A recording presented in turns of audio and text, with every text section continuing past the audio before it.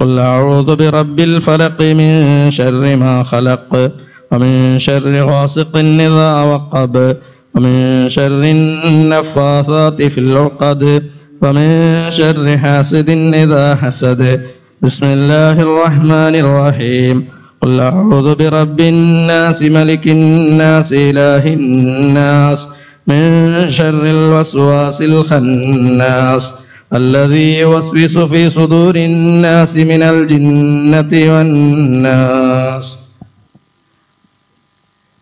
الحمد لله رب العالمين. اللهم صل على رسولك سيدنا محمد وعلى آل سيدنا ومولانا محمد.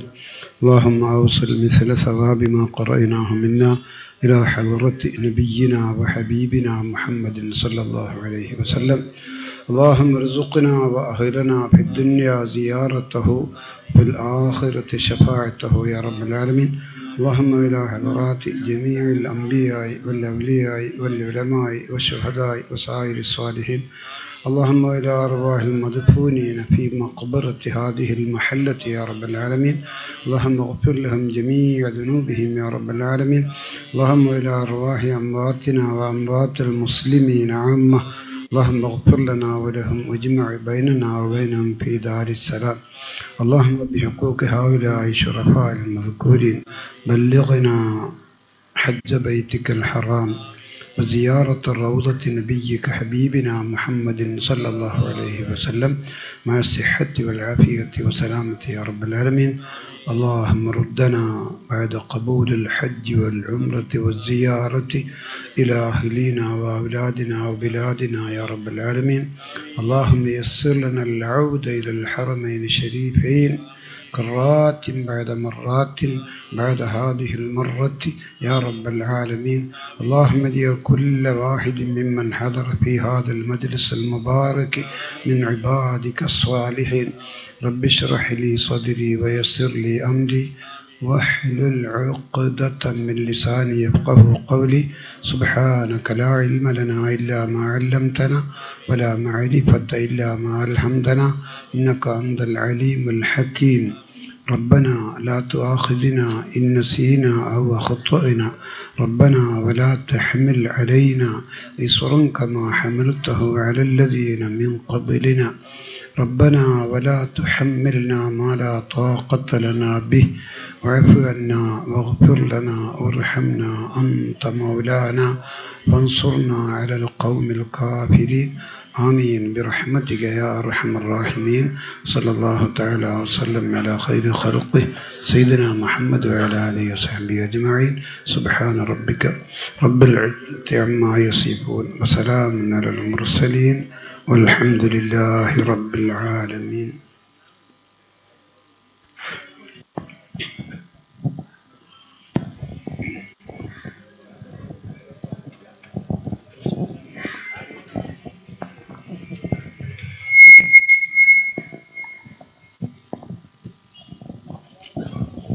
നമ്മുടെ യോഗത്തിന് സ്വാഗതഭാഷം അനുഷ്ഠിക്കാൻ വേണ്ടി മാവിലാടം ബ്രദേഴ്സ് ചാരിറ്റബിൾ സൊസൈറ്റിയുടെ അഭിവന്ദ്യരായ secretary MT Abdul Gafoor മാവിലാടത്തെ ക്ഷണിച്ചുകൊള്ളുന്നു.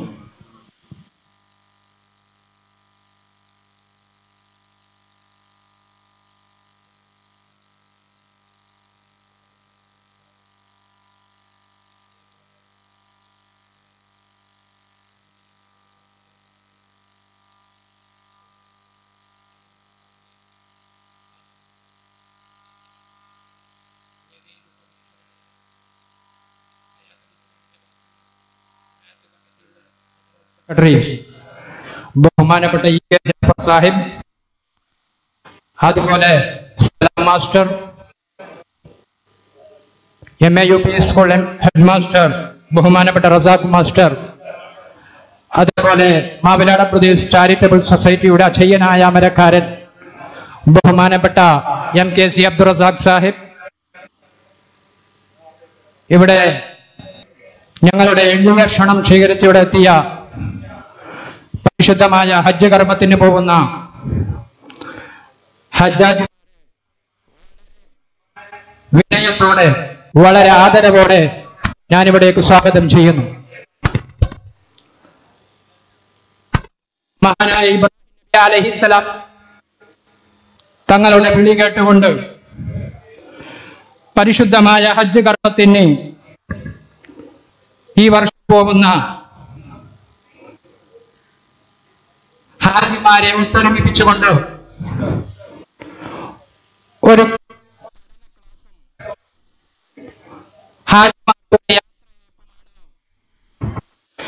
മാവലം Pradesh charitable society ഇവിടെ ഇന്ന്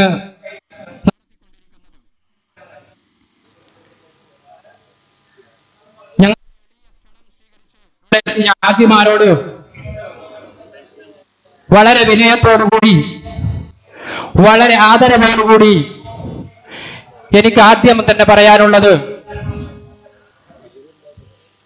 ഞങ്ങളുടെ അടുത്ത മഹലിൽ ഒരു മരണം സംഭവിച്ചു. ഈ പരിപാടി ഇത്ര വൈകിയത് അതുകൊണ്ട്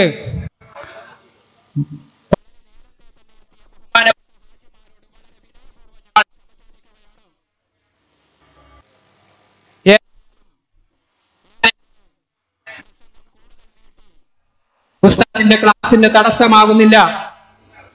മാവലാട് പ്രദേശ് ചാരിറ്റബിൾ സൊസൈറ്റി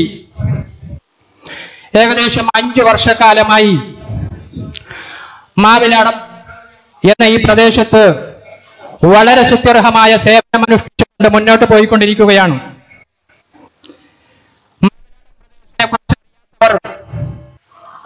ഈ മാവിലാടത്ത് നിന്നുള്ള വലിയപറമ്പ് പഞ്ചായത്തിൽ ആരും തന്നെ ഉണ്ടാവുകയില്ല എന്ന് എനിക്ക് നന്നായി അറിയാം. കാരണം ഞങ്ങൾ ചെയ്തു വെച്ച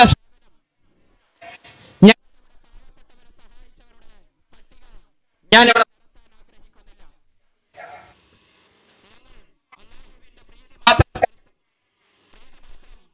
ഉദ്ദേശിച്ചുകൊണ്ട് 5 വർഷം മുമ്പ് ഞങ്ങളുടെ മാവിലാക്കടപ്പുറത്തുള്ള എല്ലാവരെയും ഒരുമിച്ച് കൂട്ടിക്കൊണ്ട് ഒരു വാട്സാപ്പ് കൂട്ടായ്മ രൂപീകരിക്കുകയും ഈ വാട്സാപ്പ് കൂട്ടായ്മയിൽ നിന്ന് ഉരുത്തിരിഞ്ഞു വന്ന ചർച്ചകളുടെ അടിസ്ഥാനത്തിലാണ് മാവിലാക്കടപ്പുറത്ത് ഒരു ചാരിറ്റബിൾ സൊസൈറ്റി പ്രവർത്തിക്കണമെന്നുള്ള ഒരു തീരുമാനമുണ്ടാവുകയും അതിന്റെ അടിസ്ഥാനത്തിൽ കൂലങ്കഷമായ ചർച്ചയ്ക്ക് വിധേയമാക്കിക്കൊണ്ട് 5 വർഷങ്ങൾക്ക് മുമ്പ് ഞങ്ങൾ ഈ സംഘടന രൂപീകരിക്കുമ്പോൾ ഞങ്ങൾക്ക് ഇത്ര വലിയ പ്രതീക്ഷകൾ നൽകുന്ന ഒരു സംഘടനയായി ഇത് മാറുമെന്ന് ഒരിക്കലും അറിയില്ലായിരുന്നു. പക്ഷേ ഞങ്ങൾ സേവന രംഗത്ത് കാലെടുത്തു വെച്ചപ്പോൾ ഞങ്ങളെ ഇരു കൈ നീട്ടി സ്വീകരിക്കാൻ വേണ്ടി മാവിലാക്കടപ്പുറത്തു നിന്നല്ല അയൽ പ്രദേശത്തുള്ള മുഴുവൻ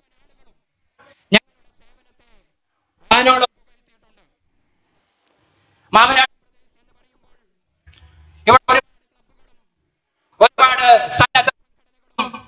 ചാരിറ്റിയും അതിൽ നിന്നൊക്കെ വ്യത്യസ്ത മാവിലാക്കടപ്പുറത്ത്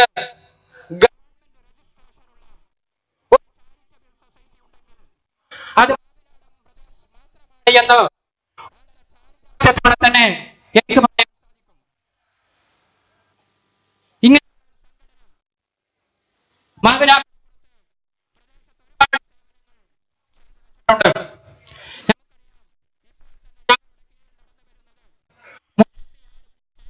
കുടുംബങ്ങൾക്ക് സംവിധാനം നടത്തിക്കൊണ്ടിരിക്കുന്ന ഒരു സംഘടനയാണ് മാവിലാടം പ്രദേശ്. ഇങ്ങനെ അടിയന്തര ചികിത്സ ബന്ധപ്പെട്ട് കഴിഞ്ഞാൽ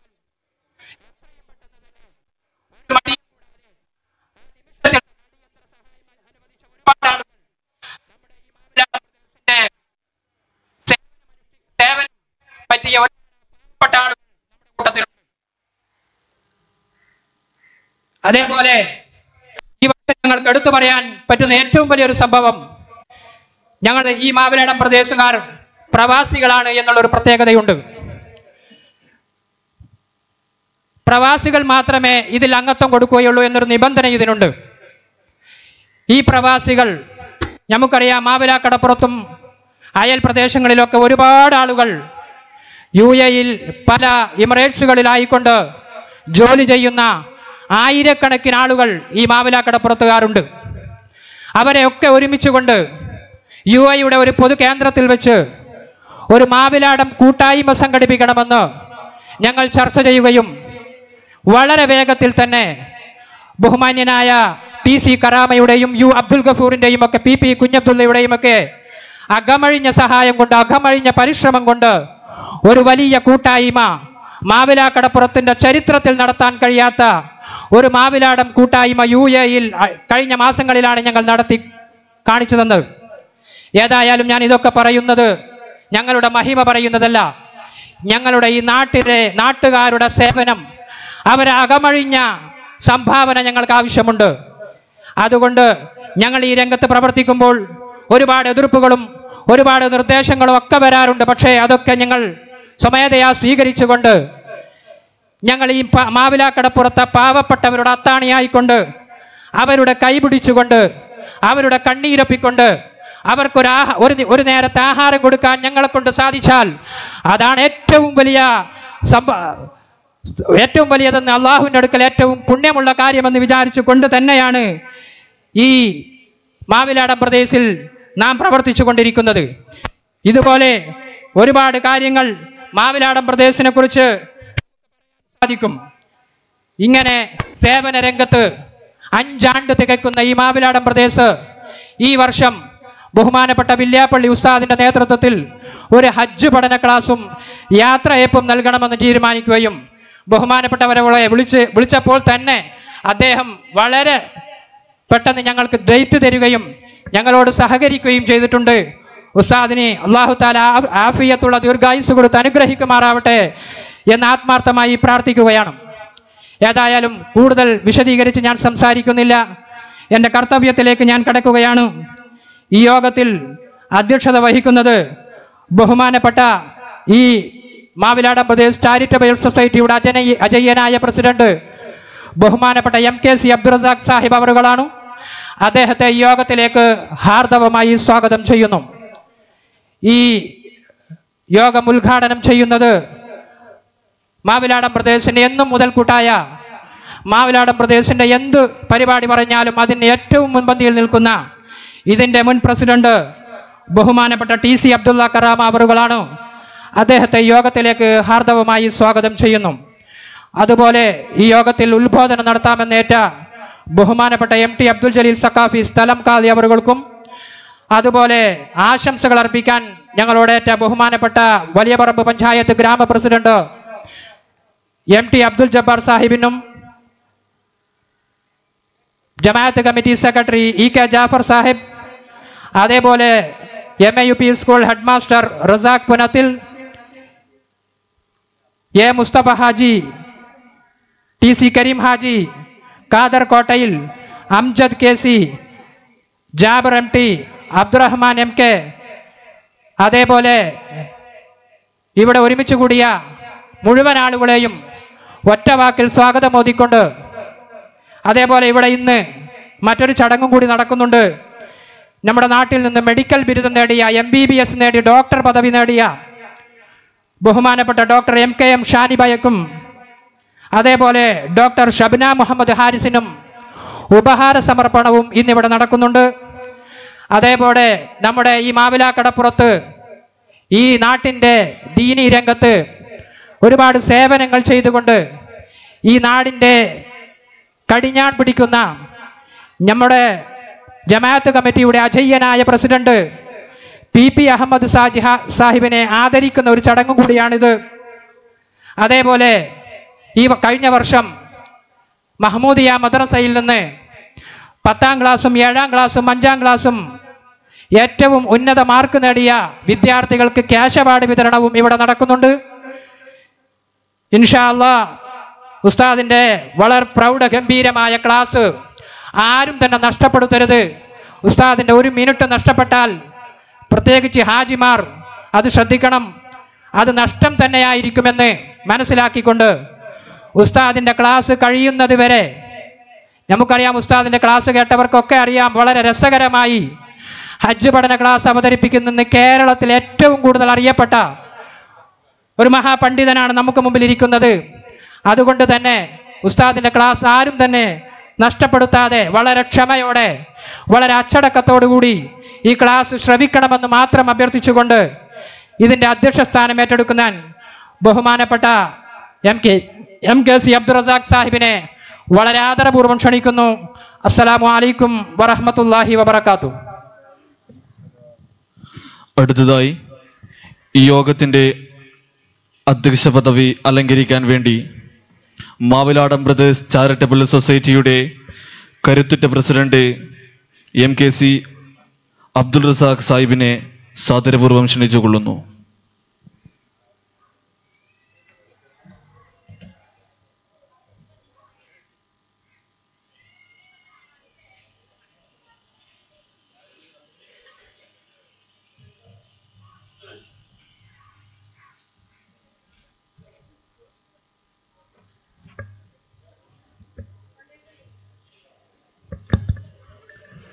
അസ്സലാമു അലൈക്കും വറഹ്മത്തുള്ളാഹി വബറകാതുഹു.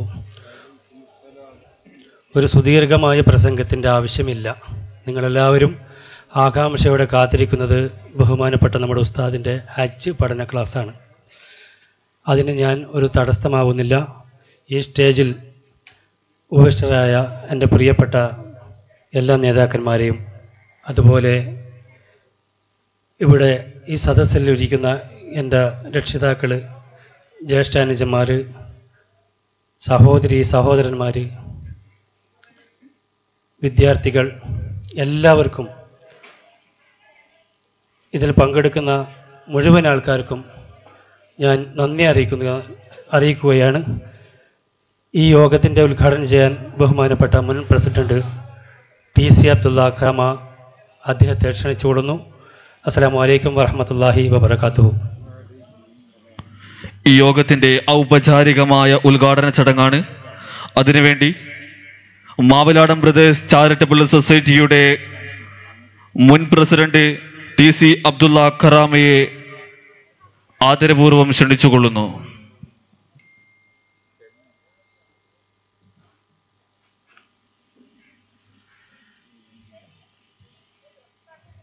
أعوذ بالله من الشيطان الرجيم بسم الله الرحمن الرحيم الصلاة والسلام على أشرف الأنبياء وعلى آله وصحبه أجمعين أما بعد ആദരണീയനായ അധ്യക്ഷൻ, എൻ്റെ പ്രിയ സുഹൃത്തും സൊസൈറ്റിയുടെ പ്രസിഡന്റുമായ MKC അബ്ദുൾ റസാഖ് സാഹിബ്, സ്വാഗതം അർത്ഥവത്തായ ഭാഷയിൽ മാവിലാടം ബ്രദേഴ്സ് ചാരിറ്റബിൾ സൊസൈറ്റിയെക്കുറിച്ച് ഒരു നല്ല അവലോകനം, സാരസമ്പൂർണമായ പ്രസംഗം നടത്തിയ സൊസൈറ്റിയുടെ സെക്രട്ടറി MT ഗഫൂർ സാഹിബ്, ഞങ്ങളുടെ എളിയ ക്ഷണം സ്വീകരിച്ച് ഇവിടെ എത്തിയ നമ്മുടെ പ്രിയപ്പെട്ട ഉസ്താദ് ഇബ്രാഹിം ബില്ലാപ്പള്ളി, ഇന്നത്തെ ക്ലാസ്സിന് ഇതിൽ പങ്കെടുക്കുക എന്നുള്ളത് എന്നെ സംബന്ധിച്ചിടത്തോളം ഒരു വലിയ സൗഭാഗ്യമായിട്ടാണ് കാണുന്നത്. അതോടൊപ്പം തന്നെ വേദിയിൽ ഉപവിഷ്ടരായിട്ടുള്ള വിശിഷ്ട വ്യക്തിത്വങ്ങളെ, മോമിനീങ്ങളെ, മോമിനാത്തുകളെ, പ്രിയപ്പെട്ട നാട്ടുകാരെ, അസ്സലാമു അലൈക്കും വറഹ്മത്തുള്ളാഹി വബറകാതുഹു. മാവിലാടം ബ്രദേഴ്സ് ചാരിറ്റബിൾ സൊസൈറ്റി രൂപീകരിച്ചത് മുതൽ ഇതുവരെയായി എല്ലാ വർഷവും നടത്തി വരാറുള്ള ഹജ്ജ് പഠന ക്ലാസ്സും അതുപോലെ ഹജ്ജാജിമാർക്കുള്ള യാത്രയയപ്പും ഈ പ്രാവശ്യവും ഞങ്ങൾ നടത്തുകയാണ്. ഈ പ്രാവശ്യത്തെ പ്രത്യേകത, ഞങ്ങളുടെ സൊസൈറ്റിയുടെ പ്രസിഡൻറ്റും അദ്ദേഹത്തിൻ്റെ ഫാമിലിയും, അതുപോലെ ഈ സൊസൈറ്റിയുടെ general secretary PP Abdulla Sahib, അദ്ദേഹത്തിൻ്റെ ഫാമിലി, അതുപോലെ തന്നെ ഞങ്ങളുടെ സംഘശക്തികളായ എൻ്റെ സഹപ്രവർത്തകർ, സൊസൈറ്റിയുടെ കരുത്തരായ സാരഥികൾ EK സിദ്ദീഖ്, എൻ്റെ പ്രിയ സുഹൃത്ത്, അതുപോലെ തന്നെ നമ്മൾ ഷുഹൈൽ, ഇവരൊക്കെ അള്ളാഹുവിൻ്റെ അതിഥികളായിക്കൊണ്ട് ജബൽ റഹ്മയുടെ ദേശയും ഭാഷയും വർണ്ണവും ഒക്കെ മറന്ന് എല്ലാവരും സംഗമിക്കുന്ന ആ ഹജ്ജിലേക്ക് യാത്ര തിരിക്കുകയാണ് എന്നുള്ളത് ഈ പ്രാവശ്യത്തെ ഒരു പ്രത്യേകതയും കൂടിയാണ്. കാരണം ഞങ്ങളുടെ പ്രസിഡന്റും സെക്രട്ടറിയും അതുപോലെ സൊസൈറ്റിയുടെ ആളുകളൊക്കെ പോകുന്നുണ്ട്. ഇൻഷാ അല്ലാഹ് സൊസൈറ്റിയെക്കുറിച്ച് കൂടുതൽ വിവരിച്ച് പറയുന്നില്ല, കാരണം ഉസ്താദിന് ഒരു തടസ്സമാകുമോ എന്ന് ഞാൻ ഭയപ്പെടുകയാണ്. പ്രവാസ ലോകത്തെ പ്രയാസങ്ങൾക്കിടയിലും എല്ലാവരും വാട്സാപ്പും നവമാധ്യമങ്ങളും സോഷ്യൽ മീഡിയ ചാറ്റിങ്ങും ദുഷ്പ്രചരണങ്ങളുമൊക്കെ കൊണ്ട് മലീമസമാക്കുമ്പോൾ ഞങ്ങൾ ഈ കൊച്ചു പ്രദേശത്തെ ജീവകാരുണ്യ സാമൂഹിക സാംസ്കാരിക രംഗങ്ങളിൽ ഞങ്ങൾ 100-100ഓളം ആളുകൾ ചേർന്നുകൊണ്ടൊരു കൂട്ടായ്മ രൂപീകരിക്കുകയും ഈ പ്രദേശത്തെ പാവപ്പെട്ട ആളുകളുടെ കണ്ണീർ പോവാൻ ഞങ്ങൾക്ക് സാധിച്ചിട്ടുണ്ട്. ഈ സൊസൈറ്റിയുടെ പ്രത്യേകത, ഞങ്ങൾക്കൊരു രാഷ്ട്രീയമില്ല, ഏതെങ്കിലും ഒരു സംഘടനയുടെ വക്താക്കളായിട്ട് ഞങ്ങളില്ല. ഞങ്ങൾക്കൊരേ ഒരു ഉദ്ദേശം മാത്രമാണുള്ളത്, ഈ പ്രദേശത്ത് അവശത അനുഭവിക്കുന്ന പാവപ്പെട്ട ആളുകളെ കൈപിടിച്ചുയർത്തി അവർക്കൊരു ശാന്തി നൽകുക എന്നുള്ളതാണ്. വളരെ രോഗം കൊണ്ട് വിഷമിക്കുന്ന രോഗികൾ, ഞങ്ങൾക്ക് അവർക്ക് അടിയന്തര സഹായം നൽകാൻ സാധിച്ചിട്ടുണ്ട്. ഭവനരഹിതരായ സൂര്യപ്രകാശവും വെള്ളവും വീട്ടിൽ പതിച്ചുകൊണ്ട് പ്രയാസമനുഭവിക്കുന്ന ഭവനരഹിതരായ ആളുകൾക്ക് ഞങ്ങൾക്ക് സഹായം ലഭ്യമാക്കാൻ സാധിച്ചിട്ടുണ്ട്. അതുപോലെ തന്നെ വളരെയധികം വിഷമിക്കുന്ന ആളുകൾക്ക് ഞങ്ങൾക്ക് ഭക്ഷണം മന്ത്ലി കൊടുക്കാൻ വേണ്ടി സാധിച്ചിട്ടുണ്ട്, മരുന്ന് കൊടുക്കാൻ സാധിച്ചിട്ടുണ്ട്. അഗതികൾ, വിധവകൾ, യത്തീമുകൾ, ജീവിതത്തിൽ രണ്ടറ്റം മുട്ടിക്കാൻ പ്രയാസപ്പെടുന്ന ആളുകൾ, ഇവരെയൊക്കെ തെരഞ്ഞു പിടിച്ചുകൊണ്ട് അവർക്ക് വേണ്ടുന്ന സഹായ സഹകരണങ്ങൾ ഞങ്ങൾക്ക് ചെയ്യാൻ സാധിച്ചിട്ടുണ്ട്. ഇതിൻ്റെ ഏറ്റവും വലിയ വിജയം ഞങ്ങളുടെ ഒന്നിച്ചുള്ള പ്രവർത്തനവും കൂട്ടായ്മയുടെ തോളോട് തോൾ ചേർന്നുകൊണ്ട് ഞങ്ങൾക്കൊരു സംഘടനയോ അല്ലെങ്കിൽ ഞങ്ങൾക്കൊരു രാഷ്ട്രീയമോ അല്ലെങ്കിൽ ഞങ്ങൾ ഏതെങ്കിലും വക്താക്കളോ അല്ല. ഇവിടെ ഞങ്ങൾ ഒറ്റക്കെട്ടായി ഈ പ്രദേശത്ത്, എന്തിനേറെ പറയുന്നു, ഈ സ്കൂളിൻ്റെ മറുവശം നോക്കിക്കഴിഞ്ഞാൽ നിങ്ങൾക്ക് കാണാൻ സാധിക്കും, മാവലാടം പ്രദേശ് ചാരിറ്റബിൾ സൊസൈറ്റിയുടെ ശൗചാലയം ഇവിടെ ഉണ്ട്. അതുപോലെ തന്നെ പാലം സൈറ്റിൽ വഴിക്ക് അവിടെ താഴത്തും പാലത്തിൻ്റെ മുകളിൽ കയറാൻ പ്രയാസപ്പെടുന്നു, അവിടെ ഞങ്ങൾക്ക് കൈവരി നൽകാൻ സാധിച്ചിട്ടുണ്ട്. അധ്യാപകരും വിദ്യാർത്ഥികളും തമ്മിലുള്ള കമ്മ്യൂണിക്കേഷൻ, അതിനുവേണ്ടി സ്കൂളിൽ ഞങ്ങളുടെ ആംബ്ലിയും മുഖമുദ്രയും പതിപ്പിച്ചുകൊണ്ടുള്ള ഡയറി വിതരണം ചെയ്യാൻ സാധിച്ചിട്ടുണ്ട്. അതുപോലെ ജീവകാരുണ്യ സാമൂഹിക സാംസ്കാരിക രംഗങ്ങളിൽ ഒരു വൻ മുന്നേറ്റം നടത്താൻ ഈ സൊസൈറ്റിക്ക് സാധിച്ചിട്ടുണ്ട്. ഇത് ഞങ്ങളുടെ ഒറ്റക്കെട്ടായിട്ടുള്ള പ്രവർത്തനം മൂലമാണ്. നമ്മൾ ഒന്നിക്കുക, നമുക്ക് ഈ നാട്ടിൻ്റെ ഉയർച്ചയ്ക്കും വളർച്ചയ്ക്കും അതാണ് വേണ്ടത് എന്ന് ഞാൻ സാന്ദർഭികപരമായി ഓർമ്മപ്പെടുത്തുകയാണ്. അതോടൊപ്പം തന്നെ പ്രവാസ ലോകത്ത് അറ്റുപോയ പല ബന്ധങ്ങൾ, ഒരുപാട് ആളുകൾ സൗദിയിൽ പോയി, കുറേ ആളുകൾ ഖത്തറിലേക്ക് പോയി, കുറേ ആൾ ബഹ്റൈനിൽ പോയി, കുറേ ആൾ UAE-യുടെ വിവിധ പ്രവിശ്യകളിൽ, അങ്ങനെ ചിന്ന ഭിന്നമായി കിടക്കുന്ന പ്രവാസ ലോകം കൊണ്ട് അറ്റുപോയ ബന്ധങ്ങൾ പുനഃസ്ഥാപിക്കുവാനും നാട്ടിൻ്റെ ഐക്യത്തിനും അഖണ്ഡതയ്ക്കും സ്നേഹത്തിനും വേണ്ടി പല ആളുകളും പ്രവാസ ലോകത്ത് കൂട്ടായ്മ സംഘടിപ്പിക്കുന്നുണ്ട്. അപ്പോൾ ഞങ്ങളൊരു സ്ഥിരകാലാഭിലാഷമായിരുന്നു, ഞങ്ങൾക്കും ഇതുപോലെ വേണം, ഒരു കൂട്ടായ്മ സംഘടിപ്പിക്കണം. 2018 ഈ കഴിഞ്ഞ മാർച്ചിൽ കറാമയിലെ ജബീ പാർക്കിൽ ഈ പ്രദേശത്തെ മുഴുവൻ പ്രവാസികളെയും ഒത്തൊരുമിപ്പിച്ചുകൊണ്ട് അവിടെ ഞങ്ങൾക്ക് പ്രവാസ ലോകത്തൊരു ഭയങ്കരമാക്കപ്പെട്ടൊരു സംഗമം നടത്താൻ ഞങ്ങൾക്ക് സാധിച്ചിട്ടുണ്ട്. അതൊക്കെ ജീവിതത്തിൽ തങ്കലിപികളാൽ ഉല്ലേഖനം ചെയ്യേണ്ട ഒരു വലിയ ഒരു അനുഭൂതിയാണ്. അങ്ങനെ എല്ലാവരും അവിടെ ഒന്നിക്കുകയും നാട്ടിലെ കുശലങ്ങൾ പറയുകയും സംസാരിക്കുകയും അതുപോലെ കുറച്ച് സമയം ഞങ്ങൾ എൻജോയ് ചെയ്യുകയും ഒക്കെ ചെയ്തുകൊണ്ട് വളരെ സ്നേഹത്തോടു കൂടെ അവിടെ നിന്ന് പിരിഞ്ഞു. ഇൻഷാ അല്ലാഹ് ഞാൻ കൂടുതൽ ദീർഘിപ്പിച്ച് പറയുന്നില്ല, കാരണം ഉസ്താദിന് വേദി ഒഴിഞ്ഞു കൊടുക്കണം. പിന്നെ എനിക്ക് പറയാനുള്ളത്, ഈ ഹജ്ജിന് പോകുന്ന അള്ളാഹുവിൻ്റെ അതിഥികളായ നിങ്ങളോട് ഞങ്ങൾക്ക് വേണ്ടി ദുആ ചെയ്യണം. മക്കാം ഇബ്രാഹിം, അതുപോലെ ജബൽ റഹ്മയുടെ തീരത്ത്, അത് ദുൽഹജ്ജ് 9 അറഫാ ദിനം, ദേശവും ഭാഷയും ഒക്കെ മറന്നുകൊണ്ട് ആളുകൾ സംഗമിക്കുന്ന ആ സമയത്തും ദുആക്ക് ഉത്തരം കിട്ടുന്ന എല്ലാ സ്ഥലങ്ങളിലും ഈ സൊസൈറ്റിയുടെ ശക്തികൾക്ക് വേണ്ടി നിങ്ങൾ ദുആ ചെയ്യണേ എന്ന് ആവർത്തിച്ച് നിങ്ങളെ വിനയപുരസരം ഓർമ്മിപ്പിച്ചുകൊണ്ടും കൂടുതൽ ഞാൻ നീട്ടിപ്പരത്തി പറയാൻ ആഗ്രഹിക്കുന്നില്ല. ഒന്നുകൂടി ഈ പ്രാർത്ഥന ഞങ്ങൾക്ക് തരണം. കാരണം ഇന്ന് ഗൾഫിനെ സംബന്ധിച്ചിടത്തോളം വളരെയധികം പ്രതിസന്ധിയാണ്. മുമ്പ് ഞങ്ങൾക്ക് ഒരുപാട് കാര്യങ്ങൾ ചെയ്യാൻ സാധിച്ചിട്ടുണ്ട്. ഇപ്പോഴാണെങ്കിൽ പല ആളുകൾക്കും തൊഴിൽപരമായിട്ടും ബിസിനസ്സിലുമൊക്കെ വളരെയധികം പ്രതിസന്ധി സഹിക്കുന്ന ഒരു സമയമാണിപ്പോൾ. അതുകൊണ്ട് ഈ കൂട്ടായ്മയിലെ ആളുകൾക്ക് വേണ്ടി നിങ്ങൾ ദുആ ചെയ്യണേ എന്ന് ആവർത്തിച്ചൊന്നുകൂടി ഓർമ്മിപ്പിച്ചുകൊണ്ട് ഞാൻ എൻ്റെ കർത്തവ്യത്തിലേക്ക് കിടക്കുകയാണ്. ഈ യോഗം ബിസ്മില്ലാഹിർ റഹ്മാനിർ റഹീം ഇന്നാ ഫതഹ്നാ ലക ഫതഹൻ മുബീന എന്ന തിരുവാക്യം കൊണ്ട് ഈ യോഗം ഔപചാരികമായി ഉദ്ഘാടനം ചെയ്തതായി ഞാൻ അറിയിക്കുന്നു.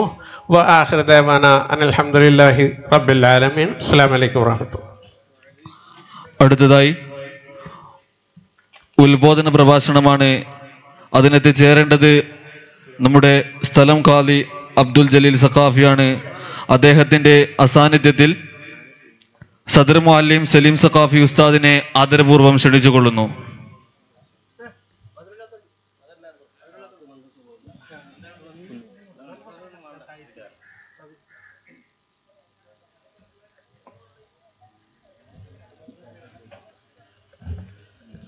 അസ്സലാമു അലൈക്കും. ബഹുമാനപ്പെട്ട പ്രമുഖ പണ്ഡിതനായ വന്ദ്യരായ വില്യാപ്പള്ളി ഇബ്രാഹിം ഉസ്താദ് നേരത്തെ ഇവിടെ എത്തിച്ചേർന്നു. ബഹുമാനപ്പെട്ടവരെ കുറിച്ച് വേണ്ട വിധം നിങ്ങൾക്ക് മനസ്സിലായിട്ടുണ്ടാവില്ല എന്ന് മനസ്സിലാക്കുന്നു.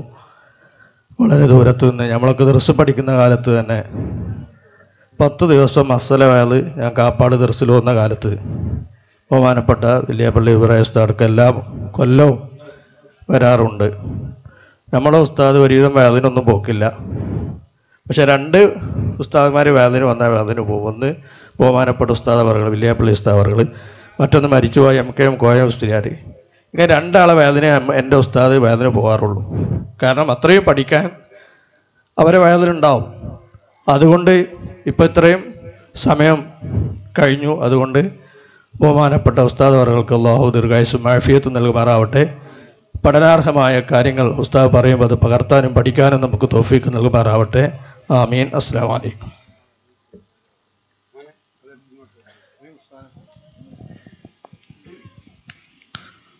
അടുത്തതായി ഈ വേദിയിൽ ആശംസ അറിയിച്ച് പ്രസംഗിച്ചതായി വലിയപറമ്പ് പഞ്ചായത്ത് പ്രസിഡന്റ് MT അബ്ദുൽ ജബ്ബാർ സാഹിബും നമ്മുടെ സ്ഥലം ജമാഅത്ത് committee secretary EK Jafar സാഹിബും MAP school head master Razak master പുനത്തിലും PV Kunhabdulla, M Ashraf, A Mustafa Haji, TC Kareem Haji, Khader കോട്ടയിൽ, Amjad KC, Jabir MT, Abdurahman MK എന്നിവർ ആശംസ അറിയിച്ചത് നിങ്ങൾക്ക് മുമ്പിൽ ഞാൻ പങ്കുവെക്കുകയാണ്. അടുത്തതായി മാബിലാടം ബ്രദേഴ്സ് ചാരിറ്റബിൾ സൊസൈറ്റിയുടെ ഹജ്ജ് പഠന ക്ലാസ്സാണ്. നേതൃത്വം നൽകാൻ വേണ്ടി വന്യരു ഉസ്താദ് വെല്ലാപ്പള്ളി ഇബ്രാഹിം മുസ്ലിയാറെ ആദരപൂർവ്വം ക്ഷണിച്ചുകൊള്ളുന്നു.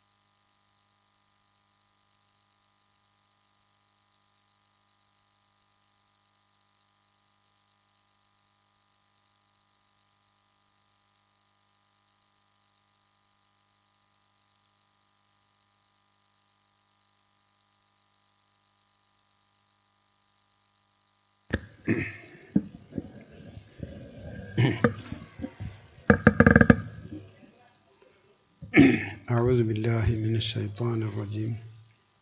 بسم الله الرحمن الرحيم. الحمد لله رب العالمين والصلاة والسلام على أشرف المرسلين. أشهد أن لا إله إلا الله وأشهد أن محمد رسول الله.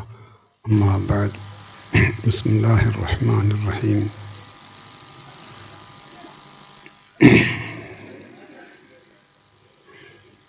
الحج أشهر معلومات فمن فرض فيهن الحج فلا رفث ولا فسوق ولا جدال في الحج صدق الله العلي العظيم. كان أكثر دعاء النبي صلى الله عليه وسلم حال الطواف ربنا آتنا في الدنيا حسنة وفي الآخرة حسنة وقنا عذاب النار صدق رسول الله صلى الله عليه وسلم. സ്നേഹമുള്ള മുഅ്മിനീങ്ങളെ, മുഅ്മിനാത്തുകളെ, 2 ദിവസം പൂർണ്ണമായി പകല് സംസാരിച്ചാലും ഹജ്ജിൻ്റെ വിഷയങ്ങൾ പറഞ്ഞു തീർക്കാൻ എനിക്ക് ഇന്നലെ വരെ കഴിഞ്ഞിട്ടില്ല. പിന്നെ ഇവിടുന്ന് 2 മണിക്കൂർ സംസാരിച്ചതുകൊണ്ട് ഹജ്ജിൻ്റെ വിഷയങ്ങളൊന്നും പറയാൻ കഴിയില്ല. ഒരു സംഗതി ഇതിൻ്റെ പ്രവർത്തകരും ചിന്തിക്കുന്നതാണ്. ഒളു സഹിയാകണമെങ്കിൽ ഒളുവിൻ്റെ ഫർദ് പഠിക്കണം. ഒളു മുറിഞ്ഞു പോകുന്ന സംഗതികൾ എന്തൊക്കെയാണെന്ന് പഠിക്കണം. നിസ്കാരം സഹീഹാവണമെങ്കിൽ നിസ്കാരത്തിൻ്റെ ഫർളുകൾ എന്തൊക്കെയാണെന്ന് പഠിക്കണം. നമസ്കാരം ബാത്തിലായി പോകുന്ന സംഗതികൾ എന്തൊക്കെയാണെന്ന് പഠിക്കണം. ഒരു മനുഷ്യൻ ഉളു എടുത്താൽ ഉളു സഹീഹാവണമെങ്കിൽ ഉളുവിൻ്റെ ഫർളുകൾ എന്താണെന്ന് അറിയണം. ആ ഉളു മുറിഞ്ഞു പോകുന്ന സംഗതികൾ എന്താകണമെന്ന് അറിയണം. അതുപോലെ തന്നെ ഉള്ള ഒരു അമലാണ് ഇസ്ലാമിൻ്റെ 5ാമത്തെ ഫർളായ ഹജ്ജ്. അതെങ്ങനെയാണ് ചെയ്യേണ്ടതെന്ന് പഠിച്ചേ പറ്റൂ. അല്ലാതെ പോയത് കൊണ്ട് ഒരു പ്രയോജനം ഉണ്ടാവില്ല കേട്ടോ, ഒരു പ്രയോജനം ഉണ്ടാവില്ല. പല മസ്അലകളും പറഞ്ഞാൽ അവസാനം അന്നലെ കൊനാട് മക്കത്ത് പോയി തിരിച്ചു വന്നാൽ അവൻ്റെ മടക്കം ഹജ്ജുമില്ല ഉംറയുമില്ല ഇന്നലക്കാണ് എന്ന് കിതാബിൽ പറഞ്ഞ പലതുമുണ്ട് കേട്ടോ. പക്ഷെ അതിൽ പോകുന്ന കക്ഷികൾ എല്ലാവരും പഠിക്കണം. പഠിച്ചവനെ ഹജ്ജിന് ഹർജി കൊടുത്ത് പാസ്സായിട്ട് ഈ സദസ്സിൽ ഏതൊക്കെ ആണും പെണ്ണുമുണ്ടോ അവർക്ക് മഖ്ബൂലും മബ്റൂറുമായ ഹജ്ജ് ചെയ്യാൻ നീ തൗഫീഖ് ചെയ്യണേ തമ്പുരാനെ. ആ ഹജ്ജ് യാത്രക്ക് ഒരു മുടക്കവും വരാതിരിക്കണേ പടച്ചവനെ. അള്ളാഹുവിൻ്റെ റസൂലിനോടൊരു സഹാബി ചോദിച്ചു, ഞാൻ പ്രധാനപ്പെട്ട സന്ദർഭങ്ങളിലൊക്കെ അള്ളാഹിനോട് ദുആ ഇറക്കുമ്പോൾ എന്ത് സംഗതിക്ക് വേണ്ടിയാണ് അള്ളാഹിൻ്റെ റസൂലെ ദുആ ഇറക്കേണ്ടത്? റസൂൽ ഒറ്റ മറുപടി, സലുല്ലാഹൽ ആഫിയ. അവൻ്റെ പ്രധാനപ്പെട്ട സമയത്ത് അള്ളാഹിനോട് ചോദിക്കേണ്ടത് ആഫിയത്തിൻ്റെ കാര്യമാണ്. ആരോഗ്യമുണ്ടെങ്കിൽ എല്ലാം ക്ലിയറാകും. ഒരു കോടിക്കണക്ക് ഉറുപ്പിയുള്ളവനാ, ഒരുപാട് വാഹനങ്ങളുള്ളവനാ, ഒരുപാട് കച്ചവടമുള്ളവനാ, തളർവാന്ന് പിടിച്ച് കിടന്നുപോയി, എണീച്ചൂടാ, നടന്നൂടാ, സംസാരിച്ചൂടാ, പിന്നെ ഓൻ്റെ സ്വത്ത് കൊണ്ട് ഓനിക്ക് എന്ത് പ്രയോജനം? ഒരു പ്രയോജനം കിട്ടൂലല്ലോ. അതാണ് റസൂലുള്ള പറഞ്ഞ സലുല്ലാഹൽ ആഫിയ. നിങ്ങൾ അള്ളാഹിനോട് ദുആ ഇറക്കുമ്പോൾ ആഫിയത്തിൻ്റെ കാര്യം ചോദിക്കണം. അതുകൊണ്ട് ഹജ്ജിന് പോകുന്ന എല്ലാ ആണിനോടും പെണ്ണിനോടും ഞാൻ നിങ്ങൾ ഇന്ന് മുതൽ ഇവിടുന്ന് പുറപ്പെടുന്ന ദിവസം വരെയും പുറപ്പെട്ടാൽ തിരിച്ചു വരുന്ന അവസരം വരെയും അതിൻ്റെ ശേഷവും അള്ളാഹിനോട് ദുആ ഇറക്കുമ്പോൾ ആഫിയത്തിന് വേണ്ടി ദുആ ഇറക്കണം. അള്ളാഹു നമ്മളെ ആഫിയത്ത് നിലനിർത്തി തരട്ടെ. ആമീൻ യാ റബ്ബൽ ആലമീൻ. ഇത് ഈലാഹി എന്ന കിതാബാണ്. ഇമാം നവവി തങ്ങൾ ഉണ്ടാക്കിയ ഒരു കിതാബാണ് ഈലാഹ്. ഹജ്ജിൻ്റെ വിഷയങ്ങളല്ലാത്ത മറ്റൊരു വിഷയങ്ങളും ഈ കിതാബിൽ പറയുന്നു. ഹജ്ജിൻ്റെ വിഷയങ്ങളല്ലാത്ത മറ്റൊരു വിഷയങ്ങളും പറയുന്നു. 528 പേജാണ്. 528 പേജ്. ഈ പേജുകളിലെല്ലാം പറയുന്നത് ഹജ്ജ് ഉംറയുടെ മസ്അലകളാണ്. അങ്ങനെ വരുമ്പോൾ ഒരു മുസ്ലിയാർ 2 മണിക്കൂർ പറഞ്ഞതുകൊണ്ട് എന്ത് പറയാൻ കഴിയും? നിങ്ങൾക്ക് അഭിമാനത്തോടെ ഞങ്ങൾ ഒരു ഹജ്ജ് ക്ലാസ് നടത്തി ഉഷാറായിട്ട് നിങ്ങൾക്ക് പറയാൻ പറ്റുമെന്നല്ലാതെ ആ ക്ലാസ് കൊണ്ട് വലിയ പ്രയോജനം ഉണ്ടാവില്ല. അതുകൊണ്ട് എൻ്റെ ഈ ക്ലാസ് കൊണ്ടെല്ലാം പഠിച്ചു എന്നാരും മനസ്സിലാക്കരുത്. അള്ളാഹു തആല മഖ്ബൂലും മബ്റൂറുമായ ഹജ്ജ് ചെയ്യാൻ അള്ളാഹു തആല നമുക്ക് തൗഫീഖ് നൽകട്ടെ.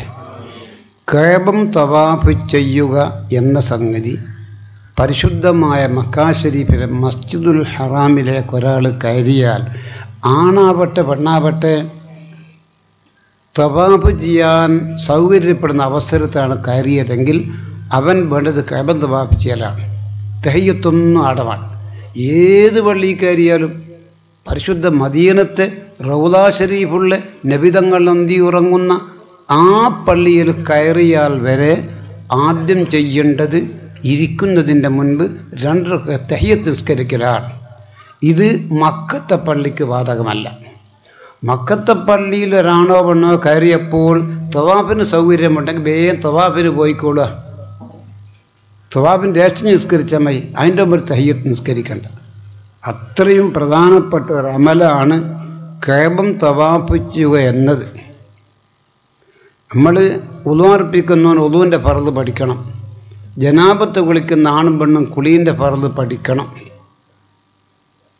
അതുപോലെ റമദാൻ മാസം വരുമ്പോൾ നോമ്പിൻ്റെ ഫർളുകൾ എത്രയാണ്, നോമ്പ് ബാത്തിലാകുന്ന 10 സംഗതി എന്തൊക്കെയാണ്, ഇതൊക്കെ ആണും പെണ്ണും പഠിക്കണം.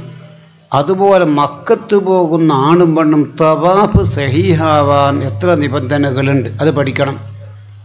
അത് അതനുസരിച്ച് തവാഫ് ചെയ്യണം. അല്ലാണ്ട് കഅബയുടെ ചീറ്റുകൊണ്ട് ഒരു ഫലവും കിട്ടുക. കഅബം തവാഫാവണമെങ്കിൽ കേട്ടോ, അന്ന തവാഫ യസ്തമിലു അലാ വാജിബാത്തിൻ ലാ യസിഹു തവാഫ് ബിദൂനിഹാ. അള്ളാൻ്റെ കഅബം തവാഫ് ചെയ്യലിന് കുറേ വാജിബാത്തുകളുണ്ട്. ആ വാജിബാത്ത് അനുസരിച്ച് അതിനൊത്തുകൊണ്ട് തവാഫ് ചെയ്താൽ മാത്രമേ തവാഫ് പറ്റൂ. അമ്മൽ വാജിബാത്ത് ഫസമാനിയ, കഅബം തവാഫ് ചെയ്യലിന് 8 ഫർളുണ്ട്. 8 ഫർള്. ഒന്ന് ഔറത്ത് മറക്കലാണ്, മറ്റൊന്ന് ചെറിയ ശുദ്ധിയത്തോട്ടും വലിയ ശുദ്ധിയത്തോടും ശുദ്ധി ഉണ്ടാകണം, മറ്റൊന്ന് പൊറുക്കപ്പെടാത്ത നജീസിനത്തോട് ശുദ്ധി ഉണ്ടാകണം. തവാഫ് ചെയ്തവൻ്റെ തടിയിലും അവൻ ധരിച്ച വസ്ത്രത്തിലും വൽ മക്കാനിലെത്തി എത്തവും. ഇങ്ങനെ കഅബം തവാഫ് ഇങ്ങനെ നടക്കൂലേ, നടക്കുന്ന ആ സമയത്ത് അവൻ്റെ കാല് കൊണ്ട് തട്ടുന്ന സ്ഥലത്തൊന്നും നജീസ് ഉണ്ടാകാൻ പാടില്ല. ഫലൗ താഫ മക്ശൂഫ ജുസീം മിൻ ഔറത്തിഹി, ഒരു ആണോ പെണ്ണോ അല്പം ഔറത്ത് കാണുന്ന നിലക്ക് തവാഫ് ചെയ്തു. ഔ മുഹ്ദിസൻ, അല്ല ഒരാണോ പെണ്ണോ വുദൂഇല്ലാതെ കണ്ട് അള്ളാൻ്റെ കഅബം തവാഫ് ചെയ്തു. ഔ അലൈഹി നജാസത്തുൻ, അതല്ലെങ്കിൽ അവൻ്റെ മേൽ നജീസുണ്ട്. ഗൈറു മഅഫൂബിൻ അൻഹാ, പൊറുക്കപ്പെടാത്ത ഒരു നജീസുണ്ട്. ആ നജീസോടുകൂടി ഒരു മനുഷ്യൻ ആണോ പെണ്ണോ തവാഫ് ചെയ്തു. ഔവത്തിയ ഫി മഷീഹി, അല്ലെ തവാഫ് ഇങ്ങനെ നടന്ന് തവാഫ് ചെയ്യുമ്പോൾ ഒരു കാഷ്ടം ചാട്ടിപ്പോയി, ഛർദി ചാട്ടിപ്പോയി. ഛർദി നജീസാണ്, കാഷ്ടം നജീസാണ്, മൂത്രം നജീസാണ്.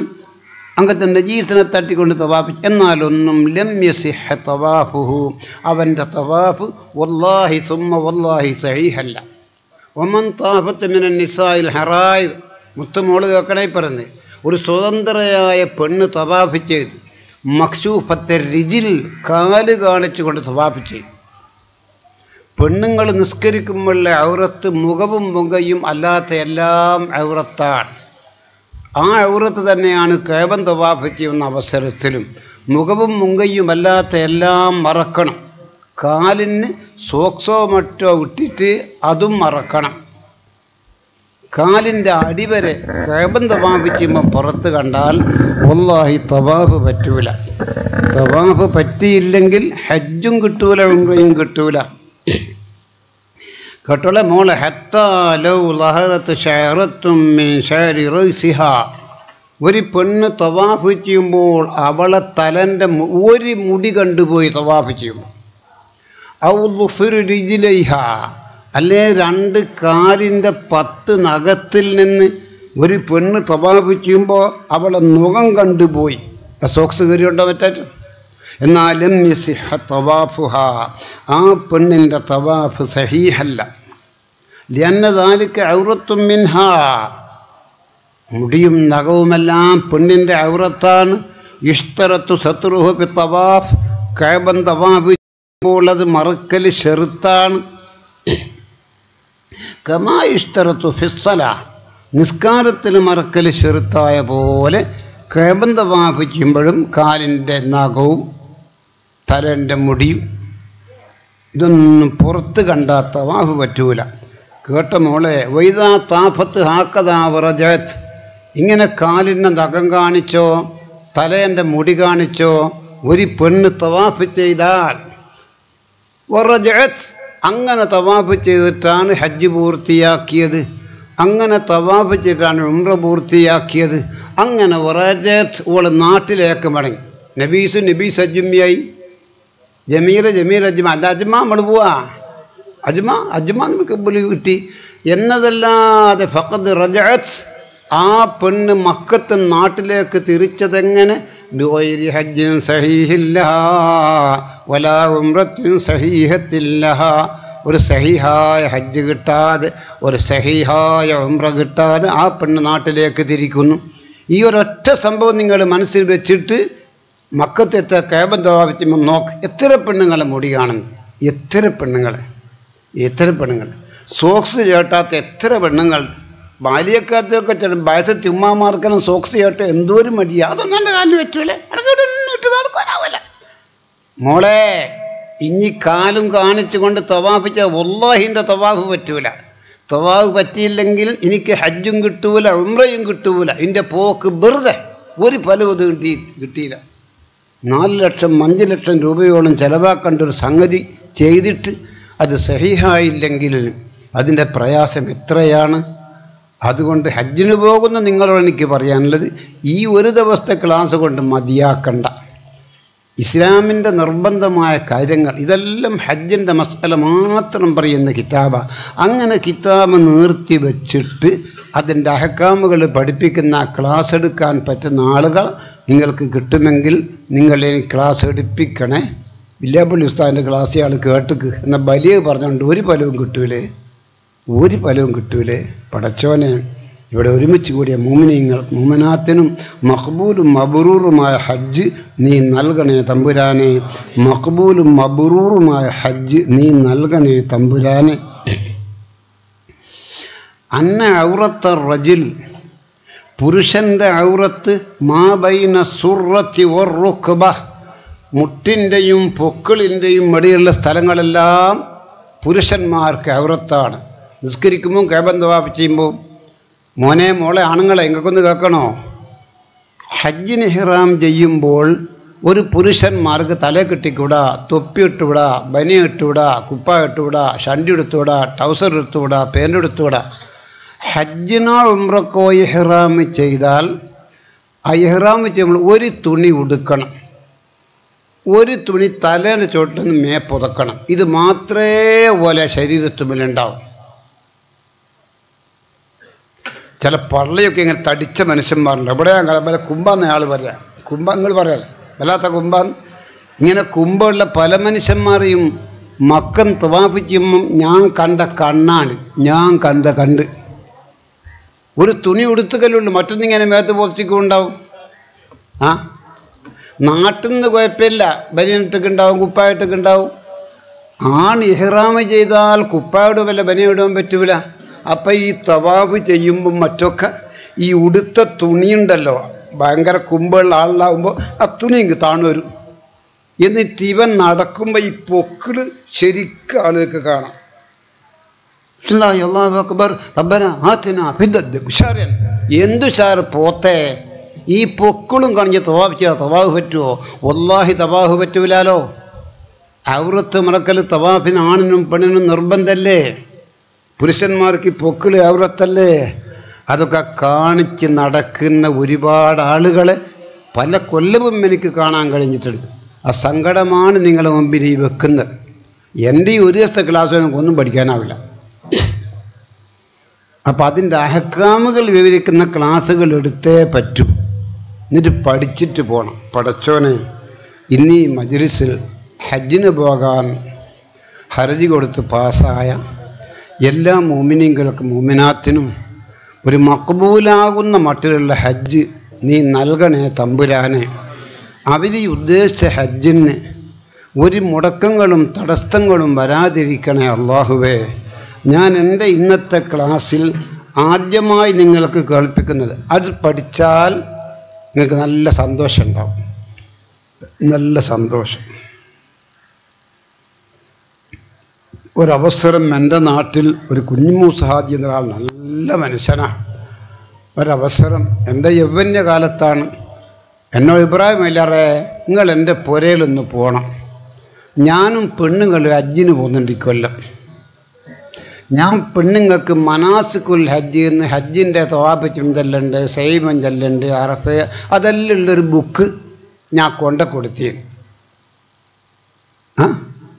എന്നിട്ടല്ലോ ഓക്കെ എന്തോ ഒരു വേലിച്ച നിങ്ങൾ എന്തെങ്കിലും ഒന്ന് പറഞ്ഞിട്ട് അവളെ വിഷമം തീർത്തു കൊടുക്കണം.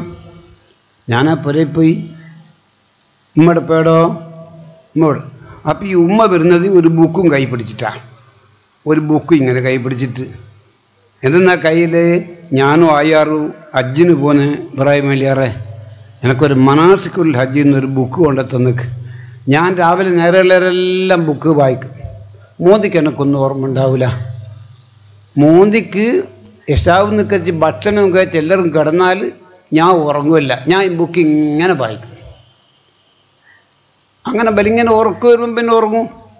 രാവിലെ സുബഹിയിൽ നിസ്കരിച്ചാൽ ഞാൻ ഇന്നലെ എന്തെല്ലാണ് തവാബച്ചി മൻ ചെല്ലുന്നത് കണ്ട് അറഫേന്ന് മിനെ ചെല്ലുന്ന എന്തെല്ലാം അള്ളാഹുമ്പോൾ ഒന്നും എനിക്ക് ഓർമ്മ കിട്ടുന്നില്ല ഇബ്രാഹിം അലിയാറെ.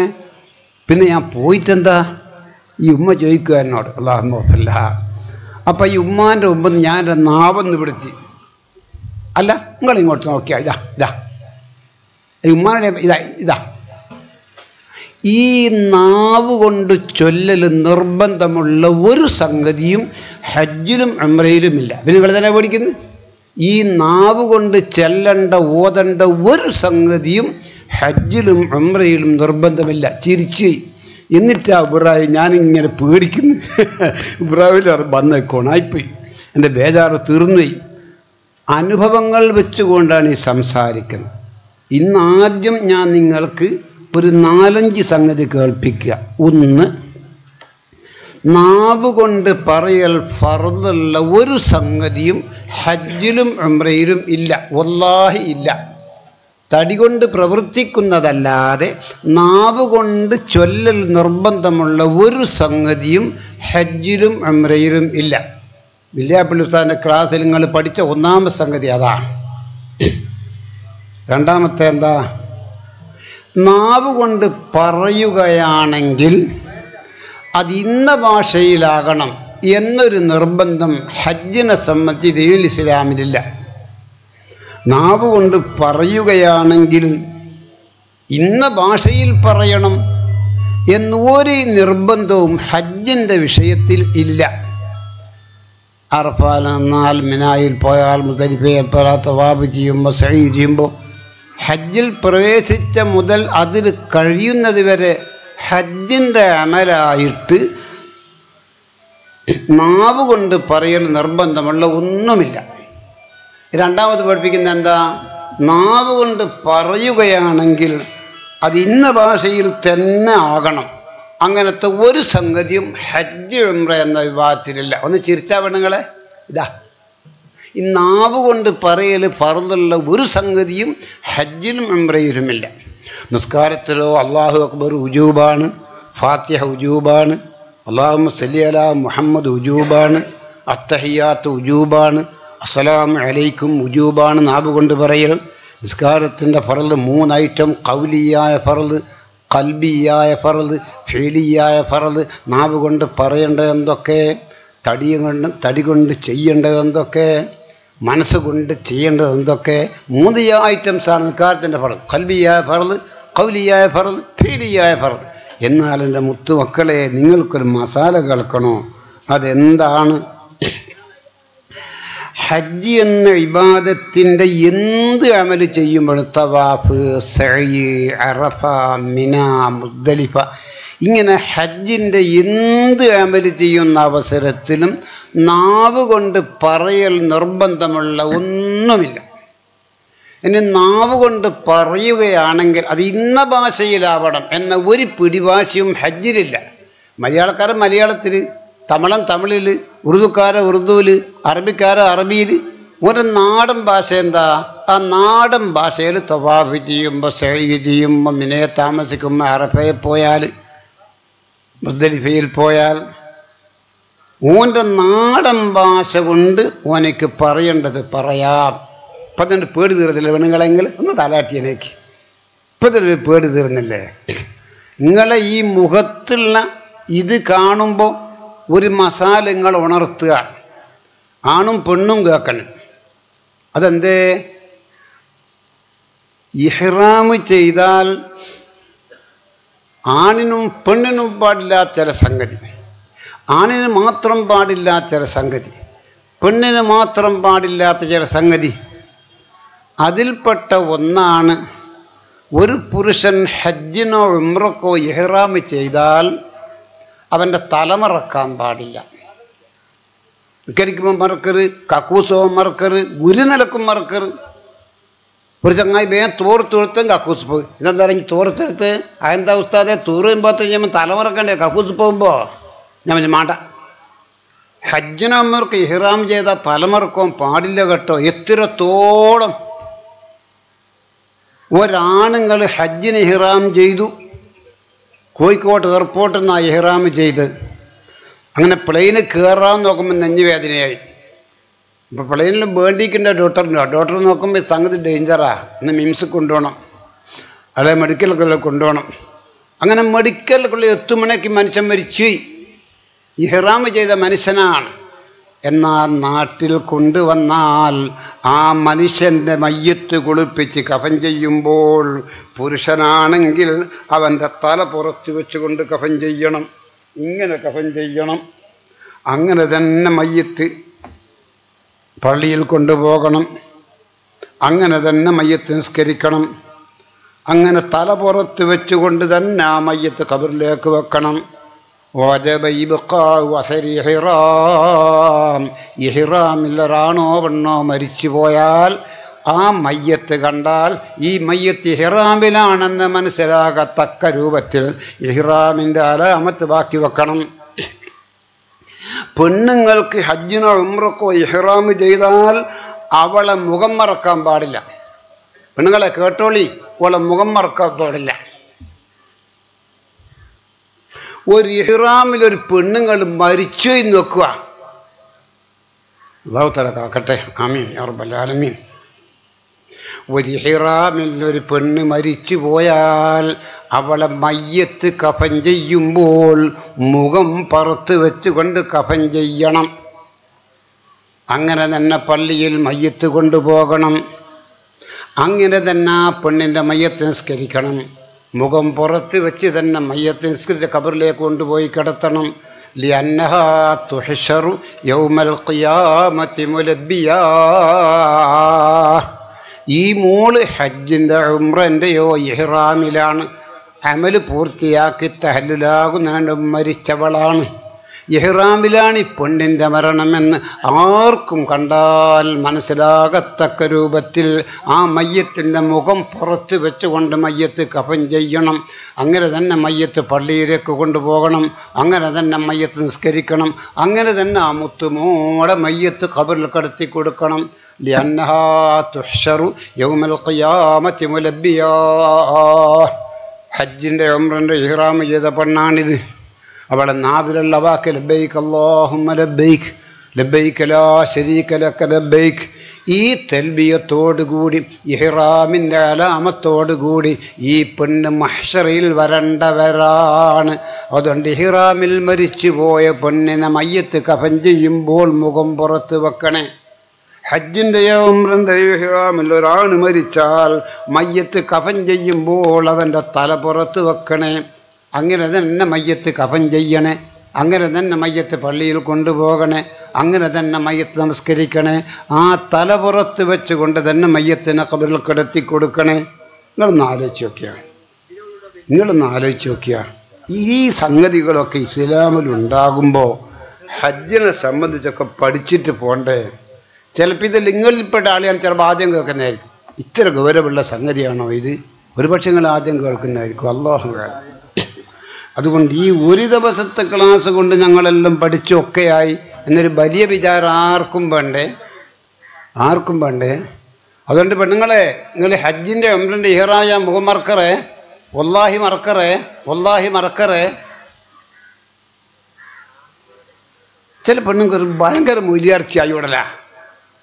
ഉസ്താദ് വന്നിട്ടുണ്ടെങ്കിൽ ഉസ്താദ് ചോറും കൊടുത്തിട്ട് മുഖമെല്ലാം മറച്ചിട്ട് ഭയങ്കര ഇങ്ങനെ ഉണ്ടായിരുന്നു മുഖം മൂടി. അത് കൂട്ടിയിട്ടാ അല്ല നിങ്ങൾ എന്തേലും വന്നതിന് വേണ്ടി ഞാൻ മംഗലം പറയാൻ വന്നതാ, നിങ്ങളും നിങ്ങളെ മാപ്പിളയെല്ലാം വരണേ കത്തിയതാ എന്നിട്ടാ.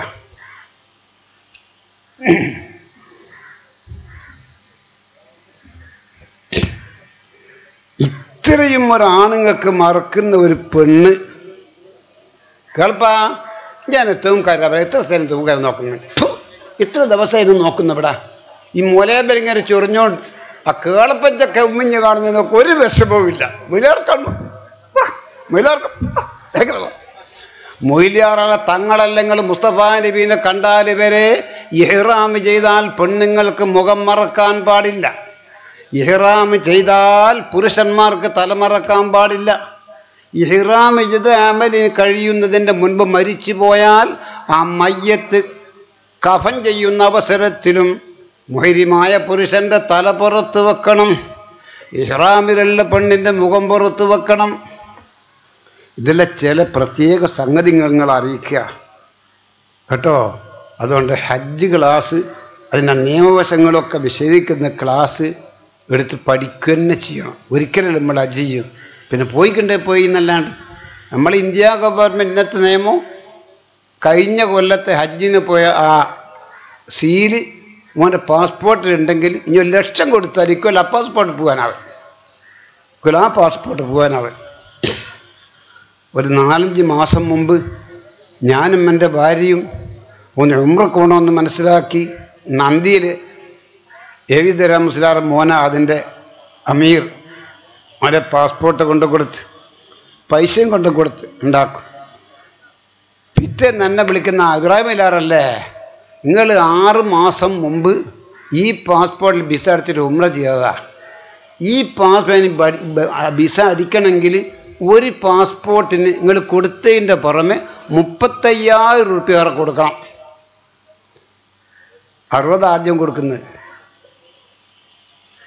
35,000 രൂപ ഒരു പാസ്പോർട്ടിന് വേണം. രണ്ടാളേന് 70,000 രൂപ വേണം. ഞാൻ വിചാരിച്ച് എൻ്റെ പൈസ ഉണ്ട്, മക്കത്തും മദീനത്ത് പോകാനല്ലേ പാസ്പോർട്ട് കൊടുത്ത്, ഇപ്പം പൈസ പോകുമെന്ന് പറഞ്ഞാൽ എൻ്റെ പാസ്പോർട്ട് കണ്ട് ഞാൻ പോകുന്നില്ല എന്ന് പറയുമ്പോൾ അതൊരു വല്ലാത്തൊരു സങ്കടമല്ലേ. പൈസ ഞാൻ തരാം. പിറ്റേന്ന് തന്നെ പൈസ കൊടുത്ത് ഞാൻ ഉംറക്ക് പോയ പോരിശ പറയല്ല. ഇന്നത്തെ നിയമങ്ങളൊക്കെ അങ്ങനെയാണ്. അപ്പം ഇനി ഒരു പോക്ക് ഹജ്ജിന് പോയ ആൾക്ക് ഇന്ത്യ ഗവൺമെൻറ്റിൽ ഹജ്ജിന് പോകാൻ പറ്റുന്ന കാര്യം സംശയത്തിലിരിക്കുകയാണ്. അങ്ങനെയാണല്ലോ ഇന്ന് ഇന്ത്യൻ്റെ ഭരണമൊക്കെ. അതുകൊണ്ട് ഈ പോകുന്ന പോക്ക് തന്നെ ഒരു സഹീഹായ ഹജ്ജ് കിട്ടുന്നതിലൊക്കാവാൻ നിങ്ങളെല്ലാ ശ്രമങ്ങളും നടത്തണം. നാവ് കൊണ്ട് പറയൽ നിർബന്ധമുള്ള ഒരു സംഗതിയും ഹജ്ജിൻ്റെ ഒരമലിലുമില്ല. ഇന്ന് ആദ്യം പഠിപ്പിച്ച ഒരു കാര്യം അതാണ്.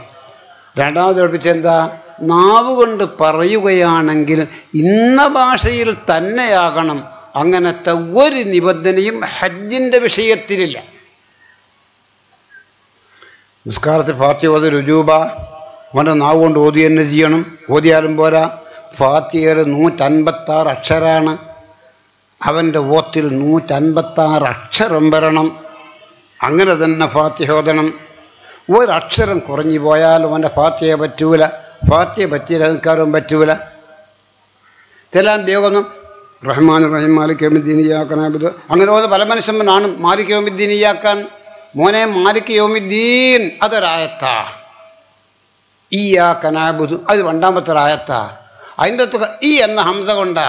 ഇനി മാലിക് യൗമിദ്ദീൻ ഇയ്യാക്കാൻ നൂന് കസർ കൊടുത്താൽ ഹംസ വരുമോ? മാലിക് യൗമിദ്ദീൻ ഇയ്യാക്കാൻ എന്ന് പറയുമ്പോൾ ഒരക്ഷരം പോയില്ലേ? 156 ഒരക്ഷരം പോയില്ലേ? ഇനി മാലിക് യൗമിദ്ദീൻ ഇയ്യാക്കാൻ ഓതിയ വല്ലാഹിൻ്റെ ഫാത്തിഹ പറ്റൂലേ? ഫാത്തിഹ നിസ്കാരത്തിന് 4ാമത്തെ ഫർളാ. ഫാത്തിഹ പറ്റിയെടുക്കാനും പറ്റൂല. ആലോചിച്ച് നോക്കിയെങ്കിൽ അങ്ങനത്തെ കർശനമായ നിയമങ്ങളാണ് നമസ്കാരത്തിലും മറ്റുമൊക്കെ. എന്നാൽ എൻ്റെ പ്രിയപ്പെട്ട ഹജ്ജാജിമാരെ, ഹജ്ജുമ്മമാരെ, നാവ് കൊണ്ട് പറയൽ നിർബന്ധമുള്ള ഒരു സംഗതിയും ഹജ്ജിലും ഉംറയിലുമില്ല. അഥവാ നീ എന്തെങ്കിലും ദുആയിരുന്നു അത് പിഴവായിപ്പോയി, അത് തെറ്റായിപ്പോയി, ഹജ്ജിനത് ബാധിക്കൂല കേട്ടോ. നാവ് കൊണ്ട് പറയൽ നിർബന്ധം ഇതെല്ലാം ഒന്നുമില്ല. പറഞ്ഞ് പറ്റിക്കില്ലേ എന്നാൽ പോട്ടെ. എൻ്റെ തവാഫിനോ സഈനോ ഒരു തകരാറും വരൂല. നാവ് കൊണ്ട് ചൊല്ലൽ നിർബന്ധമുള്ള ഒരു സംഗതിയും ഹജ്ജിലും ഉംറയിലും ഇല്ല. ഒരു 4 സംഗതിയാണ് ഇപ്പം കേൾപ്പിക്കുന്നത്. ആദ്യം കേൾപ്പിച്ച എന്താ? നാവ് കൊണ്ട് പറയൽ നിർബന്ധമുള്ള ഒരു സംഗതിയും മോനെ മുത്തുമോളെ ഹജ്ജിൽ ഇല്ല തന്നെ. തവാഫിക്കും എന്താ ഇല്ല, സൈമ എന്താ ഇല്ല, അർഫ എന്താ ചെല്ലുക, മുസ്ദലിഫ എന്താ ചെല്ലുക, പിന്നെ ഒന്നും ചെല്ലൽ നിർബന്ധമില്ല. ഇതിൻ്റെ തടി ആടെല്ലുണ്ടായാൽ ഇനി ഹജ്ജിന് പോകുമ്പോൾ പ്ലെയിന് കയറുന്ന മുമ്പ് ഇഹ്റാമ് ചെയ്യൂല, പ്ലെയിനിൽ മുമ്പായി ഇഹ്റാമ് ചെയ്യാം. കാരണം നേരത്തെ ജിദ്ദയിലാ പോയിട്ട് വിമാനത്തിൽ പോകുമ്പോൾ അപ്പോൾ എയർപോർട്ടിൽ തന്നെ ഇഹ്റാമ് ചെയ്യും. ഇഹ്റാമ് ചെയ്ത് മക്കത്തെത്തി എല്ലാ അമലും കഴിഞ്ഞത് വരെ നാവ് കൊണ്ട് പറയൽ നിർബന്ധമുള്ള ഒരു ഫർളുമില്ല. കേട്ടോ, മറക്കല്ലേ. നാവ് കൊണ്ട് പറയുകയാണെങ്കിൽ അത് അറബ് ഭാഷയെ തന്നെ ആണോന്നില്ല, ഇതിൻ്റെ നാടൻ ഭാഷയിൽ പറയാം. പറയാൻ ദുന്യാവിൻ്റെ കാര്യമായാലും ശരി, ആഖിറത്തിൻ്റെ കാര്യമായാലും ശരി. ഒരു പെണ്ണുങ്ങളും മാപ്പിളിയായിട്ടുണ്ടോ ഒരു അകൽച്ച, ഓ പുറത്താ കിടക്കുക, ഓളകത്താ കിടക്കുക, ഓൾ നല്ല ഭാര്യക്കാരത്തിയ ഹജ്ജിനുമ്പോൾ ഒന്നായിട്ടാണ് പോയെ, അല്ല ഓളോട് ഉപ്പാൻ്റെ അവിടെ പോയാൽ അവൾക്ക് ഭയങ്കര വിഷമല്ലേ. നല്ലൊരു മാപ്പിളുണ്ടായിട്ട് ഓളോട് ഒന്നായിട്ട് കിടക്കുവോ, എന്തെങ്കിലും ഒരു പരിപാടി ഒന്നും നടക്കുന്നില്ലല്ലോ. ഇനി അത് പറഞ്ഞോ, എൻ്റെ മാപ്പിള എൻ്റെ മനസ്സ് ഈലൊന്ന് നിർത്തലേ അള്ളാ. സാധാരണ ഭാര്യ ഭർത്താവും ബന്ധപ്പെടുമ്പോൾ ഒന്ന് ബന്ധപ്പെടുന്ന മനസ്ഥിതി ഇങ്ങനെ മാപ്പിളക്ക് കൊടുക്കണേ അല്ല. അങ്ങനെ അത് വേറൊന്ന മോളെ ഒരു പ്രശ്നവുമില്ല, ഒരു പ്രശ്നവുമില്ല.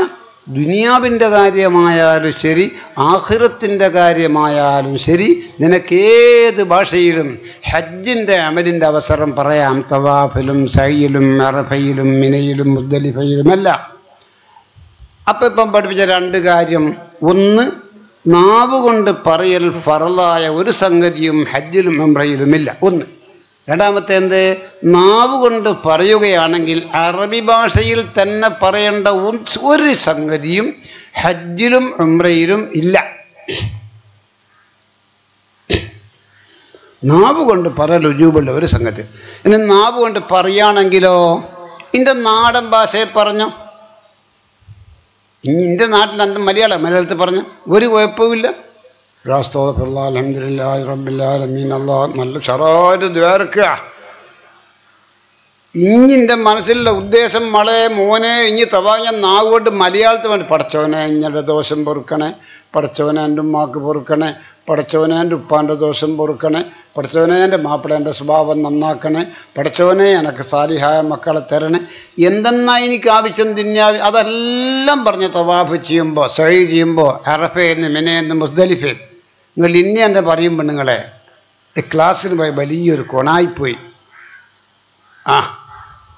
നാവ് കൊണ്ട് പറയൽ നിർബന്ധമുള്ള ഒന്നുമില്ല എന്നോറ് പഠിപ്പിച്ചില്ലേ. അതിൻ്റെ പുറമെ നാവ് കൊണ്ട് പറയുകയാണെങ്കിൽ അറബ് ഭാഷയെ തന്നെയാകണം.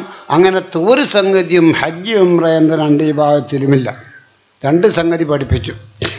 മൂന്നാമത് പഠിപ്പിക്കുന്ന എന്നാ, ആർക്കാണ് ഹജ്ജുജൂബ്?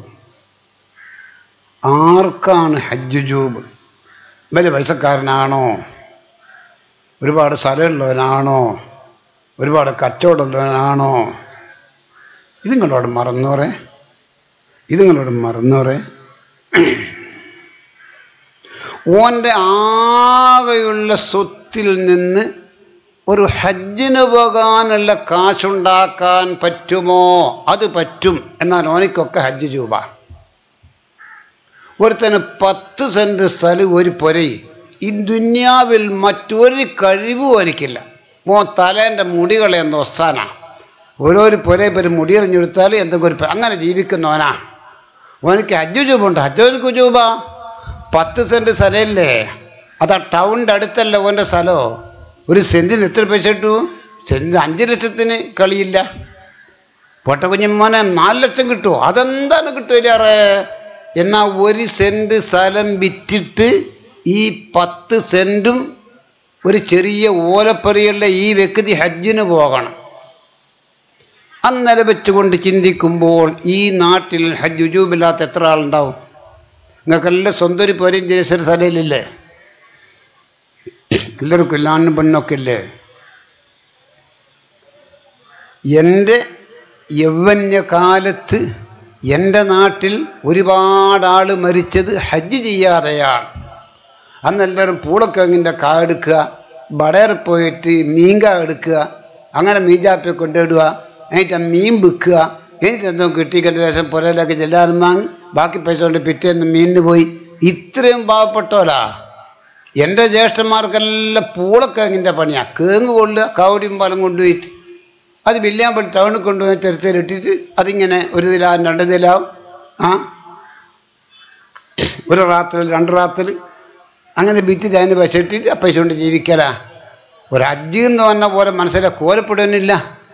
എന്നാൽ ഓരെല്ലാം ഹജ്ജുജൂബായോല, ഒരു സംശയവും അക്കാര്യത്തിലില്ല.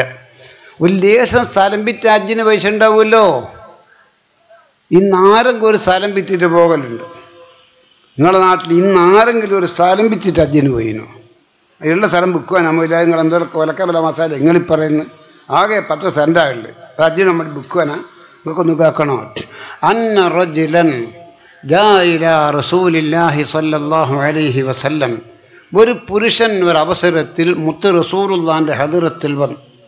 എന്നിട്ട് സുമ്മ സഅല, ആ മനുഷ്യൻ നബി തങ്ങളോട് ചോദിക്കുകയാണ്, യാ റസൂലല്ലാഹ്, അള്ളാഹുവിൻ്റെ റസൂലെ, ഇന്ന അബീ മാത്ത വലം യഹുജ്ജ, എൻ്റെ ഉപ്പ ഇന്നലെ മരിച്ചു നബിയെ. ഉപ്പ ഹജ്ജ് ചെയ്തിട്ടില്ല. ഹജ്ജ് ചെയ്യാൻ വല്ലാത്ത പൂജയുണ്ട് ഉപ്പാക്ക്. ഹജ്ജ് ചെയ്യലുണ്ടായിട്ടില്ല. എന്ന അഫാ ഹുജ്ജു അൻഹു, എൻ്റെ മരിച്ച ഉപ്പാനെ തൊട്ട് ഉപ്പാൻ്റെ ഫറള ഹജ്ജ് ഞാൻ ചെയ്തു കൊടുക്കേണ്ടി വരുമോ നബിയേ എന്ന് ചോദിച്ചപ്പോൾ മറന്നുറേ ഫഖാല റസൂലുള്ളാഹ്, അള്ളാഹിൻ്റെ റസൂൽ ആ ചോദിച്ച ആളോട് ഇങ്ങോട്ട് ചോദിക്കുക, അറഅയ്ത, മോനെ, ലൗ കാന അലാ അബീക ദൈനുൻ, ഇൻ്റെ ഉപ്പ ഏതെങ്കിലും ഒരു പീടിയെക്കുറിച്ച് പൈസ കൊടുക്കുവാനുണ്ടേ, അരി വാങ്ങിയെടുത്തിൽ, അല്ല ചില്ലാൻ വാങ്ങിയെടുത്തിൽ, അല്ല കൊത്തമ്പാരമ്പളവും വാങ്ങി പീടിയൽ, എൻ്റെ ഉപ്പ ഒരു പീടി എന്നതോ കടം വാങ്ങിയിട്ട് പൈസ കൊടുക്കുവാനുണ്ടേനും, അത് കൊടുക്കാതെ ഉപ്പ മരിച്ചുപോയി. എന്നാലും മോനെ, അകുന്ത ഖാദി, ഉപ്പ സാധനം വാങ്ങിയ പീടിയാലെ പൈസ എൻ്റെ മോൻ കൊടുക്കണ്ടേ? ഉപ്പ തരുവാനുള്ള ഉപ്പാനോട് വാങ്ങിക്കോളും, ഞാൻ തരില്ല എന്ന് മോന് പറയാൻ പറ്റുമോ? ഉപ്പ കൊടുക്കാനുള്ള കടം നീ കൊടുക്കണ്ടേ? നഅം യാ റസൂലല്ലാഹ്, ഞാൻ കൊടുക്കണം. ഫഖാല റസൂലുള്ളാഹ് ഫദൈനുല്ലാഹി അഹഖു ബിൽ വഫാ, നബി തങ്ങൾ പറയാം, മോനെ, അള്ളാഹ്ക്ക് കൊടുക്കാനുള്ള കട വേം വീടുണ്ട്, മനുഷ്യന് കൊടുക്കാനുള്ളത് ഓ പൊരുത്തപ്പെട്ടതിൽ.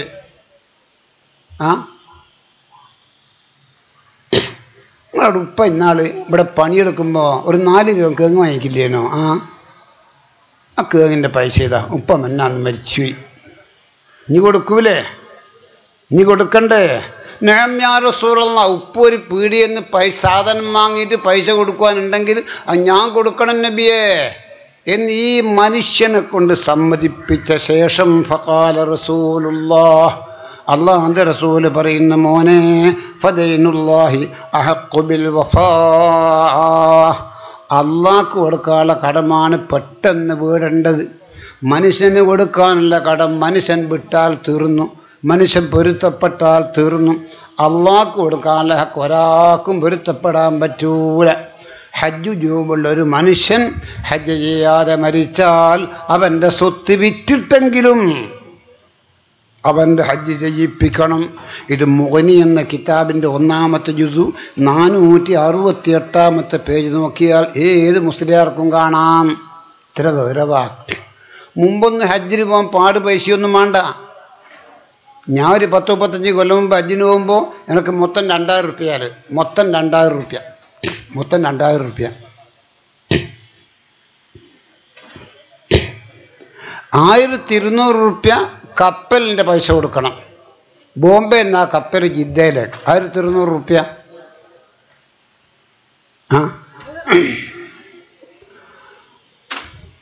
650 ഇന്ത്യൻ്റെ ഉറുപ്യ ജിദ്ദയെ കൊടുത്താൽ ആടുള്ള റിയാൽ തരും. ആയിരായിക്കില്ലേ? റമദാൻ്റെ മുമ്പ് പോയതാ.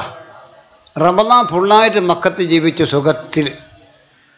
ചെറിയൊരു നാളെ പിറ്റേന്ന് മദീനത്ത് പോയി 6 ദിവസം അന്ന് സുന്നത്ത് നോമ്പെടുത്ത്, അതിൻ്റെ ശേഷം 4 ദിവസം 10 ദിവസം മൊത്തം മദീനത്ത് താമസിച്ചു. തിരിച്ച് മക്കത്ത് വന്നു. ഇങ്ങനൊക്കെ ജീവിച്ചിട്ട് ഇന്ത്യയുടെ 2000 ഉറുപ്പ്യന്ന് കുറച്ച് പൈസ ബാക്കിയുണ്ട്.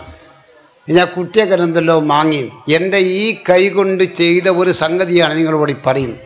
ഒരു 2000 ഉറുപ്പ്യക്കെല്ലാം കഴിവുള്ള ആളുകൾ എത്ര കഴിഞ്ഞുപോയി മക്കളെ. അങ്ങനത്തെ എത്ര ഉപ്പമാറും ഉമ്മമാറും കഴിഞ്ഞുപോയി മക്കളെ. അന്നൊക്കെ പൊതുജനങ്ങൾ മനസ്സിലാക്കിയത് ഹജ്ജിന് പോകേണ്ടിക്കേണ്ട നല്ല കഴിവുള്ളവര്, നല്ല പൈസ ഉള്ളവര്, നല്ല നാട്ടുമൂപ്പന്മാർ, ഓലിക്കൊക്കെ ഹജ്ജ് ജൂബെന്ന്. അങ്ങനൊന്നുമില്ലേ പമ്പാ. നീ മക്കത്ത് പോകാനും അവിടെ താമസിക്കാനും റാഹത്തോടെ തിരിച്ചു വരാനുമുള്ള പൈസ നിന്റെ കയ്യിലുണ്ടെങ്കിൽ നീ പോയി വരുന്നത് വരെ ഇവിടെ ചെലവ് കൊടുക്കേണ്ട ഭാര്യമാർ, മക്കളും, ഉമ്മ, ഉപ്പ, അവർക്കുള്ള ചെലവിന് കാശ് കൊടുക്കാനും മൊത്തം നിന്റെ കഴിവിൽ ഉണ്ടെങ്കിൽ മോനെ നിനക്ക് ഹജ്ജിന് പോക്ക് വാജിബാണ്, ഹജ്ജ് ചെയ്യൽ വാജിബാണ്. പെണ്ണുങ്ങളെ നിങ്ങൾക്കൊന്ന് കേൾക്കണോ? ജുഹൈനത്ത് കബീലയിൽപ്പെട്ട ഒരു പെണ്ണുങ്ങൾ റസൂലുള്ളാഹിന്റെ ഹദറത്തിൽ വന്നു.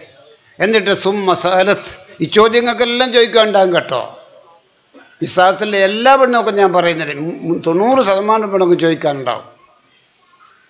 ഒരു പെണ്ണ് റസൂലുള്ളാഹിന്റെ ഹദറത്തിൽ വന്നിട്ട് ഇന്ന ഉമ്മി മാത്തത്ത് ഖബലൽ ഹജ്ജ്, അള്ളാഹിൻ്റെ റസൂലെ എൻ്റെ ഉമ്മ മരിച്ചുപോയി, ഉമ്മ ഹജ്ജ് ചെയ്തിട്ടില്ല. ഉമ്മാക്ക് ഹജ്ജ് ചെയ്യണമെന്ന് വലിയ പൂതിയുണ്ടായിരുന്നു, ഹജ്ജ് ചെയ്യലുണ്ടായിട്ടില്ല. എൻ്റെ ഉമ്മ മരിച്ചുപോയി നബിയേ, അഫഹുജ്ജു അൻഹാ, എൻ്റെ മരിച്ചുപോയ ഉമ്മാനെ തൊട്ട് ഉമ്മാൻ്റെ ഫർദാ ഹജ്ജ് ഏക മകളാകുന്ന ഞാൻ ചെയ്തു കൊടുക്കേണ്ടി വരുമോ നബിയേ? റസൂലുള്ളാഹിന്റെ മറുപടി മോളിത് മറക്കന്നാം, അതേ മോളെ ഹജ്ജിയൻഹോ, ഹജ്ജ് ചെയ്യാതെ മരിച്ചുപോയ ഉമ്മാൻ്റെ ഫർദാ ഹജ്ജ് എൻ്റെ മുത്തുമോള് ചെയ്യണേ. ഈ സംഭവം സഹീഹുൽ ബുഖാരി എന്ന കിതാബിലുള്ളതാണ്. ഖുർആൻ കഴിച്ചാൽ അള്ളാൻ്റെ ദുന്യാവിൽ സർവസമ്മതമായ 2 കിതാബാണ് ബുഖാരി, മുസ്ലിം. ആ സഹീഹുൽ ബുഖാരി റിപ്പോർട്ട് ചെയ്ത സംഭവമാണ്.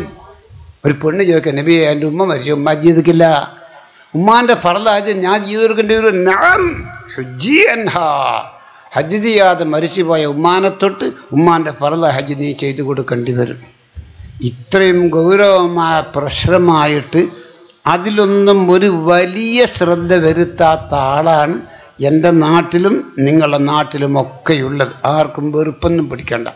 അതുകൊണ്ട് ഇനിയെങ്കിലും ഇസ്ലാമിൻ്റെ 5ാമത്തെ ഫർദല്ല ഹജ്ജ്.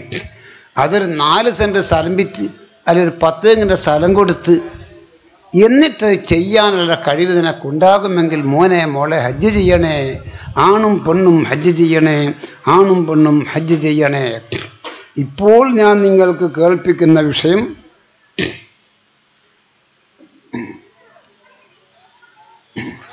ആർക്കാണ് ഹജ്ജുജൂബ്? അത് പഠിച്ചില്ലല്ലോ അല്ലേ? അല്ലേ പഠിച്ചില്ലേ? 4 ഇങ്ങനെ സ്ഥലം വേറെ ഒന്നുമില്ല. സെൻറ്റിന് 80 ഉറുപ്പ്യ കിട്ടും ഉസ്താദെ. എന്നാൽ 1 സെൻറ്റ് അങ്ങ് വിറ്റ് കളിയാ. ഇനി അജ്ജിന് വേണം, ഇനി അജ്ജിന് വേണം. അങ്ങനെ ഒരു 4 or 5 സെൻറ്റ് സ്ഥലമുള്ള ഏതെങ്കിലും ഒരു നിങ്ങളുടെ നാട്ടിൽ ഹജ്ജ് ചെയ്തിനോ? എൻ്റെ നാട്ടിൽ ചെയ്തിട്ടില്ല. പൊതുജനങ്ങളുടെ വിശ്വാസം ഹജ്ജ് ചെയ്യേണ്ടിക്ക് ഭയങ്കര കേസായിട്ട് കുറേ പൈസ വേണമെന്ന്. അങ്ങനെ കേസൊന്നും വേണ്ട, അങ്ങനെ കേസ് വേണമെന്നൊന്നും ഇല്ല പമ്പ. എനിക്കൊരു 12 സെൻറ്റ് സ്ഥലമുണ്ട്.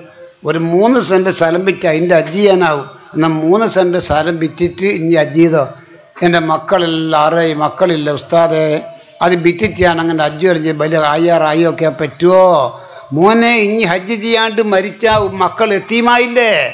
യതീമായ മക്കൾക്ക് അവകാശം വരികയാണെങ്കിൽ ഉപ്പാൻ്റെ ഹജ്ജിന് എത്ര തുക വേണം, ആ തുകക്കുള്ള സ്ഥലം വിറ്റിട്ട് ഉപ്പാൻ്റെ ഹജ്ജ് ചെയ്യിപ്പിക്കൂ. കഴിച്ച് ബാക്കി സ്വത്ത് മാത്രമേ മക്കൾക്ക് അവകാശം പോകൂ, ഭാര്യക്ക് അവകാശം പോകൂ. ഭാര്യ മരിച്ചാൽ ഭർത്താവിന് അവകാശം പോകൂ.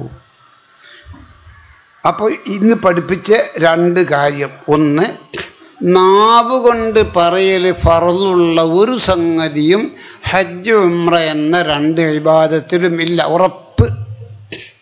2ാമത് പഠിപ്പിച്ചതെന്ത്? ഹജ്ജിൻ്റെ അമല് ചെയ്യുമ്പോൾ നാവ് കൊണ്ട് പറയുകയാണെങ്കിൽ അത് ഇന്ന ഭാഷയിലാകണം എന്ന ഒരു നിർബന്ധവും ഹജ്ജിനെ പറ്റി ഇസ്ലാമിലില്ല. മലയാളക്കാരൻ മലയാളത്തിൽ, ഉറുദുക്കാരൻ ഉറുദുവിൽ, തമിഴൻ തമിഴിൽ. ഓൻ്റെ നാട്ടിലെ നാടൻ ഭാഷ എന്താ?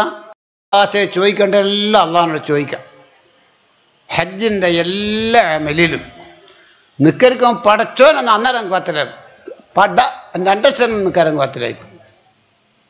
നിസ്കാരത്തിൽ പറയാൻ പറഞ്ഞ സംഗതി അല്ലാത്ത മറ്റൊരു സംഗതിയും നമുക്ക് നിസ്കാരത്തിൽ അങ്ങനെ പറയാൻ പറ്റൂല. ആ കുഞ്ഞാമി അന്നേരം നിസ്കാരം കോത്തിലായി. കുഞ്ഞാമി മുറ്റത്തിങ്ങനെ പോകുമ്പോൾ കുഞ്ഞാമി അന്നേരം നിസ്കാരം കോത്തിലായിപ്പോ. കുഞ്ഞാമി എന്ന് പറഞ്ഞാൽ നിസ്കാരത്തിൽ അറബല്ലാത്തൊന്നും സംഗതിയും പറ്റാൻ പറ്റില്ല. ഹജ്ജിലോ എല്ലാ ഭാഷയിലും മാണ്ടിയതെല്ലാം പറയും ഹജ്ജിന്. അപ്പം നാവ് കൊണ്ട് പറയൽ നിർബന്ധമുള്ള ഒരു സംഗതിയും ഹജ്ജ് ഉംറ എന്ന രണ്ട് ഇബാദത്തിലും ഇല്ല. ഇന്ന് പഠിപ്പിച്ച ഒന്ന്. രണ്ടാമത് പഠിപ്പിച്ച എന്താ? നാവ് കൊണ്ട് പറയുകയാണെങ്കിൽ അത് അറബി ഭാഷയിൽ തന്നെയാവണം എന്നൊരു പിടിഭാഷ ദീനുൽ ഇസ്ലാമിൽ ഹജ്ജിൻ്റെ വിഷയത്തിലില്ല. മലയാളക്കാരൻ മലയാളത്തിൽ, ഉറുദുക്കാരൻ ഉറുദുവിൽ, തമിഴിൽ. ഇത് പഠിക്കണമെങ്കിൽ പഠിച്ചാൽ എന്താ ഗുണം? ഈബത്ത് പറയൽ സമാധാനം കിട്ടും. ആ കേബത്തിൻ്റെ പടിയും പിടിച്ചൊരുത്തൻ പടച്ചോനെ എൻ്റെ മക്കളെല്ലാം ഗൾഫിൽ, ആ പണിയൊന്നും ആയിക്കില്ല, അതിൻ്റെയൊക്കെ ഒരു പണി ഞാള് ഹജ്ജും കഴിഞ്ഞ് പുരയിൽ ബെരുമനെ കയറ്റിങ്ങളെ കത്ത് വരണേ പടച്ചോനെ, 3 കുട്ടികളെ വായിക്കാൻ ഒന്നിനും മാപ്പിള ശരിയായിക്കില്ല, എൻ്റെ കുട്ടിയൊക്കെ ഞാൾ ഹജ്ജും കഴിഞ്ഞ് വേണമൊക്കെ ഒരു തരമുള്ള പുയ്യാപ്പിള്ള കിട്ടണേ. അതെല്ലാം പറഞ്ഞോ. അങ്ങനെ മലയാളത്തിലൊരു പെണ്ണ് പറഞ്ഞാൽ അത് കേൾക്കുന്ന സഹോദരി നിങ്ങൾ ഈബത്ത് പറയാൻ ലയിച്ചെഴുത്തന്മാർ എന്തെന്നായി കേബത്തിൻ്റെ പടിയും പിടിച്ചത് മോക്ക് പുയ്യാപ്പോ അങ്ങനൊന്നും തുപ്പല്ലേ മോളെ.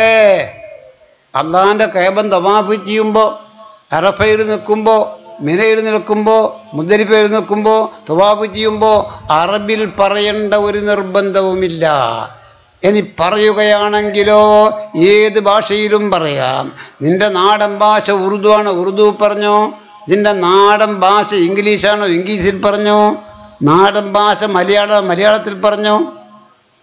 ഇതും പറഞ്ഞ് തന്നെ ഞാൻ ഇന്നങ്ങ് ദ്വാരെന്നാൽ നിങ്ങൾ പോകുമ്പോൾ പറയും ഇബ്രാഹിം ഇല്ലാതെ ക്ലാസ്സിന് പോയ കൊണായി മനാസികൾ ഹജ്ജൊന്നും വായിച്ചിട്ട് അതൊന്നും മനപ്പാടായിക്കല്ല, ബേജാറായി.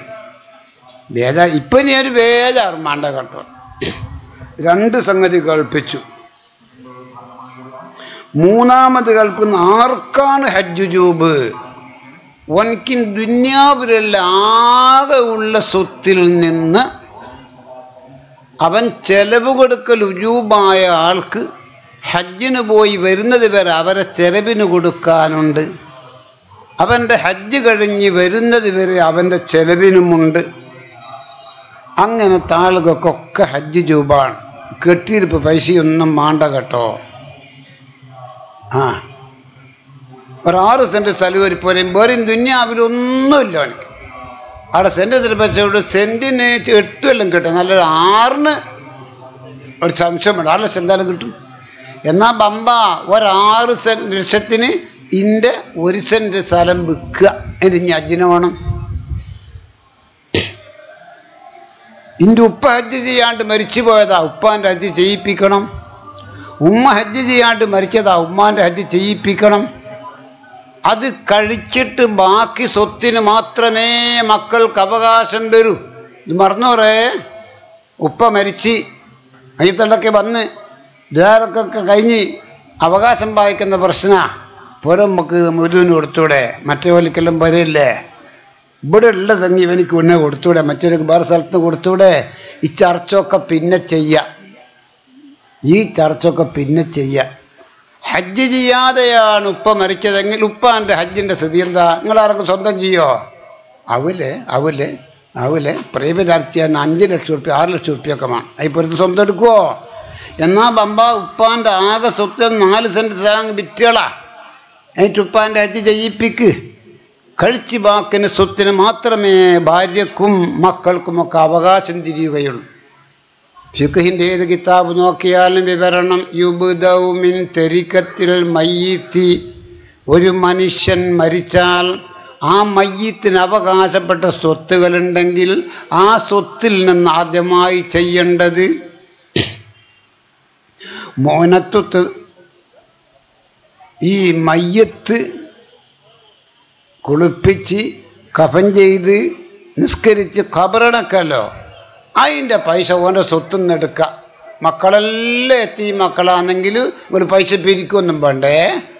ഓൻ്റെ എന്തെങ്കിലും പൈസ ഉണ്ട്. ആ അളുമാറ തുറന്നു നോക്കി നമുക്ക് ഉപ്പ പൈസ വെക്കുന്ന ഒരു ബാഗ് ഉണ്ടാടാ. ബാഗ് നോക്കുമ്പോൾ അതിൻ്റെ 5,000-10,000 റുപ്യ ഉണ്ട്. ആ പൈസ എന്ന് എടുത്തോ. അതെടുക്കല്ലേ. ഓർക്ക് 3 മക്കളുണ്ട്. ആമക്കൾ ഒന്നിനും ബുലു കായ്ക്കില്ല. ഒരു മോളുടെ മോക്കും ബുലു കായ്ക്കില്ല. ഓര് മരിച്ച ആ സ്വത്ത് ഓരോ മക്കൾക്കാ. എത്തിയും മക്കൾ എടുത്തിട്ടാങ്കൾ മയ്യത്തിൻ്റെ തുണിയെടുക്കുന്ന പോത്തുങ്ങൾ നിങ്ങളെങ്കിൽ പിരിച്ചോളി. പോത്ത് നിന്ന് വിളിച്ച പോത്തേ പിരിക്കൊന്നും വേണ്ട കേട്ടോ. ഉപ്പാൻ്റെ പൈസ എന്തെങ്കിലും ഉണ്ടോ? ആടെ ഉണ്ട്. എന്നാൽ മയ്യത്ത് പരിപാലനത്തിൻ്റെ ചെലവ് അതിൽ നിന്നെടുക്കാം. അതിൻ്റെ ശേഷമുള്ള സ്വത്തിന് മാത്രമേ ഭാര്യക്കും ഉമ്മക്കും ഉപ്പക്കും മക്കൾക്കുമൊക്കെ അവകാശം വരികയുള്ളൂ. ഒരു 10 സെൻറ്റ് സ്ഥലം ഒരു പൊരയുള്ള ഒരു മനുഷ്യനാണ്. വേറൊന്നുമില്ല ദുന്യാവിൽ. മയ്യത്തടക്കി വന്നു. ദ്വാരക്കലൊക്കെ കഴിഞ്ഞു. ആദ്യത്തെ ചർച്ച എന്തായിരിക്കണം? ഉപ്പ ഹജ്ജ് ചെയ്തിട്ടില്ലാലോ. ഇല്ല, ഹജ്ജ് ജീവിപ്പിക്കട്ടെ. എന്തുകൊണ്ട് ജീവിപ്പിക്കാനാ? മത്തി മത്തി മത്തി മത്തി മത്തി 5 റുപ്യക്ക് 2. അങ്ങനെ ജീവിക്കുന്ന ഒരു സാധു ആ ഉപ്പിയ. ഈ ഉപ്പാക്ക് എന്തെല്ലാം വരികയാറേ? 12 സെൻറ്റ് സ്ഥലം ഒരു ചെറിയ ഓലപ്പൊരിയും. അത് ഉപ്പാൻ്റെ പേരിലുള്ള സ്വത്താ. ആകെ മക്കളും പെണ്ണുങ്ങളും ഉമ്മയും ഉപ്പിയൊക്കെ ഉണ്ട്. എന്നാൽ ഈ ആകെ സ്വത്തിൽ നിന്ന് ഒരു ഹജ്ജിനെത്ര പൈസ വേണ്ടി വരും? ആ പൈസക്ക് മതിയാകുന്ന ഒരു സ്വത്ത് വിറ്റിട്ട് ഉപ്പാൻ്റെ ഫർള ഹജ്ജ് ചെയ്യിപ്പിക്കണം. ഉപ്പാൻ്റെ ഫർള ഹജ്ജ് ചെയ്യിപ്പിക്കണം. ഉപ്പാൻ്റെ ഫർള ഹജ്ജ് ചെയ്യിപ്പിക്കണം. ഈ നാട്ടിൽ എത്ര ആളുണ്ട് ഹജ്ജ് ചെയ്യാണ്ട് മരിച്ച ഉപ്പല്ലേ ഉമ്മയല്ലേ? ഉമ്മയും ഉപ്പ ഹജ്ജ് ചെയ്തിട്ടില്ലാലോ. അതിനെപ്പറ്റി നമ്മൾ എന്താ ചെയ്യുന്നത്? ഒരു ചർച്ച വരെ ഇന്ന് അത് നടക്കാറില്ല. നിങ്ങളുടെ നാട്ടിൽ എൻ്റെ നാട്ടിൽ നടക്കരുത്. മയ്യത്തിറക്കാൻ ദ്വാരക്കൽ എന്താ ഇറച്ചിന്ന് ചെറുമാണോ? എന്തിറച്ചിമാണോ? കുട്ടൻ്റെ ഇറച്ചി പോരെ, അല്ലെ കോഴി ഇറച്ചിമാണോ? ഓർഡർ ജീപ്പാക്കാനാവൂല. 5 സംസാരമല്ലാതെ കുഞ്ഞോളൊക്കെ ഹജ്ജ് ചെയ്തിട്ടില്ലാലോ. ഇവിടുന്ന് മരിച്ച കദീശമ്മ ഹജ്ജ് ചെയ്തിട്ടില്ലാലോ. ഒരു ഹജ്ജ് ചെയ്യിപ്പിക്കണ്ടേ? ഒരു ചർച്ച ഒരു വീട്ടിലും ചെയ്യാറില്ല കേട്ടോ. ഏത് കിതാബ് നോക്കിയാലും കാണാം യുബ്ദഉ മിൻ തരിക്കത്തിൽ മയ്യിത്തി. ഒരാൾ മരിച്ചാൽ ആ മനുഷ്യൻ്റെ ആകെയുള്ള സ്വത്തിൽ നിന്ന് ചെലവാക്കാൻ തുടങ്ങേണ്ടത് ബിമുഅനത്തി തജ്ഹീസിഹി, മയ്യിത്ത് പരിപാലനത്തിൻ്റെ ചെലവാണ്. അതവൻ്റെ പൈസ എടുക്കാം. അതെടുത്ത് മയ്യത്ത് കുളിപ്പിച്ച് കഫൻ ചെയ്ത് ഖബറടക്കി. ഇനി എന്തേ ചെയ്യേണ്ടത്? സുമ്മത്തു ഖുളാ ദുയൂനുഹു. ഇന്നിവിടെ മരിച്ച അമ്മദ്ക്ക് അല്ലെങ്കിൽ അയച്ചോമ മയ്യത്തടക്കി വന്നാൽ ഇനി എന്താണ് ചെലവാക്കേണ്ടത്? സുമ്മത്തു ഖുളാ ദുയൂനുഹു. അവകാശം കൊടുക്കാനായിട്ടില്ല. ഈ ആയിഷോമ്മ ആർക്കെങ്കിലും വല്ല കുടങ്ങളും കൊടുക്കാനുണ്ടോ? ഭർത്താവാകും നമ്മതുക്ക ആർക്കെങ്കിലും എന്തെങ്കിലും സ്വത്തോ പൈസയോ കൊടുക്കാനുണ്ടോ? കൊടുക്കാനുണ്ടെങ്കിൽ ആ കടങ്ങളൊക്കെ വീട്ടണം. അതിൻ്റെ ശേഷമേ മക്കൾക്കും ഭാര്യക്കും ഉമ്മാക്കുപ്പാക്കൊക്കെ സ്വത്തിന് അവകാശം പോകൂ. മുഖദ്ദമൻ മിൻഹാ ദൈനുല്ലാഹ്. ആ കടങ്ങളിൽ നിന്നും മുൻഗണന നൽകേണ്ടത് അള്ളാഹ്ക്ക് കൊടുക്കാനുള്ള കടത്തിനാണ്. ഹജ്ജത്തിൽ ഇസ്ലാം, ഇസ്ലാമിൻ്റെ ഫർള ഹജ്ജ് പോലെ. ഹജ്ജ് ചെയ്യാതെയാണ് ഒരു ഉപ്പ മരിച്ചതെങ്കിൽ, ഒരു ഉമ്മ മരിച്ചതെങ്കിൽ, ആ ഉപ്പാക്കും ഉമ്മാക്കും വല്ല സ്വത്തും ഭൂമിയിലുണ്ടെങ്കിൽ ആ സ്വത്തിൽ നിന്ന് 1% വിറ്റിട്ട് മരിച്ച ഉപ്പാൻ്റെ ഫർള ഹജ്ജ് ചെയ്യിപ്പിക്കണം. മരിച്ച ഉമ്മാൻ്റെ ഹജ്ജ് ചെയ്യിപ്പിക്കണം. കഴിച്ച് ബാക്കി മാത്രമേ അവകാശികൾക്ക് അവകാശം പോവുകയുള്ളൂ. നിങ്ങൾ ഇവിടുന്ന് ഇപ്പോൾ കേട്ടതിൻ്റെ പുറം നല്ല ക്ലാസ്സാവില്ല. അതൊരു പറഞ്ഞൊരു പലയില്ല കേട്ടോ. അത് നടപ്പിൽ വരുത്താൻ വേണ്ടി ശ്രമിക്കണം. നിങ്ങളുടെ നാട്ടിലെ ഒരു കൈവിലെടുത്ത് മരിച്ചാലും മയ്യത്തടക്കി വൈച്ചർച്ച ചെയ്യണം. നമ്മളെ അമ്മക്ക് ഹജ്ജ് ചെയ്തിട്ടില്ലാലോ. ഓർ എന്തുകൊണ്ട് ഹജ്ജ് ചെയ്യാനാ? ഒരു ചായപ്പൊടി കച്ചവടം അവന് എന്ത് കച്ചവടമായിക്കോട്ടെ. പാർക്കെന്ന പുരയും സ്ഥലമില്ലേ? ആയത്തിൻ്റെ 12 സെൻറ്റ് 2 സെൻറ്റ് സ്ഥലം വിറ്റിട്ട് ഉപ്പാൻ്റെ ഫർള ഹജ്ജ് ചെയ്യിപ്പിക്ക്. കഴിച്ച് ബാക്കി എന്തെങ്കിലും ഉണ്ടെങ്കിൽ മാത്രമേ മക്കൾക്ക് അവകാശം ചെയ്യുകയുള്ളൂ. ശ്രദ്ധിച്ച പ്രിയപ്പെട്ടവരെ,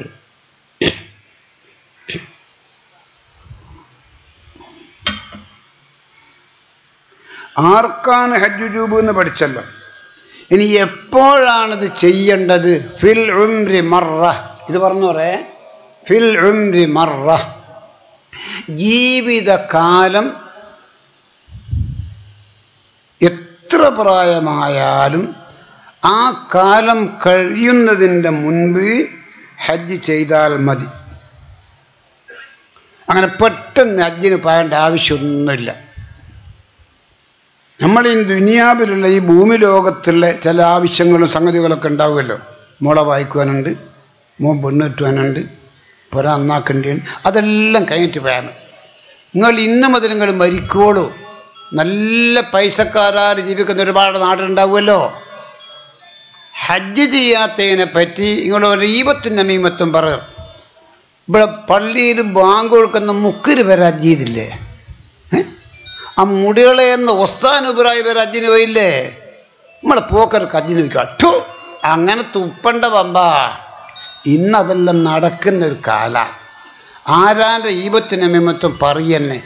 ഏത് കിതാബ് നോക്കിയാലും ഹജ്ജ് വാജിബാണ് ഫിൽ ഉംരി മറ, ജീവിതകാലം ഒരു പ്രാവശ്യം.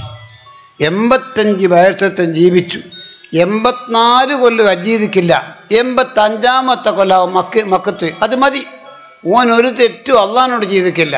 പിന്നെ നിങ്ങൾ എന്തിനാ മക്കളെ ഓൻ്റെ ഈപത്തിനും മീമ്പത്തും പറയുന്നു? എന്തിനാണ് ഓൻ്റെ ഈപത്തിനും മീമ്പത്തും പറയുന്നത്? ഹലോ, ഞാൻ ക്ലാസ്സിൽ നിങ്ങൾ പിന്നെ വിളിച്ചോ.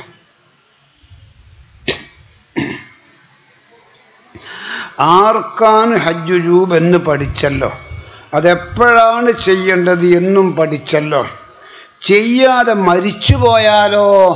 യുബുദൗമിൻ തെരിക്കത്തിൽ മയ്യിത്തി, ഒരു മനുഷ്യൻ മരിച്ചാൽ അവൻ്റെ ആകെയുള്ള സ്വത്തിൽ നിന്ന്, സമ്പാദ്യത്തിൽ നിന്ന് അവൻ്റെ കുടുംബങ്ങൾ ചെലവാക്കേണ്ടത് ബിമുഅനതി ജിഹീസിഹി, അവൻ്റെ കടങ്ങളൊക്കെ മയ്യത്ത് പരിപാലന ചെലവുകളൊക്കെ ചെയ്യണം. അതിന് പൈസയൊന്നും പിരിക്കണ്ട. അവിടെ എന്തെങ്കിലും പൈസ ഉണ്ടോ? മക്കളൊക്കെ എത്തിയുമായിക്കോട്ടെ, എന്തെങ്കിലും പൈസ ഉണ്ടോ? ഉണ്ടെങ്കിൽ മയ്യത്ത് പരിപാലനത്തിൻ്റെ ചെലവ് അവൻ്റെ സമ്പാദ്യത്തിൽ നിന്നെടുത്തോ. അത് കഴിഞ്ഞാൽ പിന്നെ സുമ്മത്തുഖുദാദുയൂനുഹു, അവൻ്റെ കടങ്ങളൊക്കെ വീട്ടണം. അതെല്ലാം കഴിഞ്ഞതിൻ്റെ ശേഷമേ ഉമ്മാക്കും ഉപ്പാക്കും ഭാര്യക്കും മക്കൾക്കുമൊക്കെ അവകാശം തിരിയുകയുള്ളൂ. അവർക്ക് അവകാശം തിരിയണമെങ്കിൽ കടബാധ്യതകളൊക്കെ തീർക്കണം. സുബ്ബത്തുഖുദാദുയൂനുഹു, മരിച്ചവൻ്റെ കടങ്ങളൊക്കെ വീട്ടണം. മുഖദ്ദമം മിൻഹാ ദൈനുല്ലാഹ്, അള്ളാഹ്ക്ക് കൊടുക്കാനുള്ള കടമാണ് ആദ്യം വീട്ടേണ്ടത്. അതേതുപോലെ ഹജ്ജത്തിൽ ഇസ്ലാം, ഇസ്ലാമിൻ്റെ ഫറലായ ഹജ്ജ് പോലെ, ഇസ്ലാമിൻ്റെ ഫറലായ 5ാമത്തെ ഫറലായ ഹജ്ജ് ചെയ്യാതെയാണ് ഒരാൾ മരിച്ചതെങ്കിൽ, എന്തെങ്കിലും സ്വത്തുണ്ടെങ്കിൽ ആ സ്വത്തിൽ നിന്ന് അല്പം വിറ്റിട്ട് മരിച്ചുപോയ ഉപ്പാൻ്റെ ഹജ്ജ് ചെയ്യിപ്പിക്കണേ, മരിച്ചുപോയ ഉമ്മാൻ്റെ ഹജ്ജ് ചെയ്യിപ്പിക്കണേ. ഞാനിത് പറയും, നിങ്ങൾ ചിന്തിക്കണം. ഈ നാട്ടിൽ പ്രായത്തിൽ എത്ര ആൾ മരിച്ചു, എത്ര പെണ്ണുങ്ങൾ മരിച്ചു, എത്ര ആണുങ്ങൾ മരിച്ചു ഹജ്ജ് ചെയ്യാണ്ട്? എന്തെങ്കിലും ഒരു ആലോചന മക്കൾക്കുണ്ടോ? എൻ്റെ ഉപ്പ ഹജ്ജ് ചെയ്യാണ്ട് മരിച്ച്, എൻ്റെ ഉമ്മ ഹജ്ജിക്കല്ല ഹജ്ജാണ്. പൈസ ഉണ്ടെങ്കിൽ ചീപ്പിക്ക് പമ്പാ. പൈസ ഇല്ലേ? ഉമ്മയും ഉപ്പയും മരിച്ച ഓല സ്വത്തിന് അവകാശിയായി തിരിയണമെങ്കിൽ കടബാധ്യതകളൊക്കെ കളിച്ചതിൻ്റെ ശേഷം. ഹജ്ജ് ചെയ്യാതെയാണ് ഉമ്മ മരിച്ചതെങ്കിൽ, ഹജ്ജ് ചെയ്യാതെയാണ് ഉപ്പ മരിച്ചതെങ്കിൽ, ഒരു ഹജ്ജിൻ്റെ തുക അവരെ സമ്പത്തിന് മാറ്റിവെക്കണം. എന്നിട്ടുള്ള സ്വത്ത് മാത്രമേ മക്കൾക്ക് അവകാശം വരികയുള്ളൂ. നിങ്ങൾ അവിടെ നിന്നല്ല പറയണിത് കേട്ടോ. ഇതൊന്നും പൊതുജനങ്ങളുടെ ശ്രദ്ധയിൽ അങ്ങനെ പെടാറില്ല. ഇനി മരിച്ചതല്ല തളർവാദം പിടിച്ച് കിടന്നാലോ? നല്ല പൈസക്കാരനാ, ഒരുപാട് വണ്ടിയും ഒരുപാട് കാറും, കോഴിക്കോട്ടും അതുപോലത്തെ ഭയങ്കര ടൗണിലൊക്കെ ഭയങ്കര കച്ചവടത്തിന് ഷെയറും ഒക്കെ ഉള്ള ഒരാൾ ജീവിച്ച് ഹജ്ജ് പിന്നെ ചെയ്യുക വിചാരിച്ച് പെട്ടെന്ന് തളർവാദം പിടിച്ച് കിടന്നുപോയി. എണീച്ചൂടാ, നടന്നൂടാ, എനിക്ക് പാത്തണമെന്ന് പറഞ്ഞൂടാ, അത് കക്കൂസ് പോകണമെന്ന് പറഞ്ഞൂടാ. അമ്മദ്ക്കാ നിങ്ങളതൊന്നും പറയാത്ത, നിങ്ങൾക്ക് കുടിക്കണോ, നിങ്ങൾക്കെന്താ ഭർത്താവ് എന്നിങ്ങനെ വായി കൊണ്ട് പറയാന്നല്ലാതെ ഒന്നും സംസാരിക്കാനാകുന്ന തളർവാദം പിടിച്ച് കിടന്നുപോയി. നിന്റെ ഉമ്മയാവട്ടെ നിന്റെ ഉപ്പയാവട്ടെ തളർവാദം പിടിച്ച് കിടന്നുപോയി. എന്നാൽ എൻ്റെ പ്രിയപ്പെട്ട മക്കളെ, നിങ്ങളൊന്ന് ചിന്തിക്കണം. ഉപ്പ ഹജ്ജ് കേട്ടില്ലാലോ പടച്ചോനെ, ഉമ്മ ഹജ്ജ് കേട്ടില്ലാലോ പടച്ചോനെ. ആ തളർവാദം പിടിച്ച് കിടന്ന ആ വ്യക്തിൻ്റെ ഹജ്ജ് കുടുംബങ്ങൾ ചെയ്യിപ്പിക്കണം. ഹജ്ജിന് വരുന്ന തുക മുഴുവൻ അവൻ്റെ സ്വത്തിൽ നിന്നെടുത്ത് കൊടുത്തിട്ട് ഇവൻ മരിക്കുന്നതിൻ്റെ മുൻപ് തന്നെ അവശതയിൽ കിടന്ന അവസരത്തിൽ തന്നെ അവൻ്റെ ഫർളായ ഹജ്ജ് മറ്റൊരാളെ കൊണ്ട് ചെയ്യിപ്പിക്കണം. അങ്ങനത്തെ ഒരു സംഭവം നിങ്ങളുടെ നാട്ടിലുണ്ട്? ഒരു സംഭവം? 2-3 കൊല്ലം തളർവാൻ പറ്റി കിടക്കലില്ലേ അല്ലേ? നല്ല കഴിവുള്ള ഉപ്പല്ലേ, നല്ല പൈസയും കയ്യിരിപ്പില്ലേ? ഉപ്പ അജീതിക്കില്ലാലോ, എന്നാൽ ഉപ്പ എൻ്റെ അജ്ജും മണിക്കൂറും ചീപ്പിക്കാരൊക്കെ ഉണ്ടെങ്കിലും അയ്യൊരു വർത്തമാനത്തിൽ നിങ്ങൾ എത്താറുണ്ടോ? എൻ്റെ നാട്ടിൽ എത്താറുണ്ടോ? ഇല്ല. നിങ്ങളുടെ നാട്ടിൽ ഇല്ല, എത്താറില്ല. അയ്യൊരു ആലോചന ആർക്കും വരാറില്ല. മരിച്ച ആൾ ഹജ്ജ് ചെയ്യാതെ മരിച്ചാൽ അവൻ്റെ സ്വത്ത് ഭാഗിക്കുമ്പോൾ ഒരു ഹജ്ജിന് വേണ്ടി എത്ര സെൻറ്റ് വേണമോ ആ സെൻറ്റ് മാറ്റി വെക്കണം. ആ സെൻറ്റ് കൊടുത്തിട്ടവൻ്റെ ഫർളാ ഹജ്ജ് മറ്റൊരാളെ കൊണ്ട് ചെയ്യിപ്പിക്കണം. മരിച്ചതല്ല, തളർവാദം പിടിച്ച് കിടന്നതാണ്.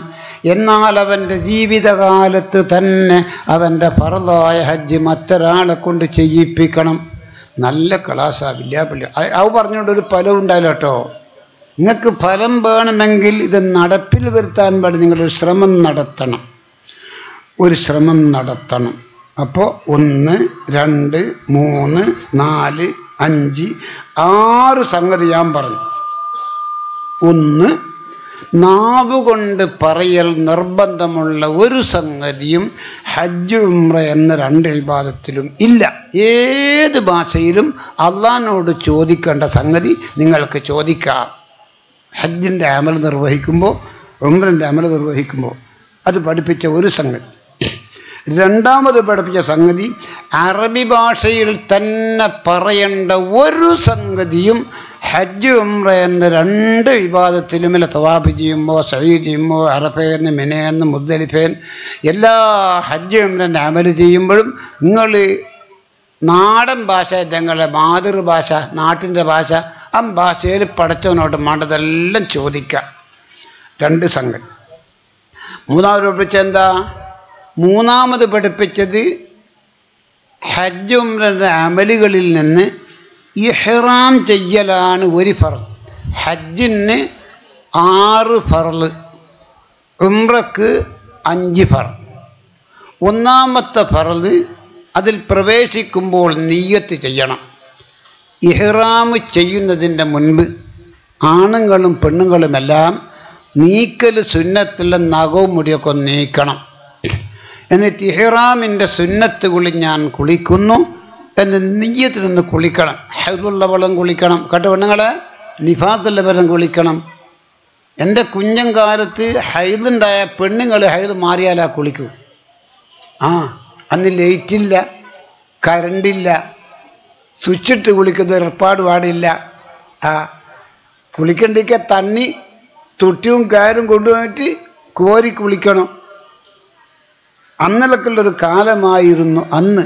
ഇന്നതെല്ലാം മാറി നല്ല സന്തോഷകരമായ ജീവിതത്തിലായി. അപ്പോൾ ഉംറയാണെങ്കിലും ഹജ്ജാണെങ്കിലും അത് ചെയ്യാൻ ഉദ്ദേശിക്കുന്ന വ്യക്തി അതിൻ്റെ തുടക്കത്തിൽ നീക്കൽ സുന്നത്തെല്ലാം മുടിവൊക്കെ നീക്കണം. നീക്കി ഒളുണ്ടാക്കി എന്നിട്ട് ഇഹ്റാമിൻ്റെ മുമ്പുള്ള സുന്നത്തുകൾ ഞാൻ കുളിക്കുന്നു എന്ന് നിയ്യത്ത് ചെയ്തിട്ട് ഒന്ന് കുളിക്കണം. ഹൈദുള്ള കുളിക്കണേ പെണ്ണുങ്ങളെ, നിഫാസുള്ള കുളിക്കണേ. എൻ്റെ കുഞ്ഞക്കാലത്ത് എൻ്റെ അടുത്ത് ഉമ്മ, ഇച്ചാച്ചി, അമ്മായി, ഒളോമി എല്ലാം അജിനു പോവും. തിരുമ്പട്ടി എല്ലാം തിരുമ്പി കൊളുത്തുന്നു. എല്ലാം വേല് തൈലും ആറിയിട്ട് ഞായറാഴ്ച തുണിയെടുത്ത് കുളിക്കുന്ന തോർത്ത്, കുഞ്ഞാമിയും തോർത്തെടുത്ത് കുളിക്കുക. ഞാൻ കുഞ്ഞനാ, അലിയുമ്പ തുണി എടുക്കുന്നില്ല, കുളിക്കുന്ന തോർത്ത്. അതെന്താ അലിയുമ്പ ഇഞ്ചി കുളിക്കുന്നില്ലേ? നിനക്ക് നിക്കറിച്ചൂടാളെ. അസ്തോഫിറുല്ലാ, ഞാനേയും പറഞ്ഞിക്കില്ലേ മോളെ, പേടിച്ചു പോയി. നീ കുളിക്കുന്നില്ല എന്ന് ചോദിച്ച തെറ്റായിപ്പോയാണെന്നല്ല, ഞാനേയും പറഞ്ഞിക്കില്ലേ വളേ. അങ്ങനൊന്നും കേദിക്കേണ്ട സംഗതി അല്ല മളയാൽ. ഹൈലുള്ള പെണ്ണുങ്ങൾക്ക് ശരീരത്തിൻ്റെ വൃത്തിക്ക് വേണ്ടി റാഹത്തായിട്ട് കുളിക്കാം, ഒരു പ്രശ്നവും.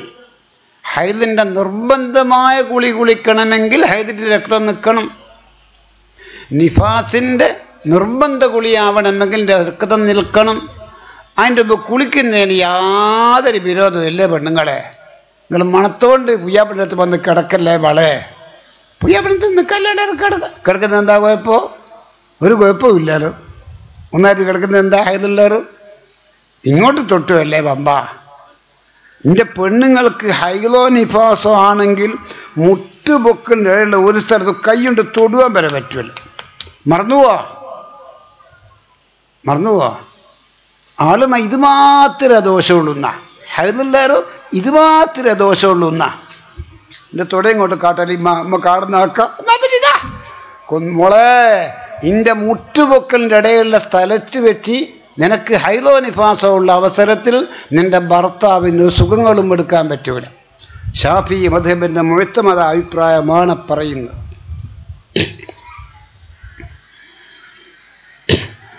അപ്പൊ ഇഹ്റാമിൻ്റെ സുന്നത്ത് കുളി ഞാൻ കുളിക്കുന്നു എന്ന് നിയ്യത്തിയിട്ട് ഹൈലുള്ള അവസരം കുളിക്ക, നിഫാസുള്ള അവസരം കുളിക്ക, ഒരു വിഷമവുമില്ല. ഹൈദുൻ നിഫാസൊന്നും ഇല്ലാത്ത ഒരാളാണെങ്കിൽ ഇഹ്റാമിൻ്റെ മുൻപ് 2 റക്അത്ത് നിസ്കരിക്കണം. ഇഹ്റാമിൻ്റെ മുൻപുള്ള സുന്നത്ത് നിസ്കാരം 2 റക്അത്ത് അല്ലാഹു തആലാക്ക് ഞാൻ നിസ്കരിക്കുന്ന അല്ലാഹു അക്ബർ. ഇതാ ഇഹ്റാമിൻ്റെ സുന്നത്തുകാരൻ. 2 റക്അത്ത് നിസ്കരിച്ച് സലാം വീട്ടിയിട്ട് നിയ്യത്ത് ചെയ്യുക. ബിസ്മില്ലാഹിർ റഹ്മാനിർ റഹീം നബൈത്തുൽ ഉംറത വഹറംതു ബിഹാ ലില്ലാഹി തആല. അല്ലാഹു തആലാക്ക് വേണ്ടി ഒരു ഉംറ ചെയ്യാൻ ഞാൻ നിയ്യത്ത് ചെയ്തു. ഹജ്ജ് ആണെങ്കിൽ നബൈത്തുൽ ഹജ്ജ വഹറംതു ബിഹി ലില്ലാഹി തആല. അല്ലാഹു തആലാക്ക് വേണ്ടി ഹജ്ജ് എന്ന പുണ്യമായ അമൽ ചെയ്യാൻ ഞാൻ നിയ്യത്ത് ചെയ്തു. ഹജ്ജിൻ്റെ ഇഹ്റാമിൽ ഞാൻ പ്രവേശിച്ചു. ഉംറയാണെങ്കിൽ ഉംറയുടെ ഇഹ്റാമിൽ ഞാൻ പ്രവേശിച്ചു. എന്നിട്ട് 3 വട്ടം തൽബിയത്ത് ചെയ്യലാണ് സുന്നത്ത്. ലബ്ബൈക് അല്ലാഹുമ്മ ലബ്ബൈക് ലബ്ബൈക ലാ ശരീക ലക ലബ്ബൈക്. ചൊല്ലിയോക്ക് മോളെ. ഇന്നൽ ഹംദ വന്നിഅമത ലക വൽ മുൽക്ക് ലാ ശരീക ലക. ചൊല്ലിയോക്ക് മോമിനീങ്ങളെ മോമിനാത്തുകളെ. ലബ്ബൈക് അല്ലാഹുമ്മ ലബ്ബൈക് ലബ്ബൈക ലാ ശരീക ലക ലബ്ബൈക് ഇന്നൽ ഹംദ വന്നിഅമത ലക വൽ മുൽക്ക് ലാ ശരീക. ഇങ്ങനെ 3 വട്ടം തൽബിയത്ത് ചെല്ല. അത് ഹൈദുല്ലോക്കും ചെല്ല, നിഫാസുല്ലോക്കും ചെല്ല, ജനാബത്തുല്ലോക്കും ചെല്ല, ഒരു പ്രശ്നവുമില്ല. ഇതെല്ലാം മദ്രസയും എല്ലാം ഉണ്ടെങ്കിലും ഇതിലൊക്കെ പെണ്ണുങ്ങൾക്ക് ഇപ്പോൾ ഒരു തെറ്റിദ്ധാരണയാണ്. ഒരു 5-6 പെണ്ണുങ്ങൾക്ക് ചായ കൊണ്ടാച്ചി വെറുത്തി വേഗം ബിസ്മില്ലാഹിർ റഹ്മാനിർ റഹീം അയച്ചാ നല്ല ചായ കുടിച്ചാളെ അയച്ചെടുത്ത് ബിസ്മില്ലാഹിർ റഹ്മാൻ. കുഞ്ഞാമിച്ച നല്ല ചായത കുടിച്ചോളി. കുഞ്ഞാമിച്ചി എടുത്ത് ബിസ്മില്ലാഹിർ റഹ്മാനിർ റഹീം. റസിയാനിക്ക് ചായ ഉണ്ടേ കുടിച്ചാളെ. ഇതാ റസിയ വേഗം കുടിച്ച്. അല്ല മോളെ എനിക്കൊരു ബിസ്മി കൂട്ടിക്കോട്ടെ. ഇനി ചായ കണ്ടിക്കില്ല പോത്തെ റോള് വരുവാണ്. ഇങ്ങനെ പഠിപ്പിക്കണ്ട വലിയ മുരാച്ച് പാട്. എല്ലാവർക്കും എപ്പോൾ ഒരുപോലെ ആയിരിക്കുക. അതിൻ്റെ മേലെ ഞാനിവിടെ ഡേഞ്ചറായിക്കുന്ന അപ്പോഴാ കൊളസ്തോഫിറുള്ള ഞാനേ പറഞ്ഞിക്കില്ലേ പാത്തുമ്മ മടക്കിയെടുത്തേ. അങ്ങനെ താണൂർക്കല്ല മളെ കേട്ടോ. ഹൈലോ നിഫാസോ ഉള്ള അവസരത്തിൽ ഖുർആൻ ഓതാൻ പാടില്ല. അത് ശരിയാ. എന്തെങ്കിലും ഒരു ഖൈറായ സംഗതി ചെയ്യുമ്പോൾ ബിസ്മി എല്ലുന്നതിനൊന്നും യാതൊരു കുഴപ്പമില്ലേ മളെ. അൽഹംദുലില്ലാ എന്ന് പറയുന്നതിന് യാതൊരു കുഴപ്പമില്ലേ മളെ. ലാ യഖറഉൽ ജുനുബു വലൽ ഹായിദു ശൈഅൻ മിനൽ ഖുർആൻ. ഹൈലോ നിഫാസോ ജനാബത്തോ ഉള്ള ആളുകൾ ഖുർആൻ ഓതരുതെന്ന. അപ്പൊ ഹൈലോട് നിങ്ങൾക്ക് ഇഹ്റാമിൽ പ്രവേശിക്കാം. ഇഹ്റാമിൽ 2 റക്അത്ത് സുന്നത്തുകാരോ ഹൈലുള്ളൊക്കെ വേണ്ട. ആ സുന്നത്തെ ഉജൂബല്ലല്ലോ. അതിഞ്ഞ് നിൽക്കരിക്കേണ്ട ഹൈലായോണ്ട് തെൽബിയത്തെല്ലിഞ്ഞ് ചെല്ലിക്കോ കേട്ടോ. ദിക്റുകളൊക്കെ ചെല്ലിക്കോ. ഇതെല്ലാം പഠിക്കൽ വളരെ ആവശ്യമാണ്. എൻ്റെ ഉസ്താദൊക്കെ ജീവിച്ചിരിക്കുന്ന കാലത്ത് 40-60 വേല പറയാം. പാറക്കട കാണാറുണ്ട് ഉസ്താദ്. ഇജാതി വിഷയങ്ങളൊക്കെ പറയും. ഇന്ന് ആ നിലക്കുള്ള മഴതുകളൊക്കെ കുറഞ്ഞു പോയി കേട്ടോ. ആരോട് പറയാനാണ്? എനിക്ക് ഈ മഹല്ലുകാരോട് പറയാനുള്ളത്, മുമ്പ് കാലത്തുള്ള പോലെ ആണിനും പെണ്ണിനും പഠിക്കൽ ആവശ്യമാകുന്ന കാര്യങ്ങൾ വിവരിക്കുന്ന ക്ലാസ്സുകളൊക്കെ സംഘടിപ്പിക്കണം. എന്നാൽ വലിയ ഫലം ഉണ്ടാവും. ഇപ്പം ഞാൻ പഠിപ്പിക്കുന്ന എന്താ, ഇഹ്റാമിൻ്റെ മുമ്പുള്ള സുന്നത്ത് കുളി ഞാൻ കുളിക്കുന്നു എന്ന് നിയ്യത്ത് ചെയ്ത് എല്ലാവരും കുളിക്കണം. കുളിച്ച് തോർത്തി വേണ്ട അല്ലാഹു അക്ബർ അല്ലാഹു അക്ബർ അല്ലാഹു അക്ബർ അല്ലാഹു അക്ബർ.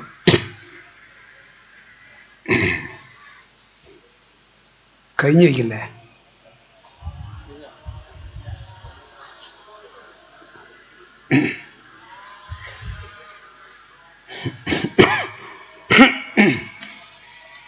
അല്ലാഹു അക്ബർ അല്ലാഹു അക്ബർ അല്ലാഹു അക്ബർ അല്ലാഹു അക്ബർ. അശ്ഹദു അല്ലാ ഇലാഹ ഇല്ലല്ലാഹ് അശ്ഹദു അല്ലാ ഇലാഹ ഇല്ലല്ലാഹ്.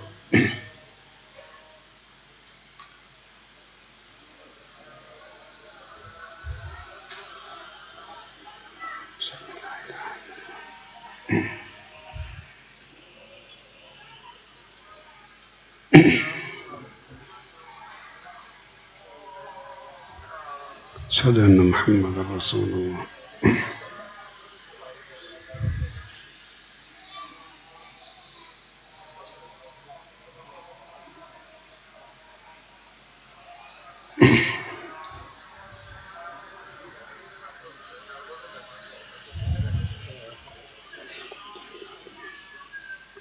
لا حول ولا قوة إلا بالله.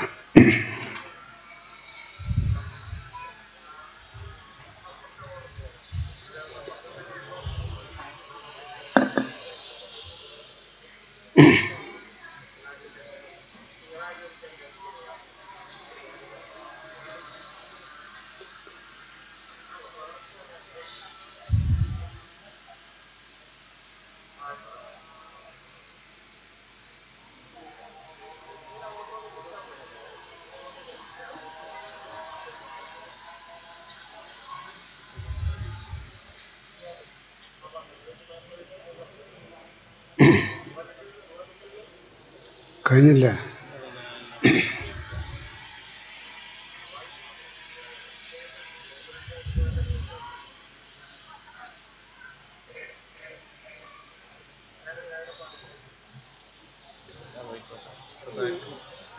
ഇമാമത്തുണ്ടോ? ഇമാമത്തുണ്ടോ?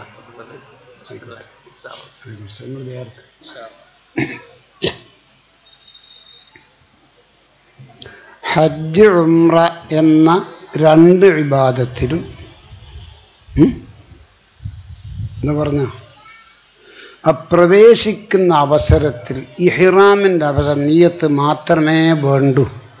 അതിൻ്റെ ശേഷമുള്ള തവാഫ്, സഈ, മുടികളയൽ, അറഫയിൽ നിൽക്കൽ, മുസ്ദലിഫയിൽ നിൽക്കൽ, കല്ലെറിയൽ, ഇതിനൊന്നും പ്രത്യേകിച്ചൊരു നിയ്യത്തൊന്നും വേണ്ട.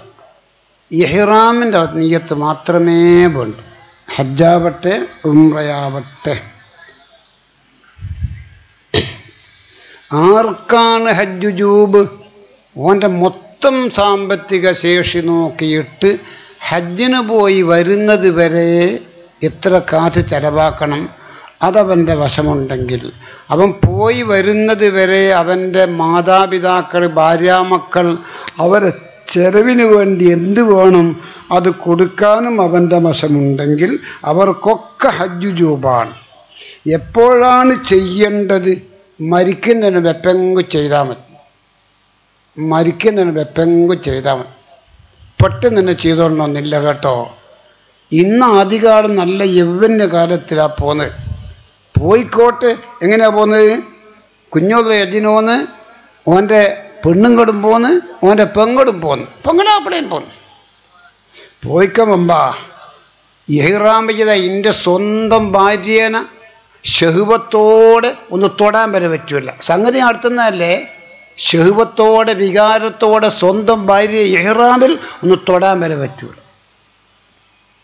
അപ്പം യൗവന്യ കാലത്തൊക്കെ ഭാര്യയും ഭർത്താവും പോകുമ്പോൾ നല്ലോണം ശ്രദ്ധിക്കണം. ഞാൻ പത്രത്തിൽ കണ്ടു, എന്ത് ഫാമിലിക്ക് പ്രത്യേക സൗകര്യം കൊടുക്കുമെന്ന്. അല്ലെങ്കിൽ രണ്ടാൾ ഏറെ കിട്ടുവേ, ആരോട് പറയാനാണ്? എന്നാൽ ഓനിക്കല്ല സൗകര്യമല്ലേ?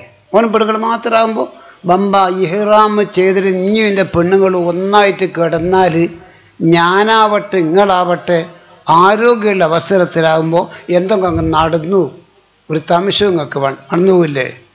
ഓൻ്റെ പെണ്ണുങ്ങളല്ലേ, ഇതുവരെ എല്ലാ കളിയും കളിച്ച പെണ്ണുങ്ങളല്ലേ. ഓള് തൊടാത്തൊരു സ്ഥലം ഓൻ്റെ തടിയും വരില്ല, ഓൻ തൊടാത്തൊരു സ്ഥലവും ഓളെ തടിയും വരില്ല. അങ്ങനെ സന്തോഷം ജീവിച്ച ഭാര്യയും ഭർത്താവും അല്ലേ. ഓല് ഒന്നായിട്ട് ഇഹ്റാം കെട്ടി ഒന്നായിട്ട് കിടന്നാൽ നടക്കുമോ നടക്കാൻ നിങ്ങൾ തീരുമാനിച്ചോളി. ഭാര്യയും ഭർത്താവും നമ്മിൽ ഹജ്ജിൻ്റെ ഇഹ്റാം ചെയ്ത ശേഷം ഒന്ന് സംയോഗം ചെയ്തു പോയാൽ ആ കൊല്ലത്തെ ഹജ്ജ് രണ്ടാൾക്കും ഉണ്ടാവില്ല. വല്ലാഹി, ഓക്കും ഉണ്ടാവില്ല ഓനിക്കും ഉണ്ടാവില്ല, ഓക്കും ഉണ്ടാവും ഓനിക്കും ഉണ്ടാവില്ല, ഓക്കും ഉണ്ടാവില്ല ഓനിക്കും ഉണ്ടാവില്ല. അതിൻ്റെ പുറമെ രണ്ടാളും ഹജ്ജിൻ്റെ അമലുകളൊക്കെ പൂർണ്ണമായി ചെയ്യണം. അറഫയിൽ പോകണം, മുസ്ദലിഫയിൽ പോകണം, കല്ലെറിയണം, മിനയിൽ പോകണം. എന്തൊക്കെയാണോ ഹജ്ജിൻ്റെ അമലുകൾ, ഉംറൻ്റെ അമലുകൾ, ആ അമലുകളൊക്കെ ഫുള്ളായിട്ട് ചെയ്യണം. അത് ഹജ്ജിൻ്റെ സ്പെഷ്യൽ മസാലയാ. ഇപ്പോൾ ദൂരക്കരിക്കുക, അത് ആദ്യം തത്തയാത്തോടെ പളിയിട്ട് ഞാൻ നിൽക്കാരം തീർത്തു പോയി. എന്നെ നിക്കരിച്ചൂടെ എന്നെ ഉദാഹരിച്ചിട്ടാണ് നിക്കരിക്കുവേ. ഇവിടുത്തെ നോമ്പിന് വല്ലാണ്ട് ദാഹിക്കുന്നു. ദൂരക്കിറക്ക പള്ളിയിൽ പോന്ന വെളുത്തിയൊക്കെ ഭയങ്കര ഒരു തത്തണ്ണോട്ടാ ഒന്ന് വല്ല സമ്മിടുക. ആ ദാഹം തീർക്കാൻ ലേശം വെള്ളം മൂട്ട്. ആ നോമ്പ് തീർത്തു പോയി. അന്നത്തെ നോമ്പ് തീരില്ല.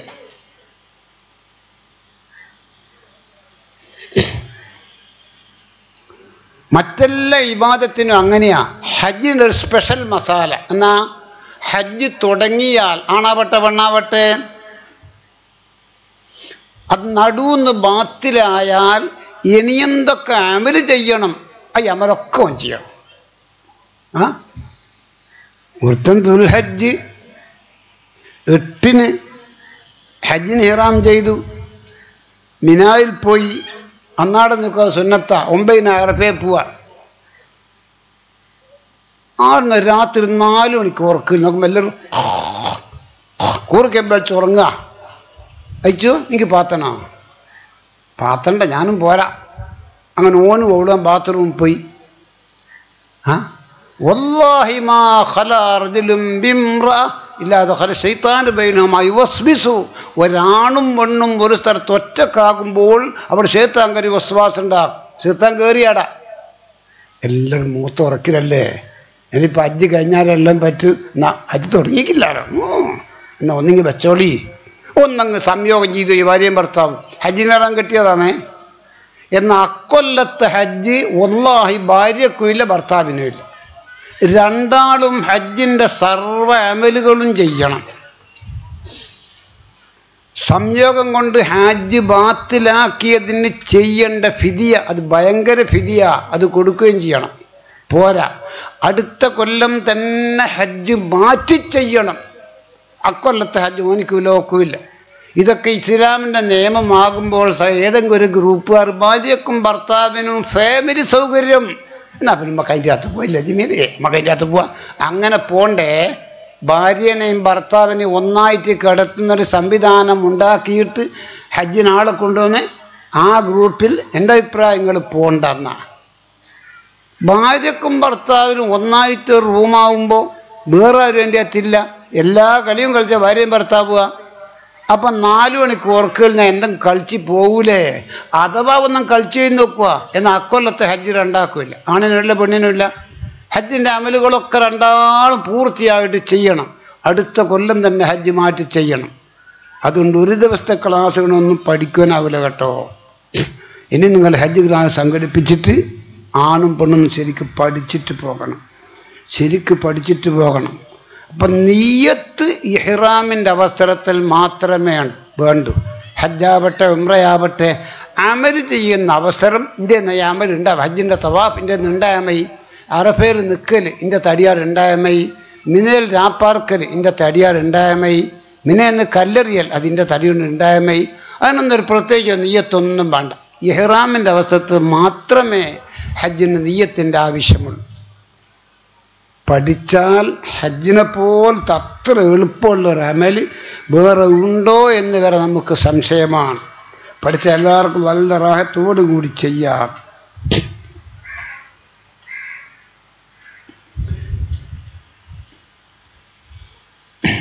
ഇനി എൻ്റെ പ്രിയപ്പെട്ട ഹജ്ജാജിമാരെ, ഹജ്ജുമ്മമാരെ, ഒരു ഹജ്ജ് ക്ലാസ് പൂർണ്ണമായി എടുക്കാൻ ഒരു ദിവസം കൊണ്ടോ 2 മണിക്കൂർ സംസാരിച്ചത് കൊണ്ടോ കഴിയില്ല, ആർക്കും കഴിയില്ല. നമ്മളൊക്കെ പഠിച്ചുപോയി എന്ന് നിങ്ങൾ മനസ്സിലാക്കല്ലേ, ഞാനെല്ലാം പറഞ്ഞ അടക്കള എന്ന് ഞാനും മനസ്സിലാക്കല്ലേ. നിങ്ങൾക്ക് പഠിപ്പിക്കുന്നത് മൊത്തത്തിൽ ഒരു ഉംറൻ്റെ രൂപം, മൊത്തത്തിൽ ഒരു ഹജ്ജിൻ്റെ രൂപം, വിശദീകരണം ഇൻഷാ അല്ലാഹ് മറ്റൊരു ക്ലാസ്സിൽ നമുക്ക് കേൾക്കാം ഇൻഷാ അല്ലാഹ്. ഉംറക്ക് 5 ഫറദ്, ഹജ്ജിന് 6 ഫറദ്. ഉംറൻ്റെ 5 ഫറദ് എന്താ? ഇഹ്റാം, തവാഫ്, സഅയ്, മുടികളയൽ, തർത്തീബ്.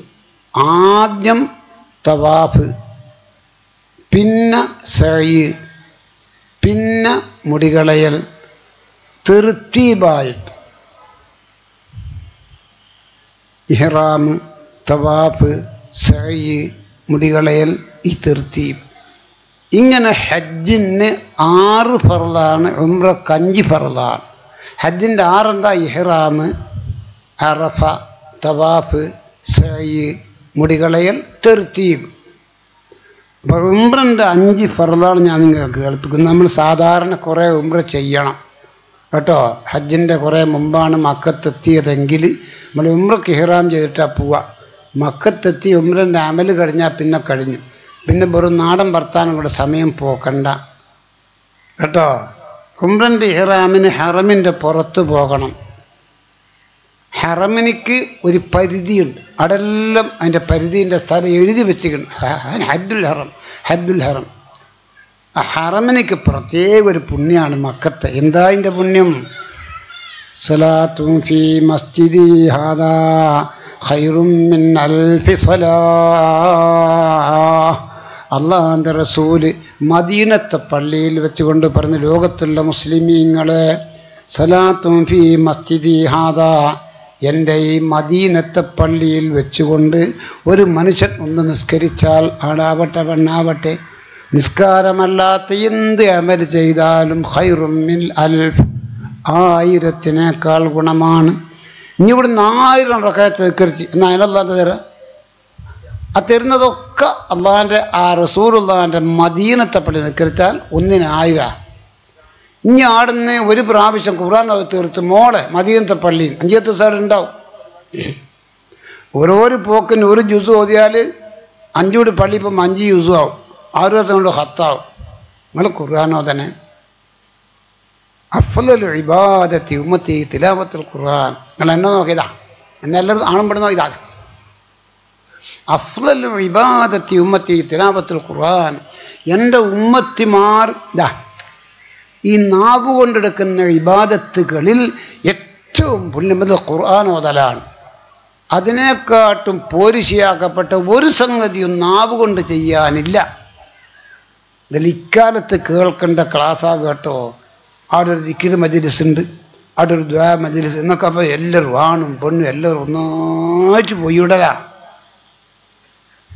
ഒരു പെണ്ണുങ്ങൾക്കൊരു ഫർളല്ലാത്ത സംഗതിക്ക് പോകണമെങ്കിൽ മാപ്പിളൻ്റെ സമ്മതമൊക്കെ മാണ്ടി വരുമ്പോൾ അപ്പാട് ദിക്റുകൾക്ക് പോയി വിടലല്ല.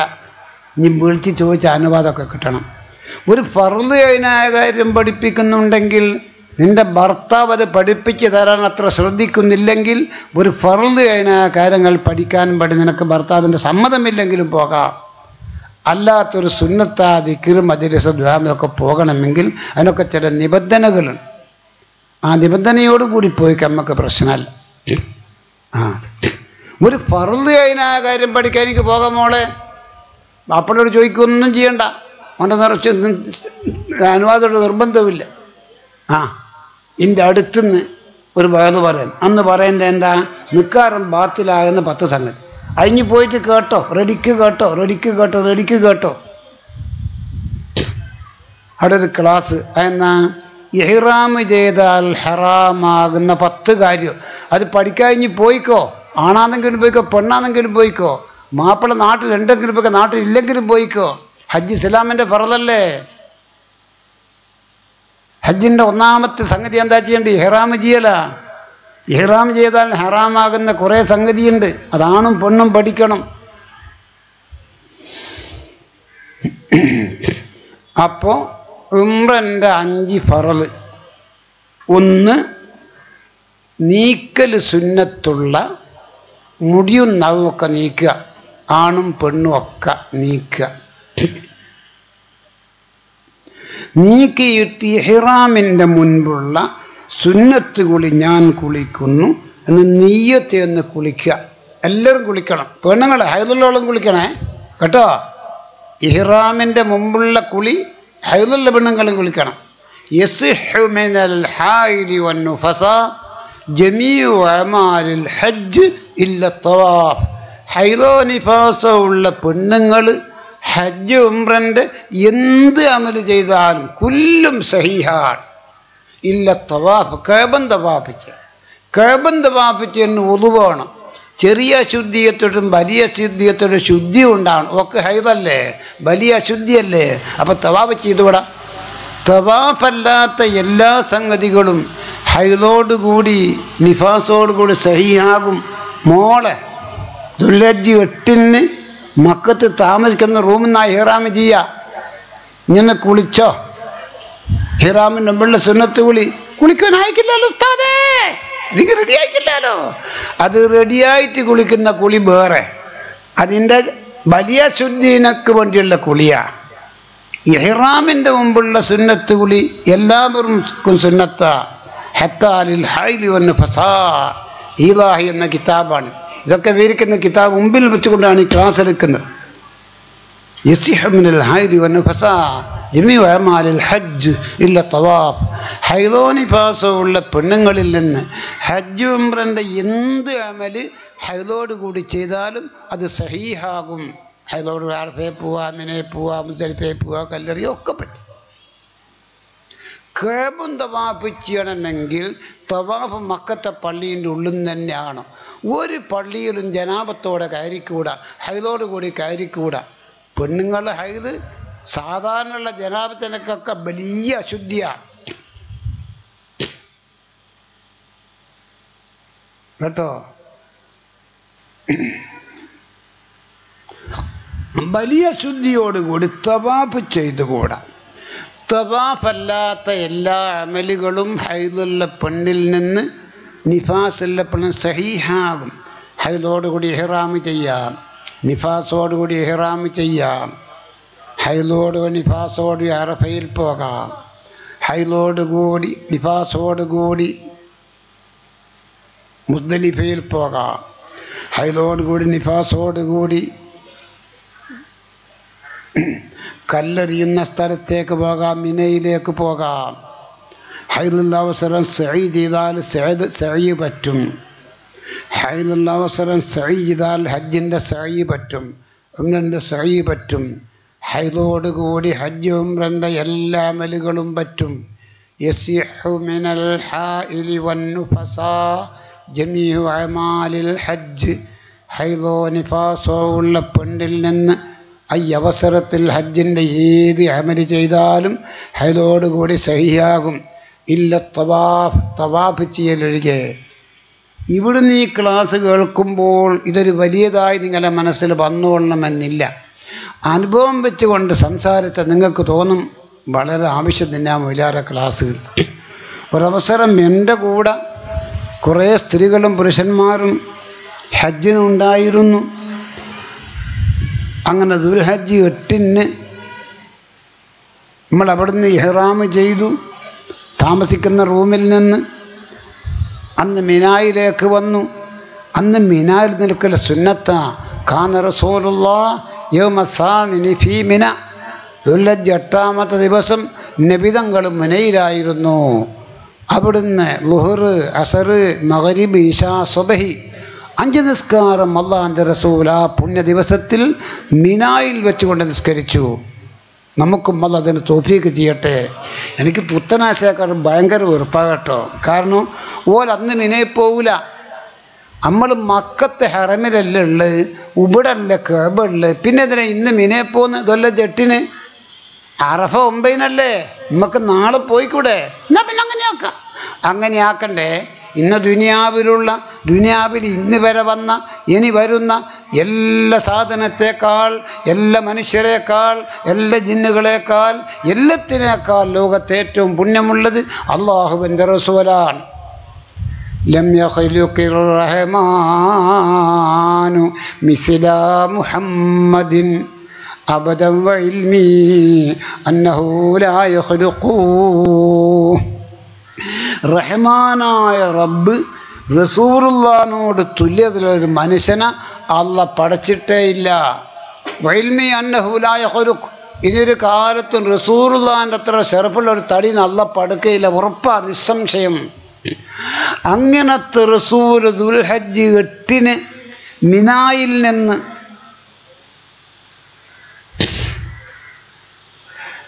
മക്കത്ത് താമസിക്കുന്ന സ്ഥലത്തിൽ നിന്ന് മിനായിലേക്ക് പോയി. മിനായിൽ അള്ളാഹിൻ്റെ റസൂല് ളുഹർ, അസർ, മഗ്രിബ്, ഇശാ, സുബ്ഹി 5 മിനയിൽ നിസ്കരിച്ചു. പിറ്റേന്ന് 9 ആയില്ലേ, 9 അറഫയിൽ പോവാ. അത് ചെയ്യാൻ പറ്റുന്നവർ ചെയ്തോ കേട്ടോ. ആരെന്ത് പറഞ്ഞാലും നിങ്ങൾ പെട്ടെന്ന് അതിന് വഴിപ്പെടല്ലേ. 1 ലക്ഷം കൂലി കിട്ടുന്ന സ്ഥലമല്ലേ പരിശുദ്ധ മക്കത്ത്. ദുൽഹജ്ജ് 8 നമ്മൾ എന്തിനാ മിനയെ പോന്ന്? നമുക്ക് അറഫല്ലേ ഹജ്ജിൻ്റെ ഉജൂബ്. അത് 9 ലോർക്കെടുത്തിയ പോരെ. നമുക്കിന്ന് മക്കത്തന്നെ. എന്നാൽ പിന്നെ അങ്ങനെ ആയിക്കോട്ടെ അല്ലേ പറയല്ലേ ബമ്പ. അള്ളാഹിൻ്റെ റസൂൽ ഈ ലോകത്ത് റസൂലുള്ളാഹിൻ്റെ ഒരു തടീനെ പഠിച്ചിട്ട് പടുക്കുകയില്ല. അങ്ങനത്തെ റസൂൽ ഹജ്ജിന് പോയപ്പോൾ ദുൽഹജ്ജ് 8 ഇഹ്റാമോട് അള്ളാഹിൻ്റെ റസൂൽ അസാമാർ മിനയിൽ പോയി താമസിച്ചു. ളുഹർ, അസർ, മഗ്രിബ്, ഇശാ, സുബ്ഹി അവിടെ നിസ്കരിച്ചു. 9 രാവിലെ റസൂൽ അറഫയിലേക്ക് പോയത്. അങ്ങനെ അറഫയിലേക്ക് പോകാൻ പടച്ചവനെ എൻ്റെ മുൻപിലുള്ള ഹജ്ജ് ഉദ്ദേശിച്ചു കൊണ്ടുവന്ന, ഉംറ ഉദ്ദേശിച്ചു കൊണ്ടുവന്ന എല്ലാ ആണിനും പെണ്ണിനും നീ തൗഫീഖ് ചെയ്യണേ അല്ലാ, നീ തൗഫീഖ് ചെയ്യണേ അല്ലാ, നീ തൗഫീഖ് ചെയ്യണേ അല്ലാ. ആദ്യം കേൾപ്പിക്കുന്നത് ഉംറയുടെ ഒരു ചുരുങ്ങിയ രൂപം. നഖവും മുടിയുമൊക്കെ നീക്കി ശുദ്ധിയാക്കി ഇഹ്റാമിൻ്റെ മുൻപുള്ള സുന്നത്ത് കുളി ഞാൻ കുളിക്കുന്നു എന്ന് നിയ്യത്തിലൊന്ന് കുളിക്കുക. അത് ഹൈദുള്ളോളും കുളിക്കണം കേട്ടോ പെണ്ണുങ്ങളെ, നിഫാസുള്ളോളും കുളിക്കണം. അക്കുളി എല്ലാവർക്കും സുന്നത്താ. ഇഹ്റാം ചെയ്യുന്ന സർവ്വമാണ് പെണ്ണ് സുന്നത്താ അക്കുളി. അങ്ങനെ കുളിച്ച് തോർത്തിയതിൻ്റെ ശേഷം വലിയ ശുദ്ധിയൊന്നുമില്ലാത്ത, ഹൗദ് നിഫാസൊന്നുമില്ലാത്ത സ്ത്രീകളും പുരുഷന്മാരും 2 റക്അത്ത് നിസ്കരിക്കണം. ഉംറൻ്റെ ഇഹ്റാമാണെങ്കിലും ഹജ്ജിൻ്റെ ഇഹ്റാമാണ്. ഇഹ്റാമിൻ്റെ 2 റക്അത്ത് സുന്നത്ത് കരിക്കും. ഇഹ്റാമിൻ്റെ മുൻപുള്ള 2 റക്അത്ത് സുന്നത്ത് നിസ്കാരം അല്ലാഹു തആല നിസ്കാരം, അല്ലാഹു അക്ബർ നിസ്കരിച്ച് സലാം വീട്ടിയ ഉടനെ ഉംറയാണെങ്കിൽ ബിസ്മില്ലാഹിർ റഹ്മാനിർ റഹീം നവൈത്തുൽ ഉംറത വഹറംതു ബിഹാ ലില്ലാഹി തആല. അല്ലാഹു തആലക്ക് വേണ്ടി ഒരു ഉംറ എന്ന അമൽ ചെയ്യാൻ ഞാൻ നിയ്യത്ത് ചെയ്തു. ഇതാണ് മോളെ ഉംറൻ്റെ 1ാമത്തെ ഇഹ്റാം. ഈ ഇഹ്റാം ഹൈലുള്ള അവസരത്തിലും ചെയ്യാം. മറന്നൂറേ, യസിഹു മിനൽ ഹായിലി വന്നുഫസാ ജമീഉ അമാലിൽ ഹജ്ജ് ഇല്ല തവാഫ്. ഹൈദോ നിഫാസോ ഉള്ള എല്ലാ പെണ്ണുങ്ങളിൽ നിന്നും ഹജ്ജ് ഉംറൻ്റെ എല്ലാ അമലുകളും സഹിയാകും. ഇല്ല തവാഫ്, തവാഫ് ചെയ്യലൊഴികെ. തവാഫ് മക്കത്തെ പള്ളീൻ്റെ ഉള്ളിൽ നിന്നാണ് കൈവഞ്ചിട്ടുണ്ട്. ഒരു പള്ളിയിലും ജനാബത്തുള്ളവർക്ക് പോയിക്കൂടാ, ഹൈദുള്ള പെണ്ണിന് പോയിക്കൂടാ, നിഫാസുള്ള പെണ്ണിന് പോയിക്കൂടാ. അതാണ് ഹൈദ് നിഫാസുള്ള എല്ലാ പെണ്ണുങ്ങളിൽ നിന്നും ഹജ്ജ് ഉംറൻ്റെ എല്ലാ അമലുകളും സഹിയാകും കഅബൻ തവാഫ് ചെയ്യലൊഴികെ. കഅബൻ തവാഫ് ചെയ്യൽ മക്കത്തെ പള്ളിയിൽ നിന്ന് തന്നെ ചെയ്യണം. പള്ളിയിലെ അവസരം പെണ്ണുങ്ങൾക്ക് കയറിക്കൂടാറ്. അപ്പോൾ ഉംറൻ്റെ അമൽ 1ാമത്തത് ഇഹ്റാമിൻ്റെ സുന്നത്തുകളിൽ ഞാൻ കുളിക്കുന്നു എന്ന് നിയ്യത്ത് കുളിക്കുക. നഖവും മുടിയൊക്കെ നീക്കി വൃത്തിയാക്കിയ ശേഷം ഒന്ന് കുളിക്കുക. കുളിച്ചിട്ട് ഇഹ്റാമിൻ്റെ വസ്ത്രം ധരിക്കുക. എപ്പോൾ ഇഹ്റാം ചെയ്യുന്ന അവസരവും ചെയ്യേണ്ടതായിട്ട് ഇഹ്റാമിൻ്റെ വസ്ത്രം ധരിക്കുക. ആണുങ്ങൾ ഒരു തുണി ഉടുക്കുക, ഒരു തുണി മേത്ത് പുതക്കുക, തല ഒഴിച്ച്. ഇത് മാത്രമാണ് ഇഹ്റാം ചെയ്യുമ്പോൾ പുരുഷൻ്റെ ലിബാസ്. ഷണ്ടി പറ്റൂലേ, ട്രൗസർ പറ്റൂലേ, പാൻറ് പറ്റൂലേ, മൂട്ടിയ തുണി പറ്റൂലേ, കാലിന് സോക്സ് പറ്റൂലേ, കൈക്ക് ഉറ പറ്റൂലേ. ആണായാലും പെണ്ണായാലും ഇഹ്റാമിൻ്റെ അവസരത്തിൽ ഞാനീ പറഞ്ഞ ലിബാസ് ധരിക്കുക. എന്നിട്ട് ഇഹ്റാമിൻ്റെ മുമ്പുള്ള 2 റക്അത്ത് സുന്നത്ത് നിസ്കാരം നിസ്കരിക്കുക. അത് ഹൈദുള്ള പെണ്ണ് നിസ്കരിക്കേണ്ടതെന്ന് മാത്രം. ഇതുവരെ പറഞ്ഞല്ലോ ഓലും ചെയ്യണം. നിസ്കാരമില്ലാണ്ട് ഒലിക്ക് കുളിക്കാവോ? കുളിക്കണ്ട കുളിക്കാം. നിസ്കാരമില്ലാണ്ടേറെ ഇഹ്റാം ചെയ്യാമല്ലോ. അപ്പം അതിൻ്റെ മുമ്പുള്ള കുളിക്കാം. മുത്ത് മോളെ ഇത് പഠിച്ചോ. അരിമ നമ്മൾ കുളിക്കുക. നമ്മൾ നാളെ അറഫേ പോകുന്നതല്ലേ, കുളിക്കുക. ഓടെ വിളിക്കണ്ട. അതെന്താ ഇത് നിൽക്കുക ഒക്കെ നിൽക്കാറില്ലാണ്ടായിക്ക്. അസ്തഗ്ഫിറുല്ലാ, ഞാൻ വിളിച്ചിക്കില്ലേ മറിയേ മാറി, ഞാൻ വിളിച്ചിക്കില്ല. അങ്ങനെ അസ്തഗ്ഫിറുല്ലാ പറയേണ്ട വമ്പത്തിയേ വമ്പ. ഇഹ്റാമിൻ്റെ മുമ്പുള്ള കുളി ഹൈദുള്ള പെണ്ണിനും കുളിക്കുക, നിഫാസുള്ള പെണ്ണിനും കുളിക്കുക. ആ കുളി എല്ലാവർക്കും സുന്നത്താണ്. ഹജ്ജോ ഉംറയോ ഉദ്ദേശിച്ചുകൊണ്ടുള്ള ഒന്നാമത്തെ ഫർദ് ഇഹ്റാം ചെയ്യലല്ലേ. ആ ഇഹ്റാമിൻ്റെ മുമ്പുള്ള കുളി എല്ലാവർക്കും കുളിക്കാം. കുളിച്ച് വുളൂണ്ടാക്കി 2 റക്അത്ത് നിസ്കരിക്കണം. ആ നിസ്കാരം വലിയ ശുദ്ധിയുള്ളവർക്ക്, ഹൈദുള്ളവർക്ക്, നിഫാസുള്ളവർക്ക് ആ നിസ്കാരം വേണ്ട. നിസ്കാരം ഇല്ലാത്തതുകൊണ്ട് ഉംറ റെഡിക്ക് പറ്റും, ഹജ്ജ് ശരിക്ക് പറ്റും. നിസ്കരിക്കാൻ പറ്റുന്നപോലെ 2 റക്അത്ത് നിസ്കരിക്കുക. ഇഹ്റാമിൻ്റെ മുമ്പുള്ള 2 റക്അത്ത് സുന്നത്ത് നിസ്കാരം അല്ലാഹു തആലാക്ക് ഞാൻ നിസ്കരിക്കുന്നു. അല്ലാഹു അക്ബർ. 1-ാം റക്അത്തിൽ ഫാത്തിഹ ഖുൽ യാ അയ്യുഹൽ കാഫിറൂന, 2-ാം റക്അത്തിൽ ഫാത്തിഹ ഖുൽ ഹുവല്ലാഹു അഹദ്. അങ്ങനെ നിസ്കരിച്ച് സലാം വീട്ടിയ ഉടനെ ബിസ്മില്ലാഹിർ റഹ്മാനിർ റഹീം. ഹജ്ജാണെങ്കിൽ നബൈത്തുൽ ഹജ്ജ വഹറം ബിഹി ലില്ലാഹി തആല ലബ്ബൈക അല്ലാഹുമ്മ ലബ്ബൈക. ഇനി ഉംറയാണെങ്കിൽ നബൈത്തുൽ ഉംറത വഹറം ബിഹാ ലില്ലാഹി തആല, അല്ലാഹു തആലാക്ക് വേണ്ടി ഒരു ഉംറ ചെയ്യാൻ ഞാൻ നിയ്യത്ത് ചെയ്തു. ഉംറൻ്റെ ഇഹ്റാമിൽ ഞാൻ പ്രവേശിച്ചു. ആരും ഇഹ്റാമിൽ ചെയ്യേണ്ട ഒരു സംഗതിയാണ്. ഇഹ്റാം ചെയ്യുന്ന അവസരം ഒരു പെണ്ണുങ്ങൾക്ക് ഹൈദോ നിഫാസോ ആണെങ്കിൽ ആദ്യം പറഞ്ഞ ഒക്കെ ഓലും ചെയ്യണം. സുന്നത്താ കുളിക്കണം. ഇഹ്റാമിൻ്റെ മുമ്പുള്ള ഇഹ്റാമിൻ്റെ വസ്ത്രം ധരിക്കണം. നിൽക്കാരോലിക്ക് വേണ്ട. ഇഹ്റാമിൻ്റെ വസ്ത്രത്തിൻ്റെ പെണ്ണുങ്ങൾ നിങ്ങൾക്കൊരു പ്രത്യേക വസ്ത്രമൊന്നുമില്ല കേട്ടോ. നിങ്ങൾ മുഖം മറക്കണ്ട. ഇഹ്റാമിൽ നിൽക്കരിക്കുമ്പം കയ്യിൽ നമുക്ക് പുറത്തല്ല ഉണ്ടാകുക. മുഖവും കൈ അങ്ങനെ തന്നെ വെച്ചോ.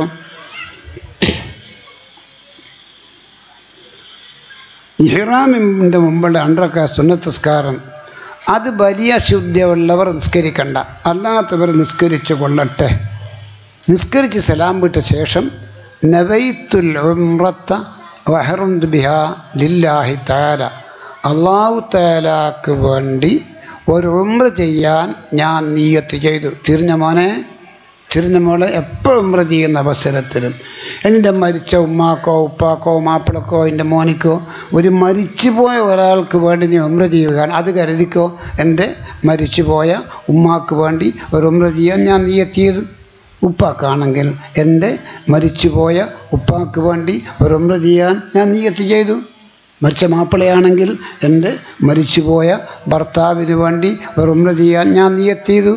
ഭാര്യ മരിച്ചവനാ, അവൻ ഭാര്യക്ക് ഉംറ ചെയ്യുക.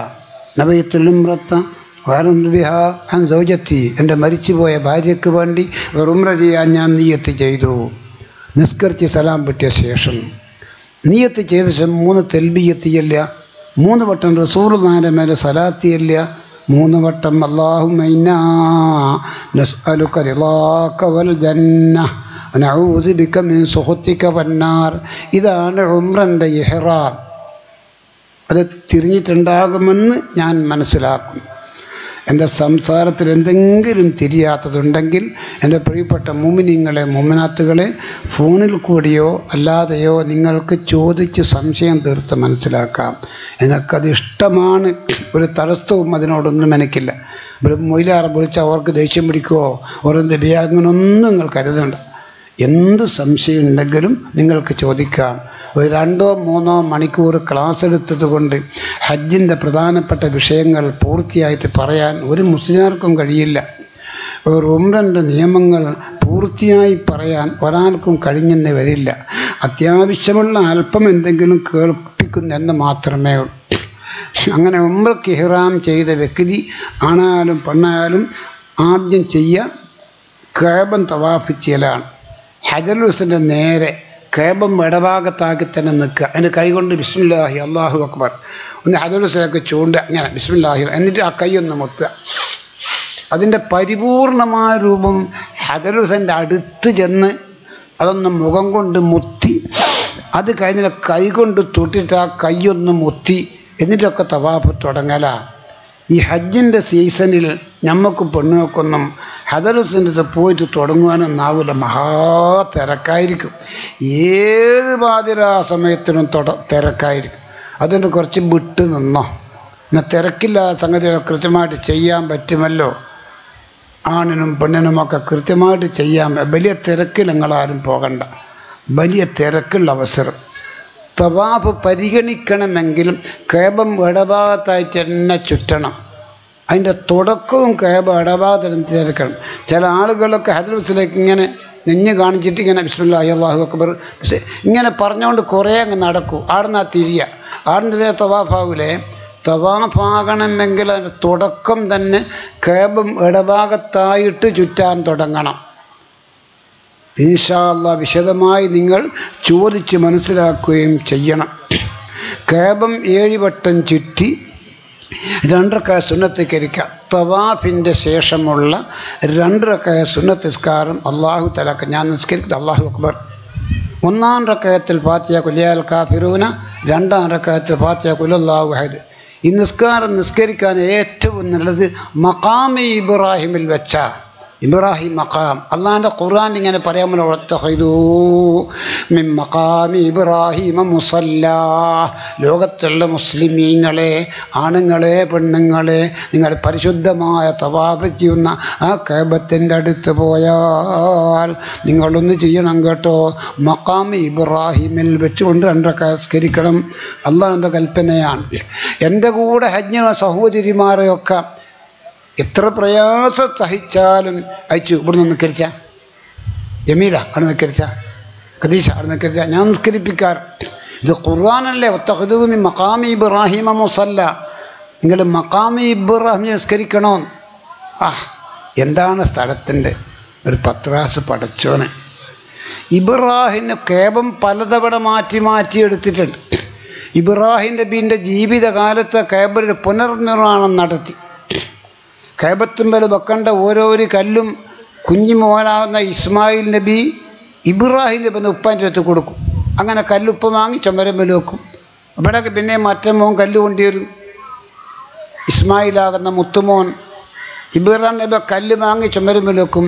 അങ്ങനെ വെച്ച് ഒരു 5-6 വരി പൊന്തി. ഇനി ഈ കല്ല് വെക്കണമെങ്കിൽ നിലത്തുനിന്ന് വെക്കുവാനാവൂല. എന്തെങ്കിലും കയറി നിൽക്കണം ഒരു ഉയരത്തിന്. ആടെത്തിയപ്പോൾ അല്ലാഹു തആല സ്വർഗത്തിലുള്ളൊരു കല്ല് കൊടുത്തയച്ചു. കയറുന്ന ഇബ്രാഹിം നബിയെ.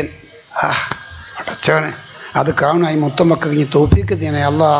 ആണിനും പെണ്ണും തൗഫീക്ക് ചെയ്യണേ അല്ലാ. ഇബ്രാഹിം നബിയെ നിങ്ങൾ കയറുന്നോളി.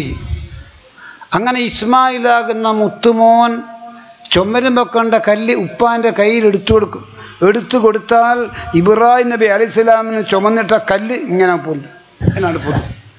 പൊന്തിയിട്ട് ഈ കല്ല് വെക്കേണ്ട സ്ഥലത്തെത്തിയാൽ ഇബ്രാഹിം നബി കല്ല് ആ ചുമരമ്പിൽ വെച്ചാൽ ആ കല്ലിങ്ങ് താണു.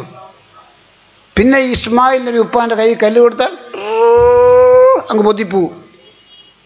കല്ല് ഇബ്രാഹിം നബി അലൈഹിസ്സലാം ചുമരമ്പിൽ വെച്ചാൽ ആ കല്ല് ഇങ്ങ് താണു വരും. ഇങ്ങനെ കഅബത്തിൻ്റെ പണി തീർന്നു.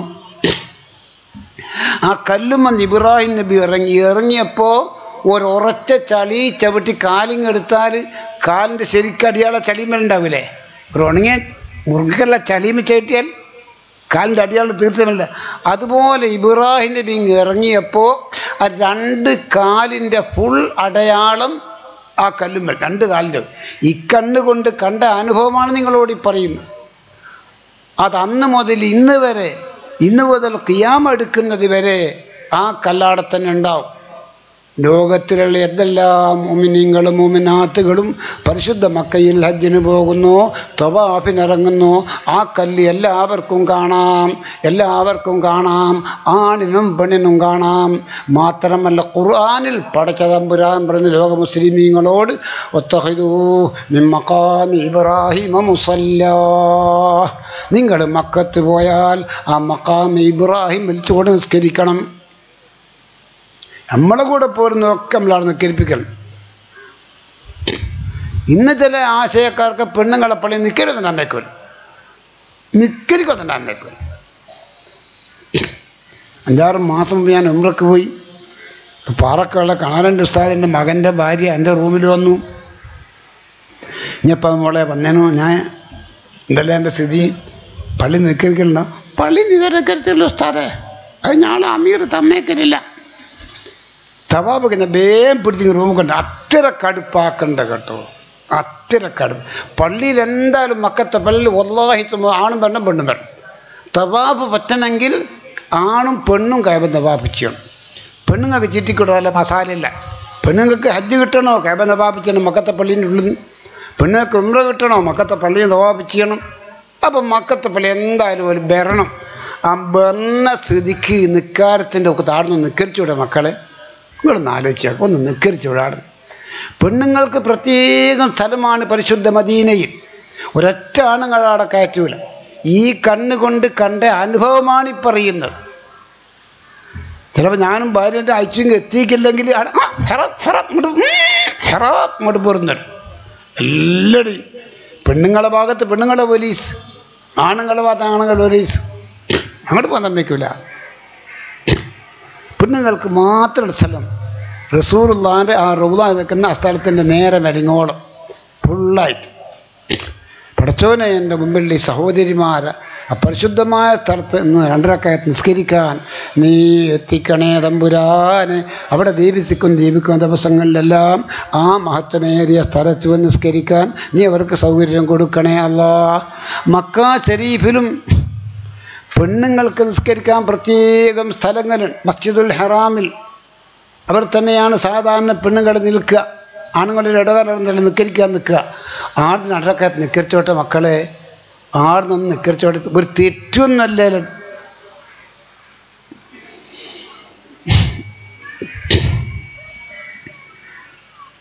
ഒന്നാടുന്ന് നിസ്കരിച്ചോട്ടെ, ഒന്ന് മഖാമി ഇവൻ 2 റക്അത്ത് നിസ്കരിച്ചോട്ടെ.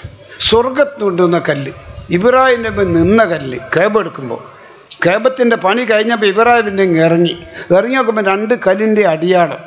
അള്ളാഹ് പറഞ്ഞു ഒത്തഖിദൂ, ലോകത്തുള്ള മുസ്ലിമീങ്ങളെ, നിങ്ങൾ മക്കത്തെ പള്ളിയിൽ പോയാൽ മഖാമി ഇബ്രാഹിമിൽ നിസ്കരിക്കണം.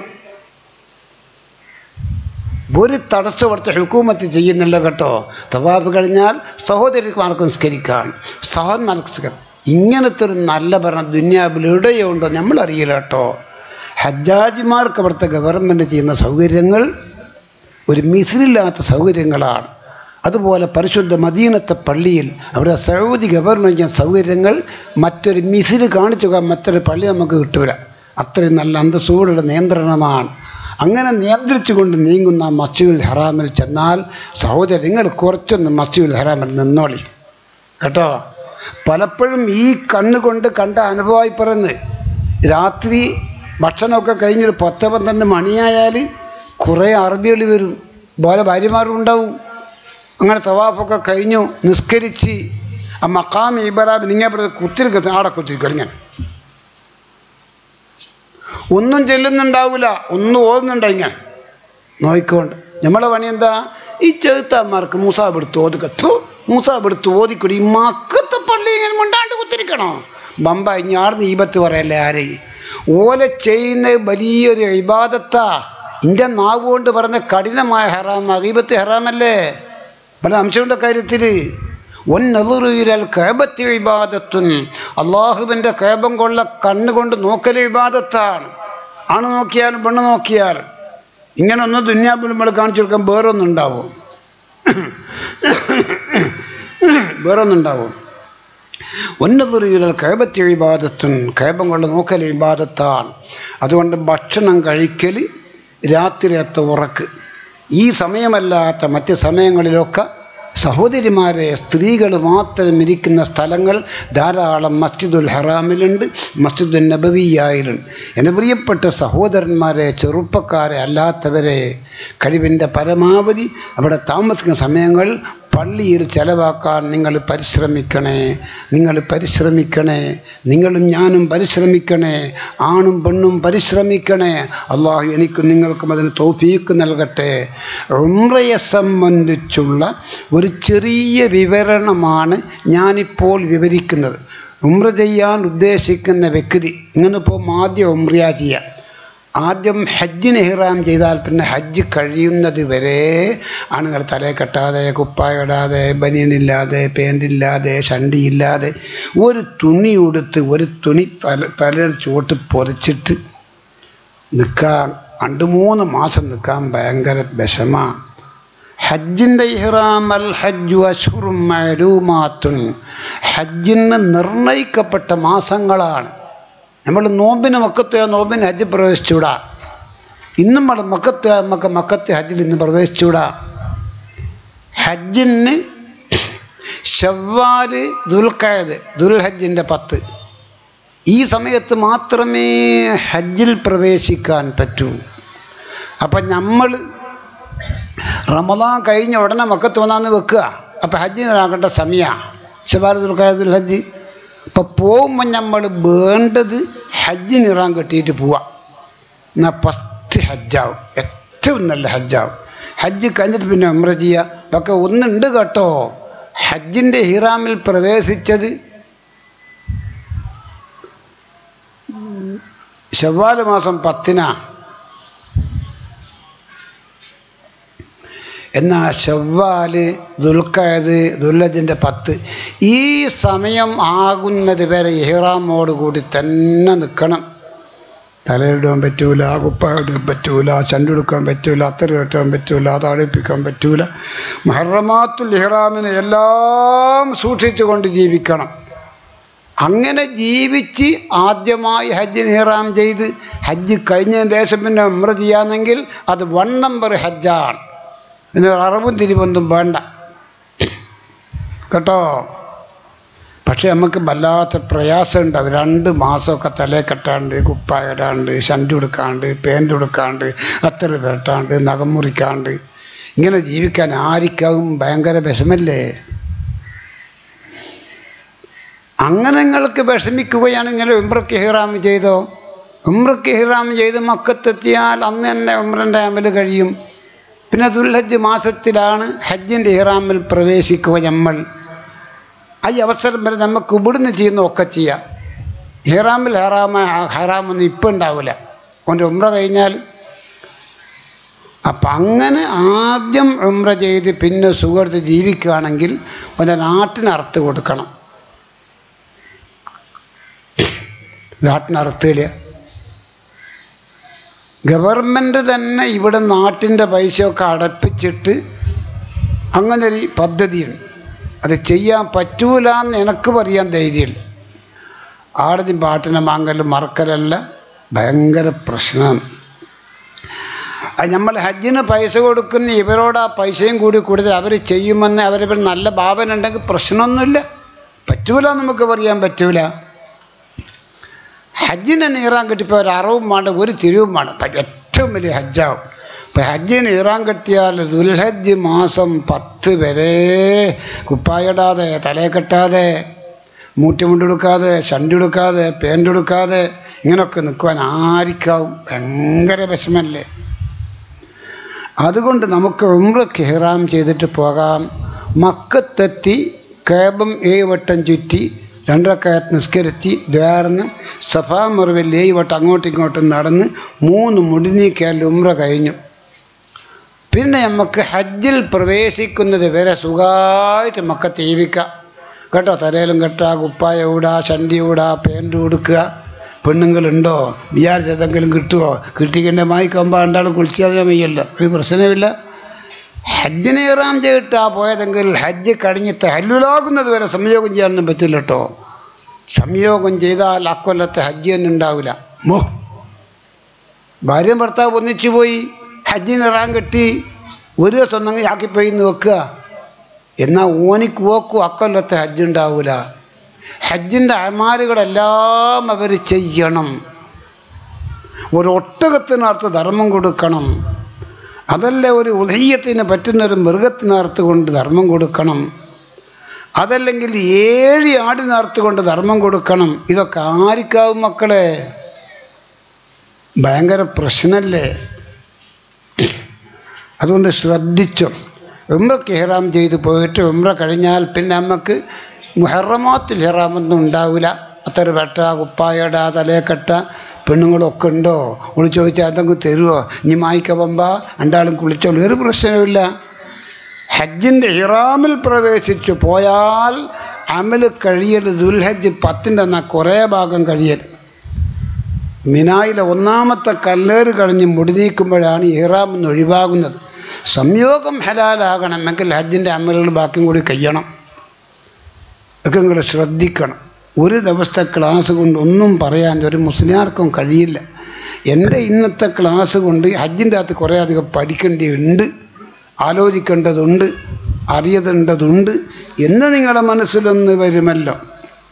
അപ്പോൾ ഉംറയെ പറ്റിയാണ് ഞാൻ പറഞ്ഞു വരുന്നത്. ഉംറ ചെയ്യാൻ ഉദ്ദേശിക്കുന്ന വ്യക്തി ഇഹ്റാമിൽ പ്രവേശിക്കുന്നതിൻ്റെ മുൻപ് ആണും പെണ്ണുമൊക്കെ ഒന്ന് കുളിക്കണം. ഇഹ്റാമിൻ്റെ മുൻപുള്ള സുന്നത്ത് കുളി അല്ലാഹു തആലാക്ക് വേണ്ടി ഞാൻ കുളിക്കുന്നു. 1ാമത്തെ റക്അത്തിൽ ഫാത്തിഹ ഖുൽ യാൽ കാഫിറൂന, 2ാമത്തെ റക്അത്തിൽ ഫാത്തിഹ ഖുൽ അല്ലാഹു അഹദ്.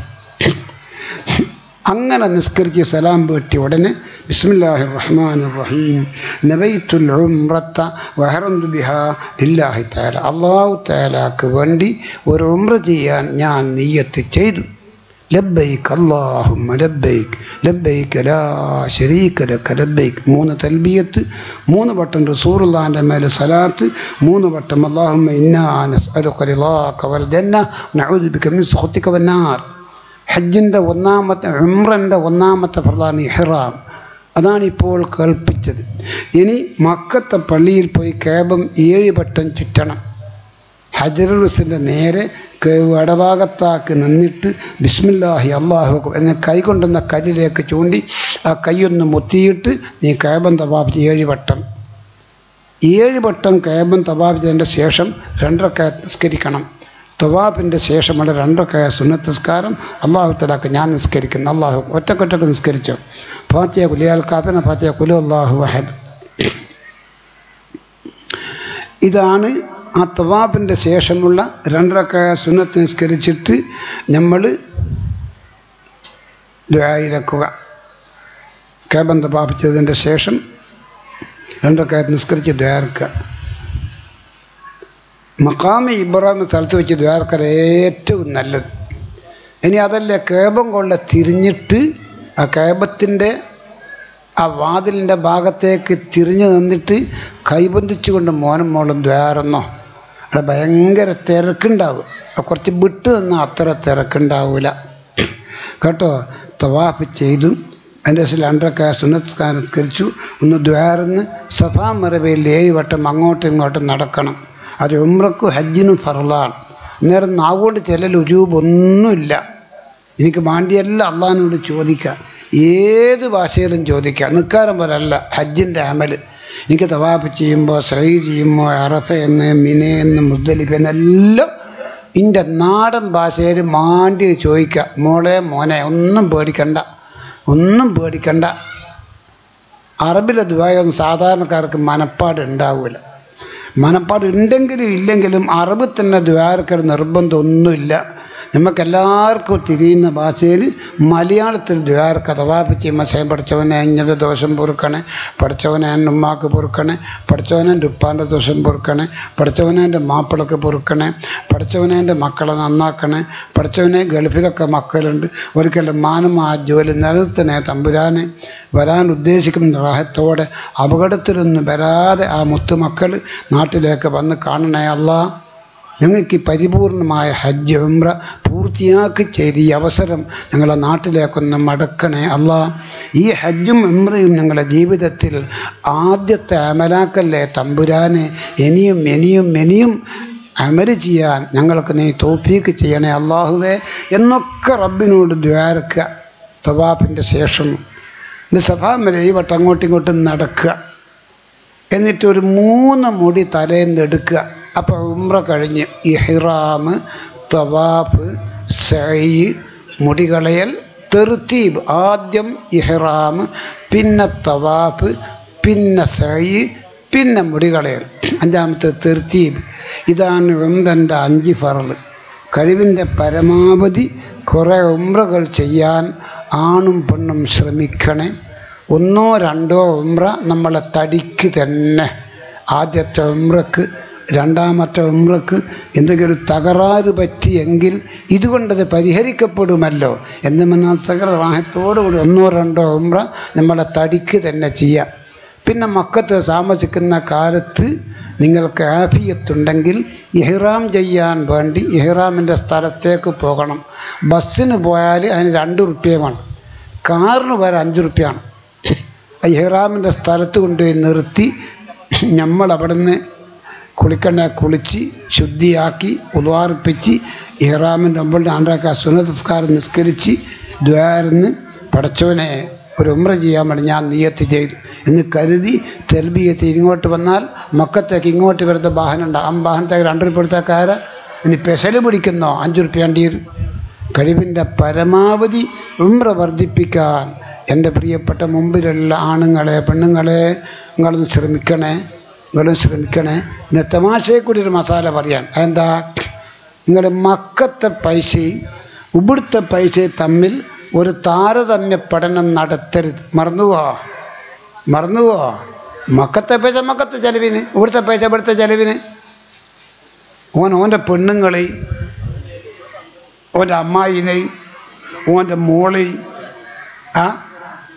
ഓൻ്റെ ഉപ്പാൻ്റെ പെങ്ങളെയും എല്ലാം കൂട്ടി മക്കത്ത് പോയി. 1ാമത്തെ അന്ന് തന്നെ തവാഫ് സയൊക്കെ ചെയ്ത് അമൽ പൂർത്തിയാക്കി 2 റക്അത്ത് നിസ്കരിച്ചു. അപ്പോഴൊക്കെ ക്ഷീണാവും.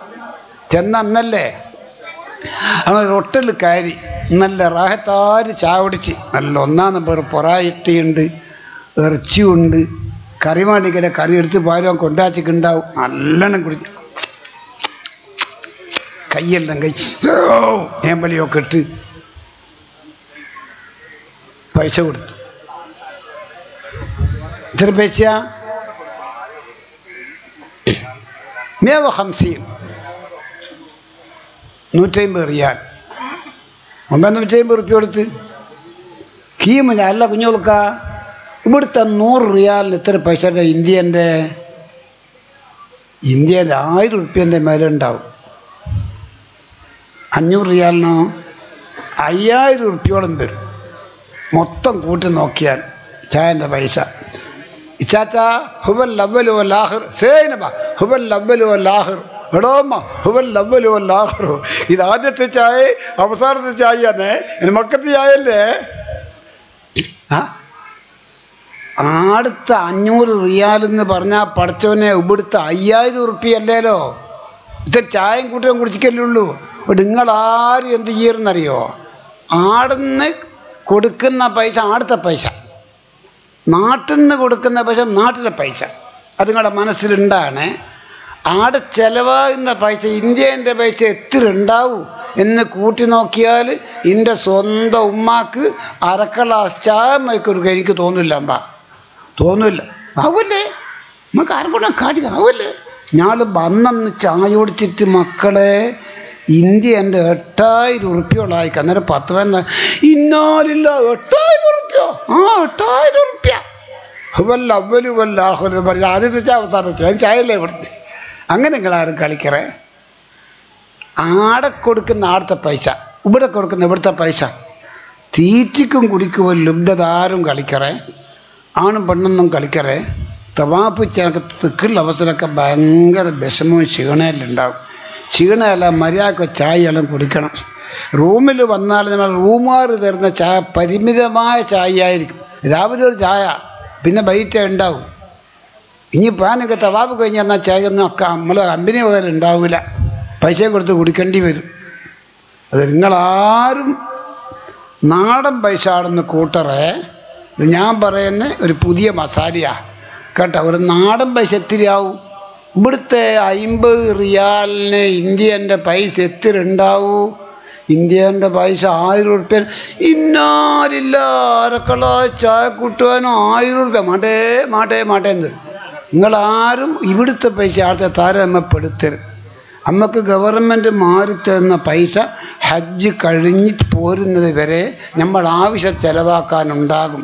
അതൊക്കെ ഗവൺമെൻറ് ചിന്തിച്ച് മനസ്സിലാക്കിയാണ് ഇത്ര പൈസ മാറാനും മറ്റൊക്കെ നമുക്ക് അനുവാദം തരുന്നത്. അത് നിങ്ങളാരും മക്കത്ത് പോയാൽ ഒരു ലുബ്ധത ആരും കളിക്കല്ലേ.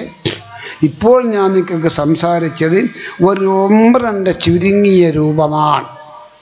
ഇഹ്റാമിൻ്റെ മുൻപ് നീക്കൽ സുന്നത്തെല്ലാം മുടിവ് നഖമൊക്കെ നീക്കി ഇഹ്റാമിൻ്റെ മുമ്പുള്ള സുന്നത്ത് കുളി ഞാൻ കുളിക്കുന്നു എന്ന് നീയത്തി ഒന്ന് കുളിച്ചു വുളു ഉണ്ടാക്കി 2 റക്അത്ത് നിസ്കരിക്കുക. നീയത്ത് എന്താ?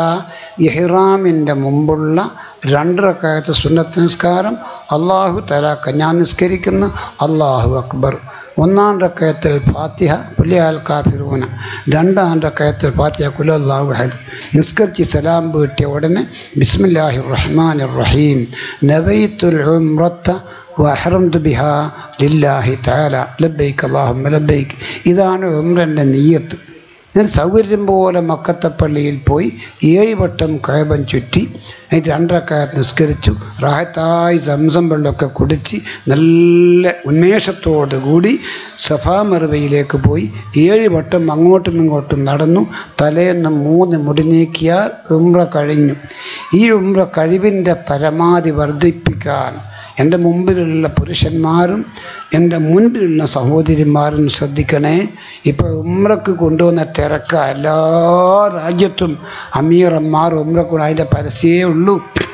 ഒരു ഉംറക്കിപ്പം വാങ്ങുന്ന അവിടുത്തെ 50,000 ഉറുപ്പ്യ അല്ല, അതിലും വേറ 55,000 ഉറുപ്പ്യ 60,000 ഉറുപ്പ്യ അതെല്ലാം കൊടുത്തിട്ടാണ് നമ്മളിന്ന് സാധാരണ ഉംറക്ക് പോകുന്നത്. മക്കത്ത് താമസിക്കുന്ന ഒരു ഉംറക്ക് നമുക്ക് വലിങ്ങനെ ചിലവാൽ വെറും ഒരു 10 ഉറുപ്പ്യ, 5 ഉറുപ്പ്യ അങ്ങോട്ടും 5 ഉറുപ്പ്യ ഇങ്ങോട്ടും നല്ല കാറ് പോയാൽ ആ 10 ഉറുപ്പ്യ കൊണ്ട് ചെയ്യാൻ പറ്റുന്ന ഉംറയാണെങ്കിൽ പിന്നെ ഒരു അവസരം ഉംറക്ക് പോകുമ്പോൾ അത് ഇന്ത്യൻ്റെ 60,000 ഉറുപ്പ്യ വേണ്ടി വരും. അതുകൊണ്ട് ഈ പോയ അവസരത്തിൽ കുറേ ഉംറകൾ ചെയ്യാൻ ആണുങ്ങളും പെണ്ണുങ്ങളും പരിശ്രമിക്കണേ. പടച്ചവനെ, എൻ്റെ മുൻപിൽ ഹജ്ജിനെ ഉദ്ദേശിച്ചുകൊണ്ട് ഹർജി കൊടുത്ത് പാസ്സായ മോമിനിങ്ങളും മോമിനാത്തുകളുമുണ്ട്. പ്രൈവറ്റായിട്ട് പോകുന്ന ആണുങ്ങളും പെണ്ണുങ്ങളും ആർക്കും ഹജ്ജ് തടഞ്ഞു പോകുന്ന ഒരു തടസ്സങ്ങൾ ആർക്കും ഉണ്ടാവരുതേ അല്ലാ. നമ്മളെ ആഫിയത്തോടു കൂടി മക്കത്തെത്തിക്കണേ അല്ലാ. ഹജ്ജിൻ്റെ അമലുകൾ നിങ്ങളെ തടി കൊണ്ട് ചെയ്യിപ്പിക്കണേ അല്ലാ. റസൂലുള്ളാഹിൻ്റെ റൗള ശരീഫ് സിയാറത്താക്കാൻ മദീന മുനവ്വറയിൽ ഇന്നിവിടെ വന്ന സർവാണിനെയും പെണ്ണിനെയും നീ എത്തിക്കണേ അല്ലാഹുവേ, എത്തിക്കണേ അല്ലാഹുവേ. മദീനത്തെ റൗള ഷരീഫ് സിയാറത്ത് ചെയ്താൽ പിന്നെ എല്ലാവരും ജന്നത്തുൽ ബഖിയാകുന്ന ഖബർസ്ഥാനിയിലേക്ക് പോകും. അത് മദീനത്തെ ഖബർസ്ഥാനിയാണ്, ജന്നത്തുൽ ബഖിയ. അവിടെയാണ് ബഹുമാനപ്പെട്ട ഉസ്മാൻ ഇബ്നു അഫ്ഫാൻ തങ്ങളെ ഖബറാണ് ആദ്യം നമ്മൾ സിയാറത്ത് ചെയ്യുക. അസ്സലാമു അലൈക്കും യാ അമീറുൽ മുഅ്മിനീൻ ഉസ്മാൻ ഇബ്നു അഫ്ഫാൻ, സലാം നമ്മൾ സിയാറത്താക്കും. അതിൻ്റെ ശേഷം റസൂലുള്ളാഹിൻ്റെ മുത്തുമകൻ ഇബ്രാഹിം എന്ന മുത്തുമോൻ ചെറിയ പ്രായത്തിൽ മരിച്ചതാണ്. കുഞ്ഞുമോൻ്റെ ഖബർ കാണാം, മീസാങ്കല്ല് കാണാം. സലാം തരുന്ന അസ്സലാമു അലൈക്കും യാ ഇബ്രാഹിം ഇബ്നു റസൂലില്ലാ. കുറച്ച് അങ്ങോട്ട് നടക്കുമ്പോൾ കുറേ ഖബറുകൾ ഒന്നായിട്ട് കുറേ മീസാങ്കൽ. ഇതെന്താ കുറേ മീസാങ്കൽ ഒന്നായിട്ട്? അത് സൗജാത്തുൻ നബി റസൂലുള്ളാഹിൻ്റെ ഭാര്യമാരുടെ ഖബറാണ്. ആ ഖബർ അസ്സലാമു അലൈക്കും യാ സൗജാത്തി റസൂലില്ലാ, അസ്സലാമു അലൈക്കും യാ ആയിഷ, അസ്സലാമു അലൈക സൈനബ. സലാം പറഞ്ഞുകൊണ്ട് ദ്വാരം നമുക്ക് പോരാൻ പറ്റും. എൻ്റെ പ്രിയപ്പെട്ട സഹോദരന്മാരെ, ഇപ്പോൾ ജന്നത്തുൽ ബഖിയാകുന്ന ഖബർസ്ഥാനിയിൽ പെണ്ണുങ്ങളെ കടത്തുന്നില്ല, അവരെ പുറത്ത് നിൽക്കണം. ഈ വലിയ തിരക്കിലാണ് പെണ്ണു വന്നാൽ ഭയങ്കര പ്രശ്നം, എല്ലാ ആളെയും നിയന്ത്രിക്കണ്ടേ? ലക്ഷക്കണക്കായ ആളുകളിലെ മദീനയിലും മക്കത്തും ഒരുമിച്ച് കൂടുന്നത്, അതൊരു നിയന്ത്രണത്തിൻ്റെ ഭാഗമായിട്ട് കണ്ടാൽ മതി. എന്നാലും ആ ജന്നത്തുൽ ബഖീൻ്റെ പുറത്തുകൂടി ആ കല്ലുകൊണ്ട് കൺമതിൽ കെട്ടിയിട്ടുണ്ട്. കുറേ അങ്ങോട്ട് നടന്നാൽ ഉയരമുള്ള കുറേ സ്ഥലങ്ങളുണ്ട്. ആ സ്ഥലങ്ങളിൽ കയറി നിന്നാൽ ജന്നത്തുൽ ബഖീൽ അന്തിയുറങ്ങുന്ന അസ്ഹാബിമാരെ ഖബർ കാണാം, റസൂലുള്ളാഹിൻ്റെ ഭാര്യമാരെ ഖബർ കാണാം. എൻ്റെ കൂടെ വരുന്ന സഹോദരിമാർക്ക് ഞങ്ങൾ കാണിച്ചു കൊടുക്കാറുണ്ട്. അത് ഉസ്മാൻ ഇബ്നു അഫ്ഫാൻ തങ്ങളുടെ ഖബറാണ്. ആയിഷ ചെല്ലുപോലെ അസ്സലാമു അലൈക്കും യാ ഉസ്മാൻ ഇബ്നു അഫ്ഫാൻ സാഹിബ് റസൂലില്ലാഹ്, മോളെ റസൂലുള്ളാഹിൻ്റെ കുഞ്ഞിമോൻ ഇബ്രാഹിം എന്ന മുത്തുമോൻ്റെ ഖബറാണ്. സലാം ചൊല്ലിക്കോ. അസ്സലാമു അലൈക്കും യാ ഇബ്രാഹിം ഇബ്നു റസൂലില്ലാഹ്. അവിടെ കുറേ മീസാങ്കൽ ഒന്നിച്ച് കാണുന്നല്ലോ, അത് റസൂലുള്ളാഹിൻ്റെ ഭാര്യമാരെ ഖബറാണ്. ചെല്ലുമോളെ അസ്സലാമു അലൈക്കും യാ സൗജാതി റസൂലില്ലാഹ്. ഞാനിതൊക്കെ പറയുന്നത് ഇതിനൊക്കെ സൗകര്യങ്ങൾ അവിടെയുണ്ട്, അവിടുത്തെ ഹുക്കൂമത്ത് തടയുന്നൊന്നുമില്ല. അതുകൊണ്ട് മദീനത്ത് താമസിക്കുമ്പോൾ, മക്കത്ത് താമസിക്കുമ്പോൾ അനാവശ്യത്തിൽ ഒരു സംഗതി നിങ്ങളുടെ സമയം ചെലവാക്കരുത് കേട്ടോ. ഞാൻ ആദ്യം ഹജ്ജിന് പോകുമ്പോൾ റൂമുണ്ടാകൂ, കിടക്കത്തെ ഒരു പായും ഉണ്ടാകും, ഒന്നും ഉണ്ടാകില്ല. നമ്മളെന്നൊക്കെ ഒരു പടാറ്റം വാങ്ങി പിരിച്ച് കിടക്കണം. അത്രയും ദയനീയമായ അവസ്ഥയായിരുന്നു 40-40 കൊല്ലം മുമ്പ്. ഇന്ന് എല്ലാ റൂമിലും AC-യും എല്ലാ സൗകര്യങ്ങളും എല്ലാ റൂമിലും നോക്കുന്നതിലുണ്ടാവും. ഇന്നെന്നാ പേര് ഇങ്ങനെ എന്താ കാണുന്നത്? ഒരു കാണുമെന്ന് നോക്കൊരു പെട്ടി, എന്നാ എൻ്റെ പേര്?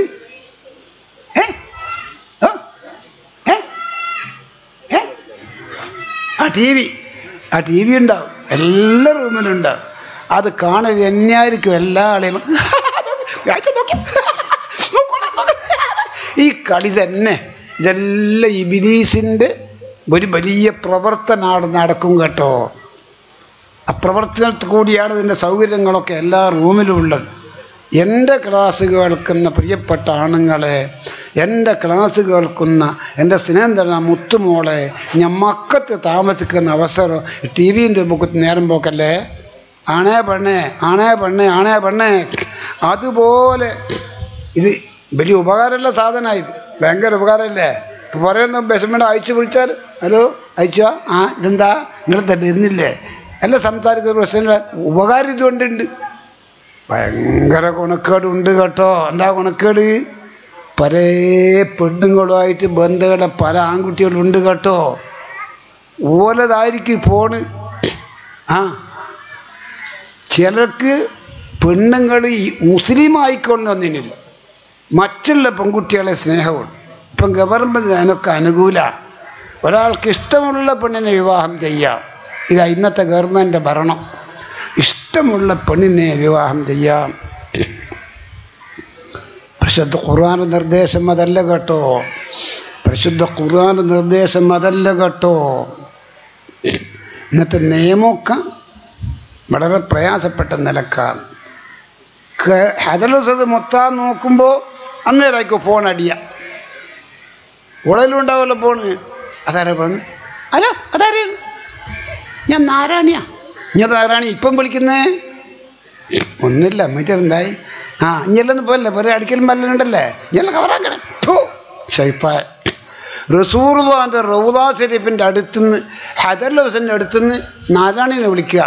നീ നല്ല അടിക്കാൻ വരാൻ ചെയ്യണേ നാരായണിയെ, കുട്ടികളൊക്കെ നോക്കണേ, പൈക്ക് പുല്ലെല്ലാം കൊടുക്കണേ. നിങ്ങൾ ദയവായിട്ട് ഇത് ആ റൗളാൻ്റെ അടുത്ത് ഉപയോഗിക്കല്ലേ. ആ റൗളാൻ്റെ അടുത്ത് ഉപയോഗിക്കുക. റൗള എന്ന് പറഞ്ഞാൽ എന്നാ മക്കളെ, ഞാൻ മരിച്ചു കിടന്ന പോലെ കിടക്കുക അല്ലാതെ റസൂല് ദുന്യാവിൻ്റെ സർവ്വ ഹറക്കാത്തുകളും സക്കനാത്തുകളും ആ നിമിഷം അള്ളാഹിൻ്റെ റസൂലിന് അള്ളാഹു അറിയിച്ചു കൊടുക്കുകയാണ്. പടച്ചവനെ, ആ പുണ്യസ്ഥലം ഞങ്ങൾക്കെല്ലാം നീ കാണിക്കണേ അല്ലാ. ആണിനും പെണ്ണിനും ആ പുണ്യസ്ഥലം കാണിക്കണേ അല്ലാ. മുൻപ് കാലങ്ങളിൽ അള്ളാഹുവിൻ്റെ റസൂലിൻ്റെ ആ കയ്യൊന്ന് തൊടാൻ ബോധിയുണ്ടെങ്കിൽ തൊടാനുള്ള സൗകര്യം അള്ളാഹു ഉണ്ടാക്കി കൊടുത്തിരുന്നു. റിഫായ് ഷെയ്ഖ് റളിയല്ലാഹു തആല തങ്ങൾ അറിഞ്ഞോ? റിഫായ് ഷെയ്ഖ് വൈദ്യം ഷെയ്ഖ് റിഫായ് നമുക്ക് പറയില്ലേ?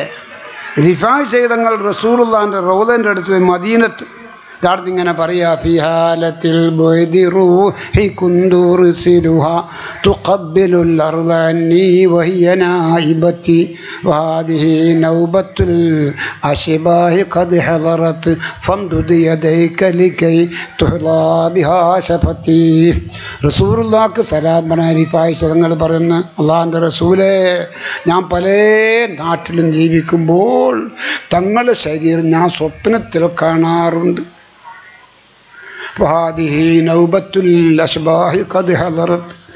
സ്വപ്നത്തിൽ വരുമ്പോൾ എൻ്റെ തടി ഇവിടെ വരലില്ല. എൻ്റെ ആത്മാവും ഈ ഖബർസ്ഥാനിയുമായി ബന്ധമാണ്, റസൂലുള്ളാഹിൻ്റെ റൗദയുമായി ബന്ധമാണ്.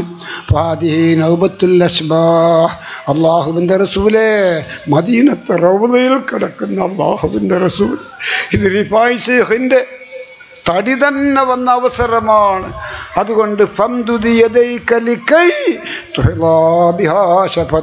അവിടുത്തെ കയ്യൊന്ന് കാണിക്കണം നബി, എനിക്ക് കയ്യൊന്ന് ചുംബിക്കണം അല്ലാഹുവിൻ്റെ റസൂല് എന്ന് റിഫായി ശൈഖ് തങ്ങൾ ആ റൗദ ശരീഫിൻ്റെ ഖബറിൻ്റെ അടുത്ത് വെച്ചുകൊണ്ട് പറഞ്ഞപ്പോൾ ആ ഖബറതാ മക്കളെ ഒന്ന് വിടർന്നിട്ട് അല്ലാഹുവിൻ്റെ റസൂലിൻ്റെ കയ്യതാ പൊന്തി വരുന്നു. റിഫായി ശൈഖ് തങ്ങൾ ആ കയ്യിനെ പിടിച്ച് മുത്തിയ ശേഷം കയ്യതാ അങ്ങോട്ട് തന്നെ ഇറങ്ങിപ്പോകുന്നു. ഇതാ റിഫായി ശൈഖിൻ്റെ അസാധാരണ സംഭവങ്ങൾ പറയുന്ന ഏത് കിതാബ് നോക്കിയാലും ഏത് മുസ്ലിയാർക്കും കാണാം.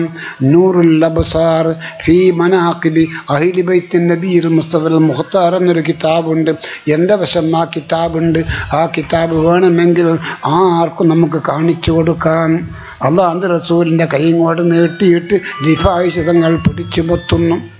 ആ സ്ഥലത്താണ് മക്കളെ നമ്മൾ ആ റൗദ ശരീഫിൻ്റെ സിയാറത്തിന് പോയി നിൽക്കുന്നത്. അതുകൊണ്ട് ആ സമയത്ത് നിങ്ങൾ ഫോണൊന്നും എടുക്കല്ലേ മോളെ, ബെല്ലടി നിൻ്റെ അടിച്ചോട്ടെ, എടുക്കണ്ട. ആടുന്ന് നാടൻ വർത്താനം പറയണ്ട. ആ റൗദ ശരീഫിൻ്റെ അടുത്ത് വെച്ചുകൊണ്ട് ആ സ്ഥലത്തിൻ്റെ പുണ്യം നമ്മൾ മനസ്സിലാക്കാത്തത് കൊണ്ടാണ് നമുക്ക് പലതും പറയാൻ തോന്നുന്നു. ഫാത്തിമത്തു സഹ്റാ റളിയല്ലാഹു തആല അൻഹാ വഫാത്തായപ്പോൾ ഫാത്തിമ ബീബിൻ്റെ അസാധാരണ സംഭവങ്ങൾ ഇരിക്കുന്ന കിതാബിൽ പറയുന്നു, അല്ലാഹുവിൻ്റെ റസൂലിൻ്റെ മുത്ത് മോളാകുന്ന ഫാത്തിമ ബീബി റസൂലുള്ളാഹിൻ്റെ വഫാത്തിൻ്റെ കുറേ ശേഷമാണ് മൗത്തായത്. അങ്ങനെ മൗത്തായി മയ്യത്ത് കുളിപ്പിച്ച് കഫൻ ചെയ്ത് ഒരു ബർക്കത്തെടുക്കാൻ വേണ്ടി റസൂലുള്ളാഹിൻ്റെ റൗദ ശരീഫിൻ്റെ അടുത്ത് ഈ മുത്തുമോളെ മയ്യത്ത് കൊണ്ടുപോയി വെച്ച ഖബറൊന്ന് വിടർന്ന് വന്നു. റസൂലുള്ളാഹിന്റെ കൈയൊന്ന് നീട്ടി വന്നു. ഫാത്തിമ ബീവിന്റെ ശരീരം വന്നിങ്ങനെ തടകിയതിൻ്റെ ശേഷം ആ കൈ അങ്ങോട്ട് തന്നെ ഉള്ള സ്ഥലത്തേക്ക് മടങ്ങിപ്പോയി. എന്നിട്ടാണ് റസൂലുള്ളാഹിന്റെ മകളെ ഖബറിൽ കൊണ്ടുപോയി വെക്കുന്നത്. ഇതൊക്കെ നടന്ന് ആ സംഭവ ബഹുലങ്ങൾ ആ ചരിത്രങ്ങളുള്ള സ്ഥലത്ത് നിങ്ങൾ പോകുമ്പോൾ ഇതൊക്കെ ചിലപ്പോൾ നിങ്ങൾ ഓർമ്മിക്കണം. ഇല്ലാപ്പള്ളി ഇബ്രാഹിമിലാറെ ക്ലാസ് ഇതൊക്കെ പറഞ്ഞിരുന്നു. അങ്ങനത്തെ സ്ഥലത്തല്ല നമുക്കുള്ളത്. അതോടുകൂടി സിയാറത്താക്കണേ മോനെ മോളെ. ഇന്നലെ പുത്തനാശയക്കാരൊന്നും റൗദൻ്റെ അടുത്ത് പോകൂല. മദീന നിക്കരിക്കാൻ പോകും. നിക്ക് സലാം പഠി സലാം മേലിക്കുമ്പോഴാണ് അപ്പാടേക്ക് പോകും. റൂമിൽ ഈ കണ്ണുകൊണ്ട് കണ്ട അനുഭവമാണ് നിങ്ങളോട് പറയുന്നത്. ഒരു റൗദൻ്റെ അടുത്ത് പോകില്ല. അതാണ് എന്തപ്പാ നബിതങ്ങൾ മരിച്ചേക്കില്ല. ഇവിടെ കബറിലെടുത്ത് പോകേണ്ടതാ.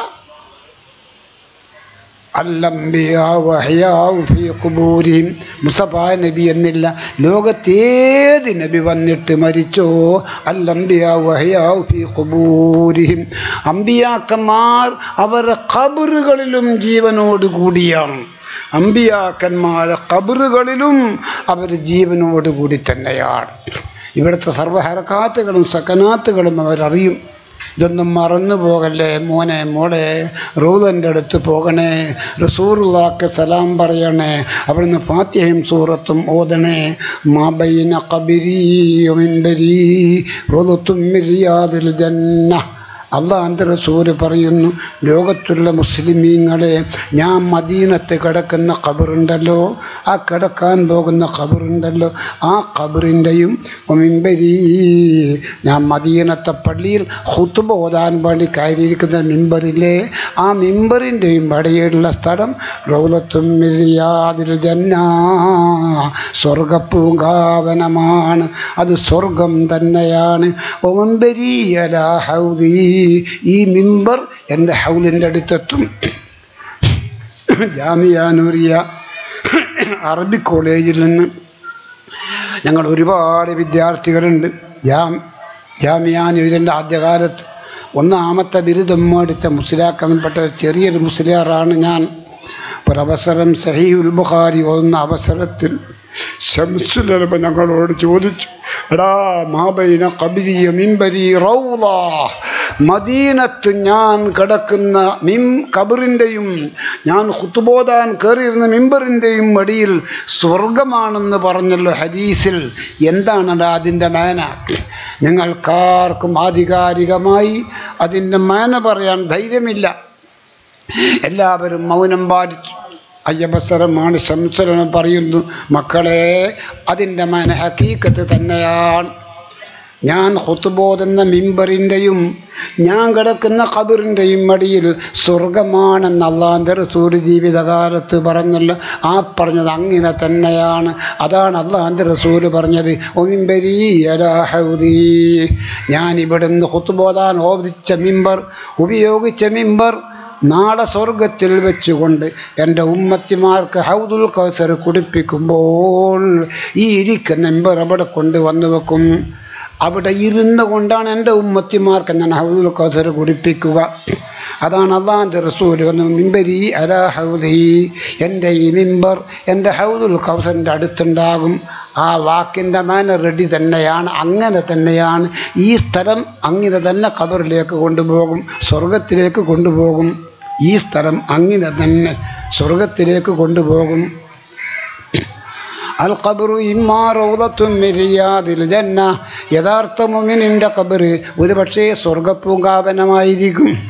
അതിൻ്റെ ഒക്കെ മേന സ്വർഗത്തിൻ്റെ ചില വാസനകളും സൗകര്യങ്ങളൊക്കെ അവരുടെ ഖബറിലേക്ക് ഇങ്ങനെ വന്നുകൊണ്ടിരിക്കും എന്നതല്ലാതെ അത് ഹഖീഖത്തിൽ സ്വർഗം എന്നല്ല.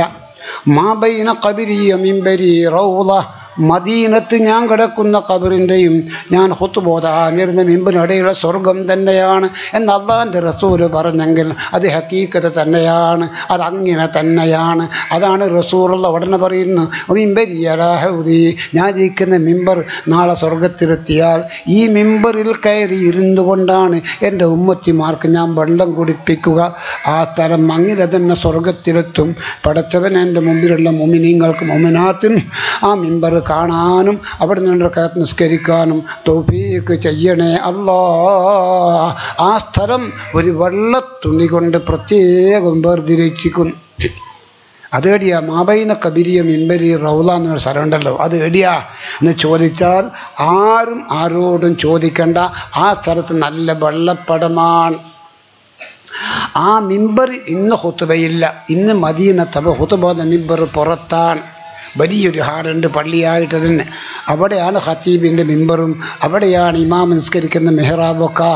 അള്ളാഹിൻ്റെ റസൂൽ നിസ്കരിച്ച മെഹ്റാബ്, ആ മെഹ്റാബ് ഇപ്പോഴും അങ്ങനെ തന്നെ ഉണ്ട്. മക്കളെ, ഞങ്ങൾക്കൊക്കെ പലപ്പോഴും അവിടെ നിസ്കരിക്കാൻ ഉദ്ദേശിച്ചിട്ട് കഴിഞ്ഞിട്ടുണ്ട്. നിങ്ങളും അവിടെ നിന്ന് 2 റക്അത്ത് നിസ്കരിക്കണേ. എൻ്റെ പുരുഷന്മാരെ 2 റക്അത്ത് നിസ്കരിക്കണേ. എൻ്റെ പ്രിയപ്പെട്ട സഹോദരിമാരെ, മാബൈന ഖബരി മിമ്പരി റൗള, മദീനത്തുള്ള ഞാൻ ഖുത്ബ മിമ്പറിൻ്റെയും എൻ്റെ ഖബറിൻ്റെയും ഇവിടെ സ്വർഗം തന്നെയാണ് എന്ന് അള്ളാഹുവിൻ്റെ റസൂൽ ആ സ്ഥലത്ത് കുറേ സമയം പെണ്ണുങ്ങൾക്ക് അനുവദിച്ചിട്ടുണ്ട്, കുറേ സമയം ആണുങ്ങൾക്ക് അനുവദിച്ചിട്ടുണ്ട്. പെണ്ണുങ്ങൾക്ക് അനുവദിച്ച സമയത്ത് ആ വെള്ളപ്പടം വരച്ച സ്ഥലത്ത് മുത്ത് മക്കളെ, സഹോദരിമാരെ, നിങ്ങൾക്ക് പോകാം, അവിടെ നിങ്ങൾക്ക് നിസ്കരിക്കാം, അവിടെ നിങ്ങൾക്ക് ദുആയിരക്കാം. ഒരു 2 റക്അത്ത് നിസ്കരിച്ച് കുറച്ചൊന്ന് ദുആ സ്ഥലം വിട്ടു കൊടുക്കണേ. അതുപോലെ പുരുഷന്മാരെ, നിങ്ങൾക്കും മാബൈന ഖബരി മിമ്പരി റൗള എന്ന് വേണം സ്ഥലം നിസ്കരിക്കാൻ സൗകര്യമുണ്ട് കേട്ടോ. എത്രയോ ആളുകൾക്ക് നിസ്കരിക്കാൻ ചെറിയ സ്ഥലമാണ്. ആ സ്ഥലത്ത് കയറി 2 റക്അത്ത് നിസ്കരിച്ച് ഒന്ന് ദുആഇരുന്നു കൊണ്ട് നിങ്ങളുടെ സ്ഥലം വിട്ടു കൊടുക്കണേ.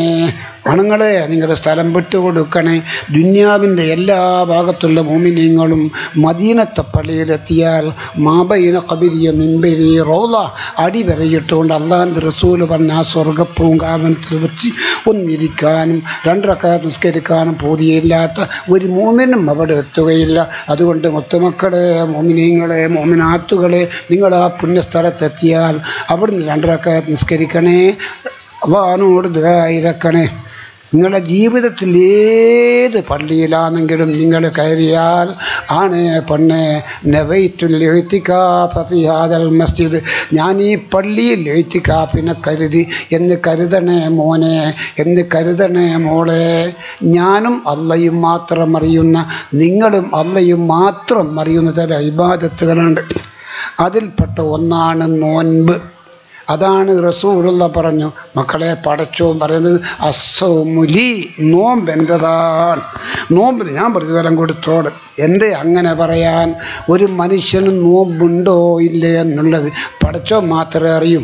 തിന്നാത്തത് കൊണ്ട് നോമ്പായിക്കൊള്ളണമെന്നില്ല, മുഖം പകർച്ചയായതുകൊണ്ട് നോമ്പായിക്കൊള്ളണമെന്നില്ല, ക്ഷീണമായതുകൊണ്ട് നോമ്പായിക്കൊള്ളണമെന്നില്ല. ഒരു മനുഷ്യന് നോമ്പുണ്ടോ ഇല്ലേ എന്ന് അള്ളാഹു മാത്രമേ അറിയൂ. അതാണ് അസ്സൗമുലി, നോമ്പെൻ്റെതാണ്. നോമ്പുണ്ടോ ഇല്ല ഞാനാണ് അറിയുക. അതുപോലെ അള്ളാഹുവിൻ്റെ റസൂൽ പറഞ്ഞൊരു സംഗതി, മാബൈന ഖബരി വ മിൻബരി റൗളത്തും മിൻ റിയാദിൽ ജന്ന. മദീനത്തെ പള്ളിയിൽ ഞാൻ സാധാരണ മുമ്പ് നിസ്കരിക്കുന്ന ആ സ്ഥലത്തിൻ്റെയും ഞാൻ ഖുതുബോര് ചെയ്യുന്ന മിമ്പറിനിടയിൽ സ്വർഗം തന്നെയാണ്, സ്വർഗം തന്നെയാണ്, സ്വർഗം തന്നെയാണ്. പടച്ചവനെ, ആ സ്ഥലം അങ്ങനെ തന്നെ സ്വർഗത്തിലേക്ക് കൊണ്ടുപോകും കേട്ടോ.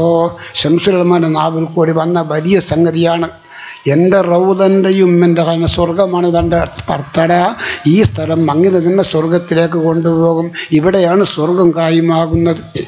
പടച്ചവനെ, ആ പുണ്യമായ സ്ഥലത്ത് പോകാനും അവിടെ 2 റക്അത്ത് നിസ്കരിക്കാനും ഒരു കുറച്ച് സമയം അവിടെ ഇരിക്കാനും എനിക്കും എൻ്റെ മുമ്പിലുള്ള സഹോദരന്മാർക്കും എൻ്റെ പ്രിയപ്പെട്ട എല്ലാ സഹോദരിമാർക്കും ഈ പോക്കിൽ തന്നെ നീ അതിനെ തൗഫീക്ക് ചെയ്യണേ അല്ലാ. ഒരു 3 സ്വലാത്ത് ചൊല്ലിക്കോ. സല്ലല്ലാഹു അലാ മുഹമ്മദ്.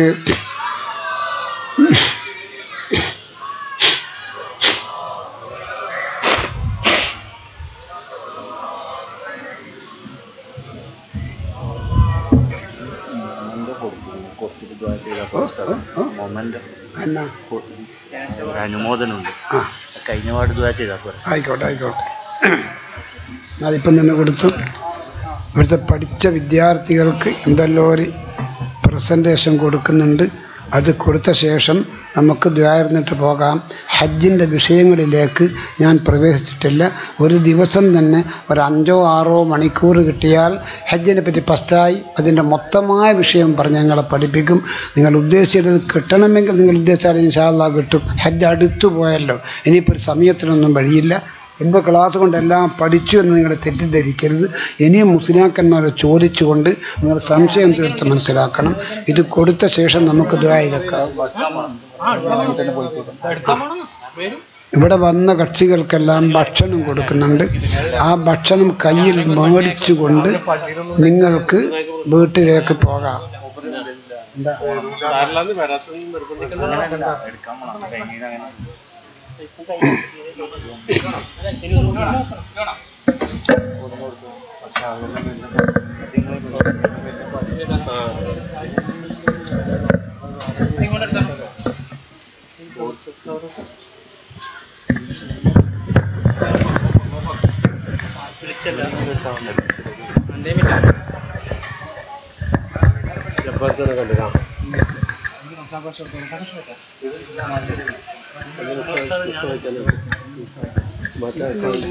ഞാൻ കൊടുത്തോളാം, 10 സെക്കൻഡ് ഞാൻ കൊടുത്തോളാം.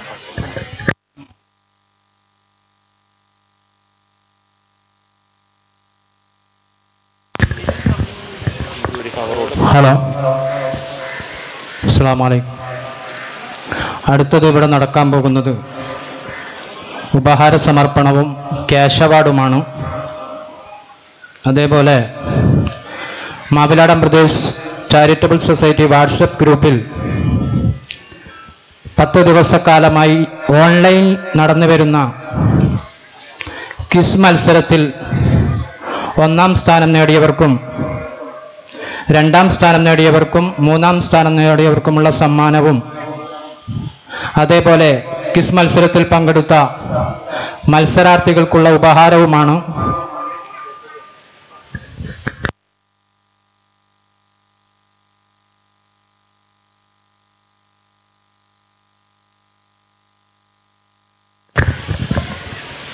ആദ്യമായി മഹ്മൂദിയ മദ്രസയിൽ നിന്ന് 10ാം ക്ലാസ്സിലും 7ാം ക്ലാസ്സിലും 5ാം ക്ലാസ്സിലും ഏറ്റവും കൂടുതൽ മാർക്ക് നേടിയ വിദ്യാർത്ഥികൾക്കുള്ള ക്യാഷ് അവാർഡ് വിതരണമാണ് നൽകുന്നത്. ബഹുമാനപ്പെട്ട വില്യാപ്പള്ളി ഉസ്താദ് അവറുകളാണ്. പേര് വിളിക്കുന്ന വിദ്യാർത്ഥികൾ സ്റ്റേജിന്റെ മുൻവശത്ത് വരണമെന്ന് വളരെ വിനയപൂർവ്വം അഭ്യർത്ഥിക്കുന്നു. 5ാം ക്ലാസ്സിൽ നിന്ന് ഏറ്റവും കൂടുതൽ മാർക്ക് നേടിയത് Abdul Jaleel UM, son of Saleem, mark 441.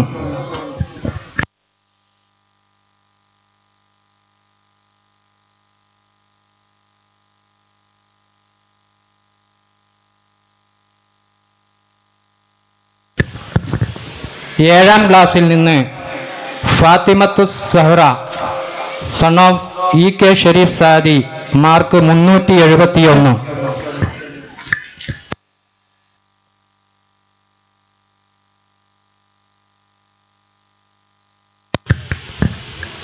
പത്താം ക്ലാസ്സിൽ നിന്ന് Nadia MT, doctor MT സഫിയത്ത്, mark 355.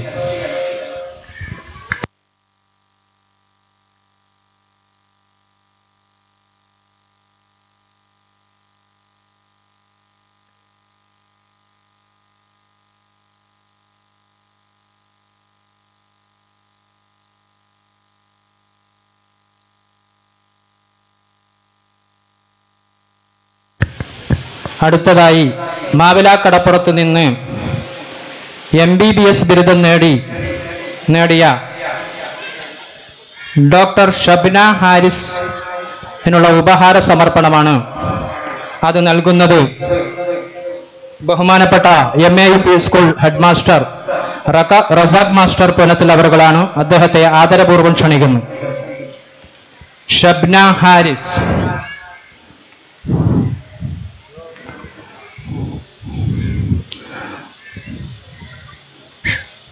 Doctor Shaniba. ഉപഹാരം നൽകുന്നത്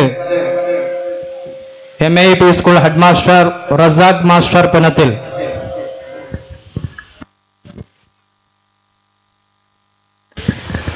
ഡോക്ടർ ഷാനിബ MKM.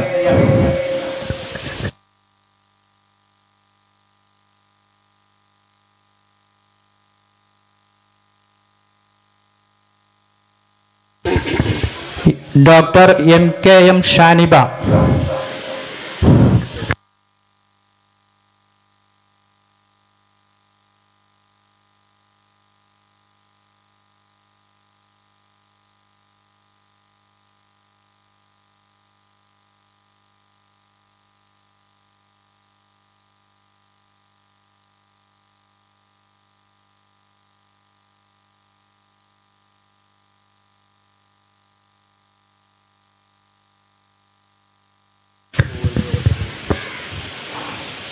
അടുത്തതായി Maviladam Pradesh charitable society WhatsApp ഗ്രൂപ്പിൽ നടത്തിയ ഓൺലൈൻ ക്വിസ് പരിപാടിയിൽ 1ാം സമ്മാനം നേടിയവർക്ക് ഉള്ള സമ്മാന വിതരണമാണ്. സമ്മാനം സ്പോൺസർ ചെയ്തത് ബഹുമാനപ്പെട്ട TC അബ്ദുള്ള കറാമയാണ്. അദ്ദേഹം അത് വിതരണം ചെയ്യുന്നു. പേര് വിളിക്കുന്ന വ്യക്തിയുടെ മകനോ മകളോ ആരെങ്കിലും ഉണ്ടെങ്കിൽ അത് ഏറ്റുവാങ്ങണമെന്ന് അറിയിക്കുന്നു. 1ാം സമ്മാനം നേടിയത് നിയാസ് KC.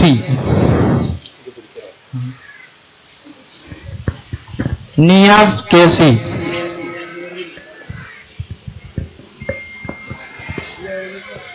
2ാം സമ്മാനം നേടിയത് സാദിഖ് MT. സാദിഖ് MT.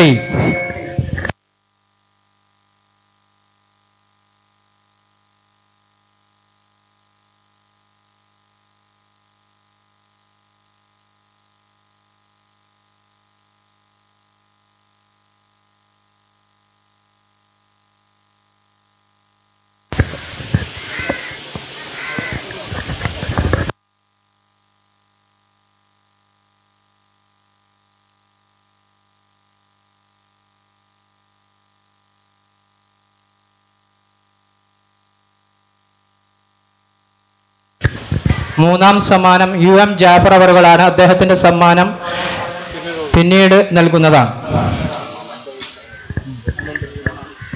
അടുത്തതായി ക്വിസ് മത്സരത്തിൽ പങ്കെടുത്തവർക്കുള്ള മൊമന്റോയാണ്. പേര് വിളിക്കുന്ന ആളുകൾ അവരുടെ കുട്ടികൾ വന്ന് വാങ്ങണമെന്ന് അഭ്യർത്ഥിക്കുന്നു. Niyas KC,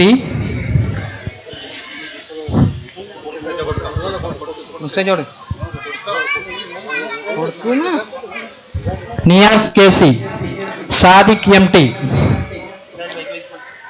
Jafar UM, Suhail TMC, Fattah MK, Ishaq K, Abdulla PP, Gafoor MT, Razak MKC, സലാം PP, Arif MB, Firoz Mustafa KC, Abdul Rahman MK, Gafoor PH.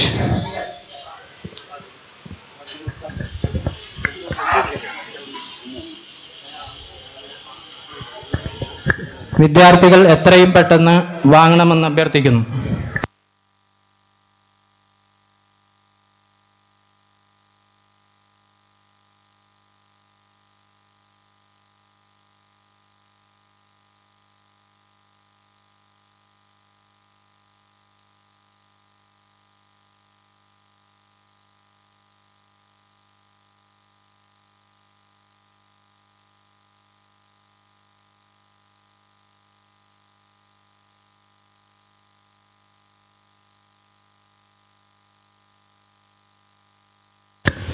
വിദ്യാർത്ഥികൾ ആരെങ്കിലും ഉണ്ടെങ്കിൽ എത്രയും പെട്ടെന്ന് ഈ മൊമന്റോ സ്വീകരിക്കണമെന്ന് അഭ്യർത്ഥിക്കുന്നു.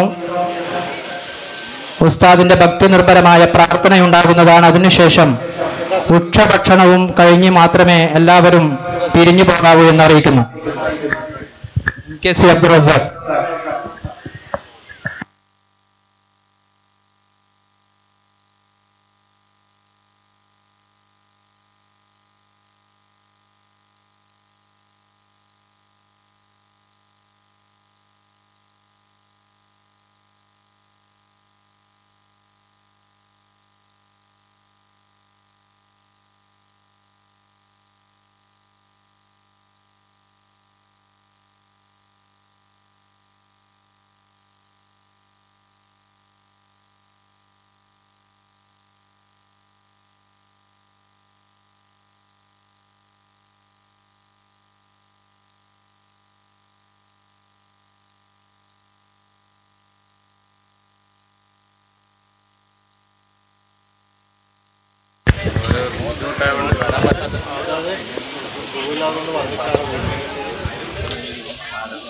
മാവിലാട് മുസ്ലിം ജമാഅത്ത് കമ്മിറ്റിയുടെ ജയ്യനായ പ്രസിഡന്റ് ബഹുമാനപ്പെട്ട PP അഹമ്മദ് സാജ് സാഹിബിനുള്ള ഉപഹാരം അദ്ദേഹത്തിന്റെ വീട്ടിലെത്തിക്കുന്നതാണ്. അദ്ദേഹത്തിന് ആരോഗ്യകരമായ പ്രശ്നങ്ങളുണ്ട്. അല്ലാഹു തആല അദ്ദേഹത്തിന് ഇനിയും ഈ നാടിന് വേണ്ടി സേവനം ചെയ്യാൻ ദീർഘായുസ്സും ആഫിയത്തും നൽകി അനുഗ്രഹിക്കാറാകട്ടെ എന്ന് ഞാൻ ആത്മാർത്ഥമായി പ്രാർത്ഥിക്കുന്നു. അതുപോലെ ഇവിടെ ഇന്ന് ഹജ്ജിന് പോകുന്നവർ അദ്ദേഹത്തിന് വേണ്ടി പ്രത്യേകിച്ച് ആത്മാർത്ഥമായി പ്രാർത്ഥിക്കണമെന്ന് വളരെ വിനീതമായി അഭ്യർത്ഥിക്കുന്നു.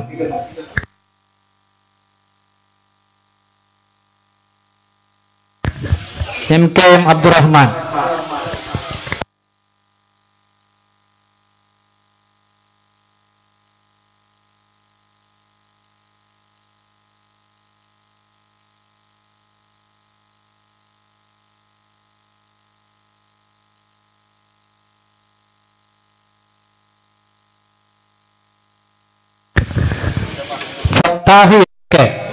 ആരെങ്കിലും ഉണ്ടെങ്കിൽ എത്രയും പെട്ടെന്ന് വരണം. PH Gafoor, Suhail TMC, Abdul Fattah MK,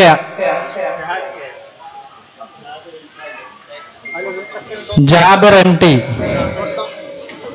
ആരെങ്കിലും ഉണ്ടെങ്കിൽ എത്രയും പെട്ടെന്ന് വന്ന് വാങ്ങണമെന്ന് അഭ്യർത്ഥിക്കുന്നു.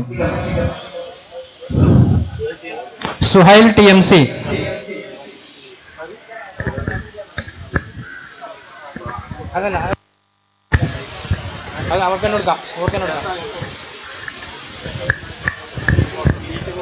അടുത്തതായി ഈ ക്വിസ് മാസ്റ്റർക്കുള്ള ഉപഹാരമാണ്. വളരെ ഭംഗിയായി 10-12 ദിവസക്കാലം ഓൺലൈനിൽ നിന്നുകൊണ്ട് വളരെ അധ്വാനിച്ചുകൊണ്ട് കിസ് നടത്തിയത് ബഹുമാനപ്പെട്ട EK ഹാഷിം എഞ്ചിനീയർ അബുദാബി അവറുകളാണ്. അദ്ദേഹത്തിനുള്ള ഉപഹാരം നൽകുന്നത് ബഹുമാനപ്പെട്ട A മുസ്തഫ ഹാജി, സ്വീകരിക്കുന്നത് EK ഹാഷിമിന്റെ പിതാവ് MT കുഞ്ഞുമായൻ അവറുകളാണ്. അദ്ദേഹത്തെ ആദരപൂർവ്വം ക്ഷണിക്കുന്നു.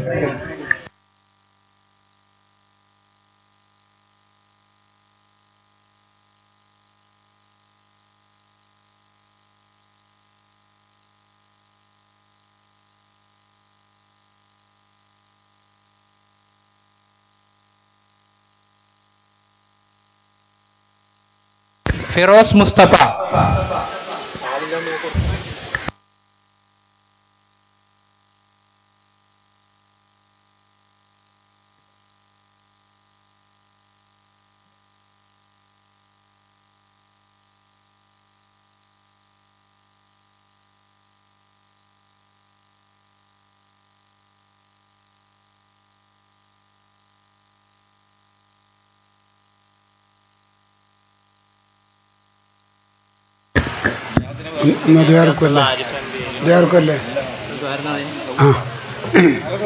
ദ്വാർക്കാണല്ലോ റാമീം പറഞ്ഞു. ബിസ്മില്ലാഹിർ റഹ്മാനിർ റഹീം. അൽഹംദുലില്ലാഹി റബ്ബിൽ ആലമീൻ. അല്ലാഹുമ്മ സല്ലി അലാ മുഹമ്മദിൻ വഅലാ ആലി മുഹമ്മദ്. അർഹമുർ റഹീമീനായ രാജസയ്യിദായ അല്ലാഹുവേ, ഈ നാടിനെ എല്ലാ വിഷയത്തിലും നീ വിജയത്തിലെത്തിക്കണേ തമ്പുരാനെ, പുരോഗമനത്തിലെത്തിക്കണേ തമ്പുരാനെ. ആരെങ്കിലും അസുഖമായി കിടക്കുന്നുണ്ടെങ്കിൽ രോഗത്തിൻ്റെ പൂർണ്ണമായി ശിഫിയാക്കി കൊടുക്കണേ തമ്പുരാന്. ഈ രാജ്യത്താരെയും ഒരു മാരകമായ രോഗത്തിൻ്റെ അടിമയാക്കരുതേ തമ്പുരാന്. ഹജ്ജിന് പോകാനും വേണ്ടി നിശ്ചയിച്ച് ഹർജി കൊടുത്ത് പാസ്സായ, പ്രൈവറ്റിൽ കൊടുത്തിട്ട് അനുമതി കിട്ടിയ ആരൊക്കെ ഈ സദസ്സിലുണ്ട് അവർക്കൊക്കെ അവരെ ഹജ്ജ് യാത്രക്ക് ഒരു തടസ്സവും വരാതിരിക്കണേ അല്ലാ, ഒരു മുടക്കവും വരാതിരിക്കണേ അല്ലാ. നല്ല റാഹത്തോടുകൂടി സന്തോഷമുഖത്തോടുകൂടി മസ്ജിദ് മദീനയിലും മസ്ജിദ് മക്ക ഷരീഫിലും നീ എത്തിക്കണേ തമ്പുരാനെ. നിൻ്റെ കഅബ ഷരീഫ് ഇനിയും ഞങ്ങളെ കണ്ണുകൊണ്ട് കാണിക്കണേ തമ്പുരാനെ. അതുപോലെ റസൂലുള്ളാഹിന്റെ റൗള ഷരീഫ് ഇന്നിവിടെ വന്ന സർവാണിനും പെണ്ണിനും കാണാനുള്ള തൗഫീഖ് നീ ചെയ്യണേ തമ്പുരാനെ. മാബൈന ഖബരിയും എമ്പരി റൗള എന്ന് അടിവരയിട്ടുകൊണ്ട് അള്ളാഹിൻ്റെ റസൂല് പറഞ്ഞ ആ റൗളയിൽ ചെന്ന് 2 റക്അത്ത് നിസ്കരിക്കാൻ ഇന്നിവിടെ വന്ന ഹജ്ജ് ഉംറ ഉദ്ദേശിച്ചുകൊണ്ട് വന്ന എല്ലാവർക്കും ഈ കൊല്ലം ഒരു തടസ്സമില്ലാതെ അനാരോഗ്യമില്ലാതെ റാഹത്തോടുകൂടി അമല് പൂർത്തിയാക്കാൻ നീ തൗഫീഖ് ചെയ്യണേ തമ്പുരാനെ. ഞങ്ങളെല്ലാവരും ആഗ്രഹിക്കുന്ന ഒരു മഹത്തായ കാര്യം അതാണ്. മാബൈന ഖബരിയും മിമ്പരി റൗള, മദീനത്ത് ഞാൻ ഖുത്ബോധി മിമ്പറിൻ്റെയും എൻ്റെ ഖബറിനെയും വെടിയുള്ള സ്വർഗം തന്നെയാണ് എന്ന് അടിവരയിട്ടുകൊണ്ട് അള്ളാഹിൻ്റെ റസൂല് പറഞ്ഞ പുണ്യമായ സ്ഥലത്ത് ഇന്നിവിടെ വന്ന ഹജ്ജിൻ്റെ ഉദ്ദേശത്തിലും ഉംറയുടെ ഉദ്ദേശത്തിലും സിയാറത്തിൻ്റെ ഉദ്ദേശത്തിലും വന്ന എല്ലാവരെയും അവിടെ എത്തിക്കണേ തമ്പുരാനെ. ഒരു മുടക്കവും അവർക്ക് ഈ ഹജ്ജിന് പോകാനും ഉംറക്ക് പോകാനും മദീനത്ത് പോകാനൊന്നും ഒരു തടസ്സവും അനാരോഗ്യങ്ങളും വരാതിരിക്കണേ പടച്ചവനെ. മുസ്ലിം സമുദായത്തിൽപ്പെട്ട എല്ലാ വ്യക്തികളെയും ദുനിയാവിലും ആഖിറത്തിലും നീ സംരക്ഷിക്കണേ തമ്പുരാനെ. ലോകാവസാനം വരെ മുസ്ലിമീങ്ങൾ താമസിക്കുന്ന രാജ്യങ്ങളിൽ നല്ല ഉന്മേഷത്തോടുകൂടി റാഹത്തോടുകൂടി ജീവിക്കാൻ മുസ്ലിം സമുദായമുള്ള എല്ലാ നാട്ടിലും അവർക്ക് നീ ഭാഗ്യം നൽകണേ തമ്പുരാനെ. വർഗീയ കലാപങ്ങളൊന്നും ഉണ്ടാവാതിരിക്കണേ തമ്പുരാനെ. ഇന്നിവിടെ ഒരുമിച്ച് കൂടിയ എല്ലാ മുഅ്മിനീങ്ങളെയും മുഅ്മിനാത്തുകളെയും ദുനിയാവിലും ആഖിറത്തിലും നീ രക്ഷിക്കണേ തമ്പുരാനെ. ഞങ്ങളുടെ ഹലാലായ ഉദ്ദേശങ്ങൾ നിറവേറ്റിത്തരണേ തമ്പുരാനെ. ഞങ്ങളുടെ തടിയിൽ മാരകമായ രോഗത്തിൻ്റെ വല്ല അസറുകളും ഉണ്ടെങ്കിൽ അത് നീ നിശേഷം നശിപ്പിക്കണേ തമ്പുരാനെ. ആരോഗ്യത്തോടുകൂടി ജീവിപ്പിക്കണേ തമ്പുരാനെ. മരിക്കുന്നതിന് മുൻപ് ഒന്ന് മക്ക ഷരീഫിലെത്തിക്കണേ തമ്പുരാനെ. ഒന്ന് മദീന മുനവ്വറയിലും എത്തിക്കണേ തമ്പുരാനെ. മൗത്തിൻ്റെ ശേഷം നിന്റെ സ്വർഗത്തിലും ഞങ്ങളെ നീ ഒരുമിച്ച് കൂട്ടി കാണിക്കണേ തമ്പുരാനെ. സിഹത്തോടുകൂടി ആഫിയത്തോടുകൂടി ജീവിതമുള്ള കാലത്ത് അന്നരക്ക് തന്നെ ഞങ്ങളെ ദീപിപ്പിക്കണേ തമ്പുരാനെ. മരണമാസന്നമായാൽ നിന്നെ സുഹായ തൗബ ചെയ്തുകൊണ്ട് സ്വർഗത്തിൻ്റെ രൂപം കണ്ണുകൊണ്ട് കണ്ട് നല്ല സന്തോഷ ചിരിയോടുകൂടി ലാ ഇലാഹ ഇല്ലല്ലാഹു എന്ന് ഞങ്ങളുടെ നാവ് കൊണ്ട് ചൊല്ലി മരിക്കാൻ ഞങ്ങൾക്കെല്ലാവർക്കും നീ തൗഫീഖ് നൽകണേ അല്ലാ. റബ്ബനാ തഖബ്ബൽ മിന്നാ ഇന്നക അൻതസ് സമീഉൽ അലീം വതുബ് അലൈനാ ഇന്നക അൻതത് തവ്വാബുർ റഹീം വമാ അലൈനാ ഇല്ലൽ ബലാഗുൽ മുബീൻ. ഒരു 3 സലാത്ത് ബിഹഖ് സല്ലല്ലാഹു അലാ മുഹമ്മദ് സല്ലല്ലാഹു അലൈഹി വസല്ലം സല്ലല്ലാഹു അലാ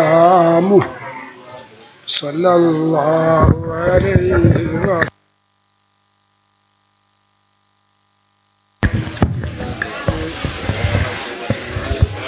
അടുത്തതായി നന്ദി പ്രകാശമാണ്.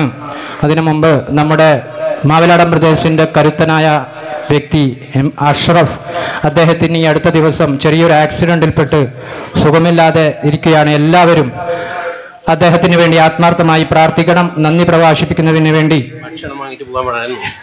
എല്ലാവരും ഭക്ഷണം വാങ്ങിയിട്ട് മാത്രമേ പോകാൻ പാടുള്ളൂ എന്ന് പ്രത്യേകം അറിയിക്കുന്നു. നന്ദി പ്രകാശിപ്പിക്കുന്നതിന് വേണ്ടി MBCSന്റെ സെക്രട്ടറി ബഹുമാനപ്പെട്ട MKM ലത്തീഫ് സാഹിബിനെ ആദരപൂർവ്വം ക്ഷണിക്കുന്നു.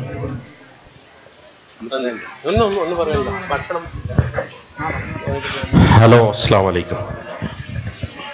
മാവിലാടം പ്രദേശ് ചാരിറ്റബിൾ സൊസൈറ്റിയുടെ ആഭിമുഖ്യത്തിൽ നടത്തപ്പെട്ട ഹജ്ജ് പഠന ക്ലാസും ഭക്ഷണം കിട്ടാത്തവർ ദയവ് ചെയ്ത് ഭക്ഷണം വാങ്ങിച്ച് തന്നെ പോകണമെന്ന് അഭ്യർത്ഥിക്കുന്നു. അതുപോലെ തന്നെ ഉപഹാര സമർപ്പണവും ആണ് ഇവിടെ നടത്തപ്പെട്ടിരിക്കുന്നത്. ഇതിന് നേതൃത്വം വഹിച്ച ബഹുമാനപ്പെട്ട നമ്മുടെ ഉസ്താദ് അവർകൾ, വെല്യാപ്പള്ളി ഇബ്രാഹിം മുസ്ലിയാർ, അതുപോലെ തന്നെ ഇതിന് വേണ്ടി അഹോരാത്രം സഹായിച്ച എല്ലാ മാവിലാടം പ്രദേശിൻ്റെ മെമ്പർമാരും അതുപോലെ തന്നെ എല്ലാ നാട്ടുകാരെയും ഈ മാവിലാടം പ്രദേശിൻ്റെയും എൻ്റെയും പേരിൽ നന്ദി പറഞ്ഞുകൊണ്ട് ഈ പ്രോഗ്രാം പിരിച്ചുവിട്ടതായി അറിയിക്കുന്നു. അസ്സലാമു അലൈക്കും.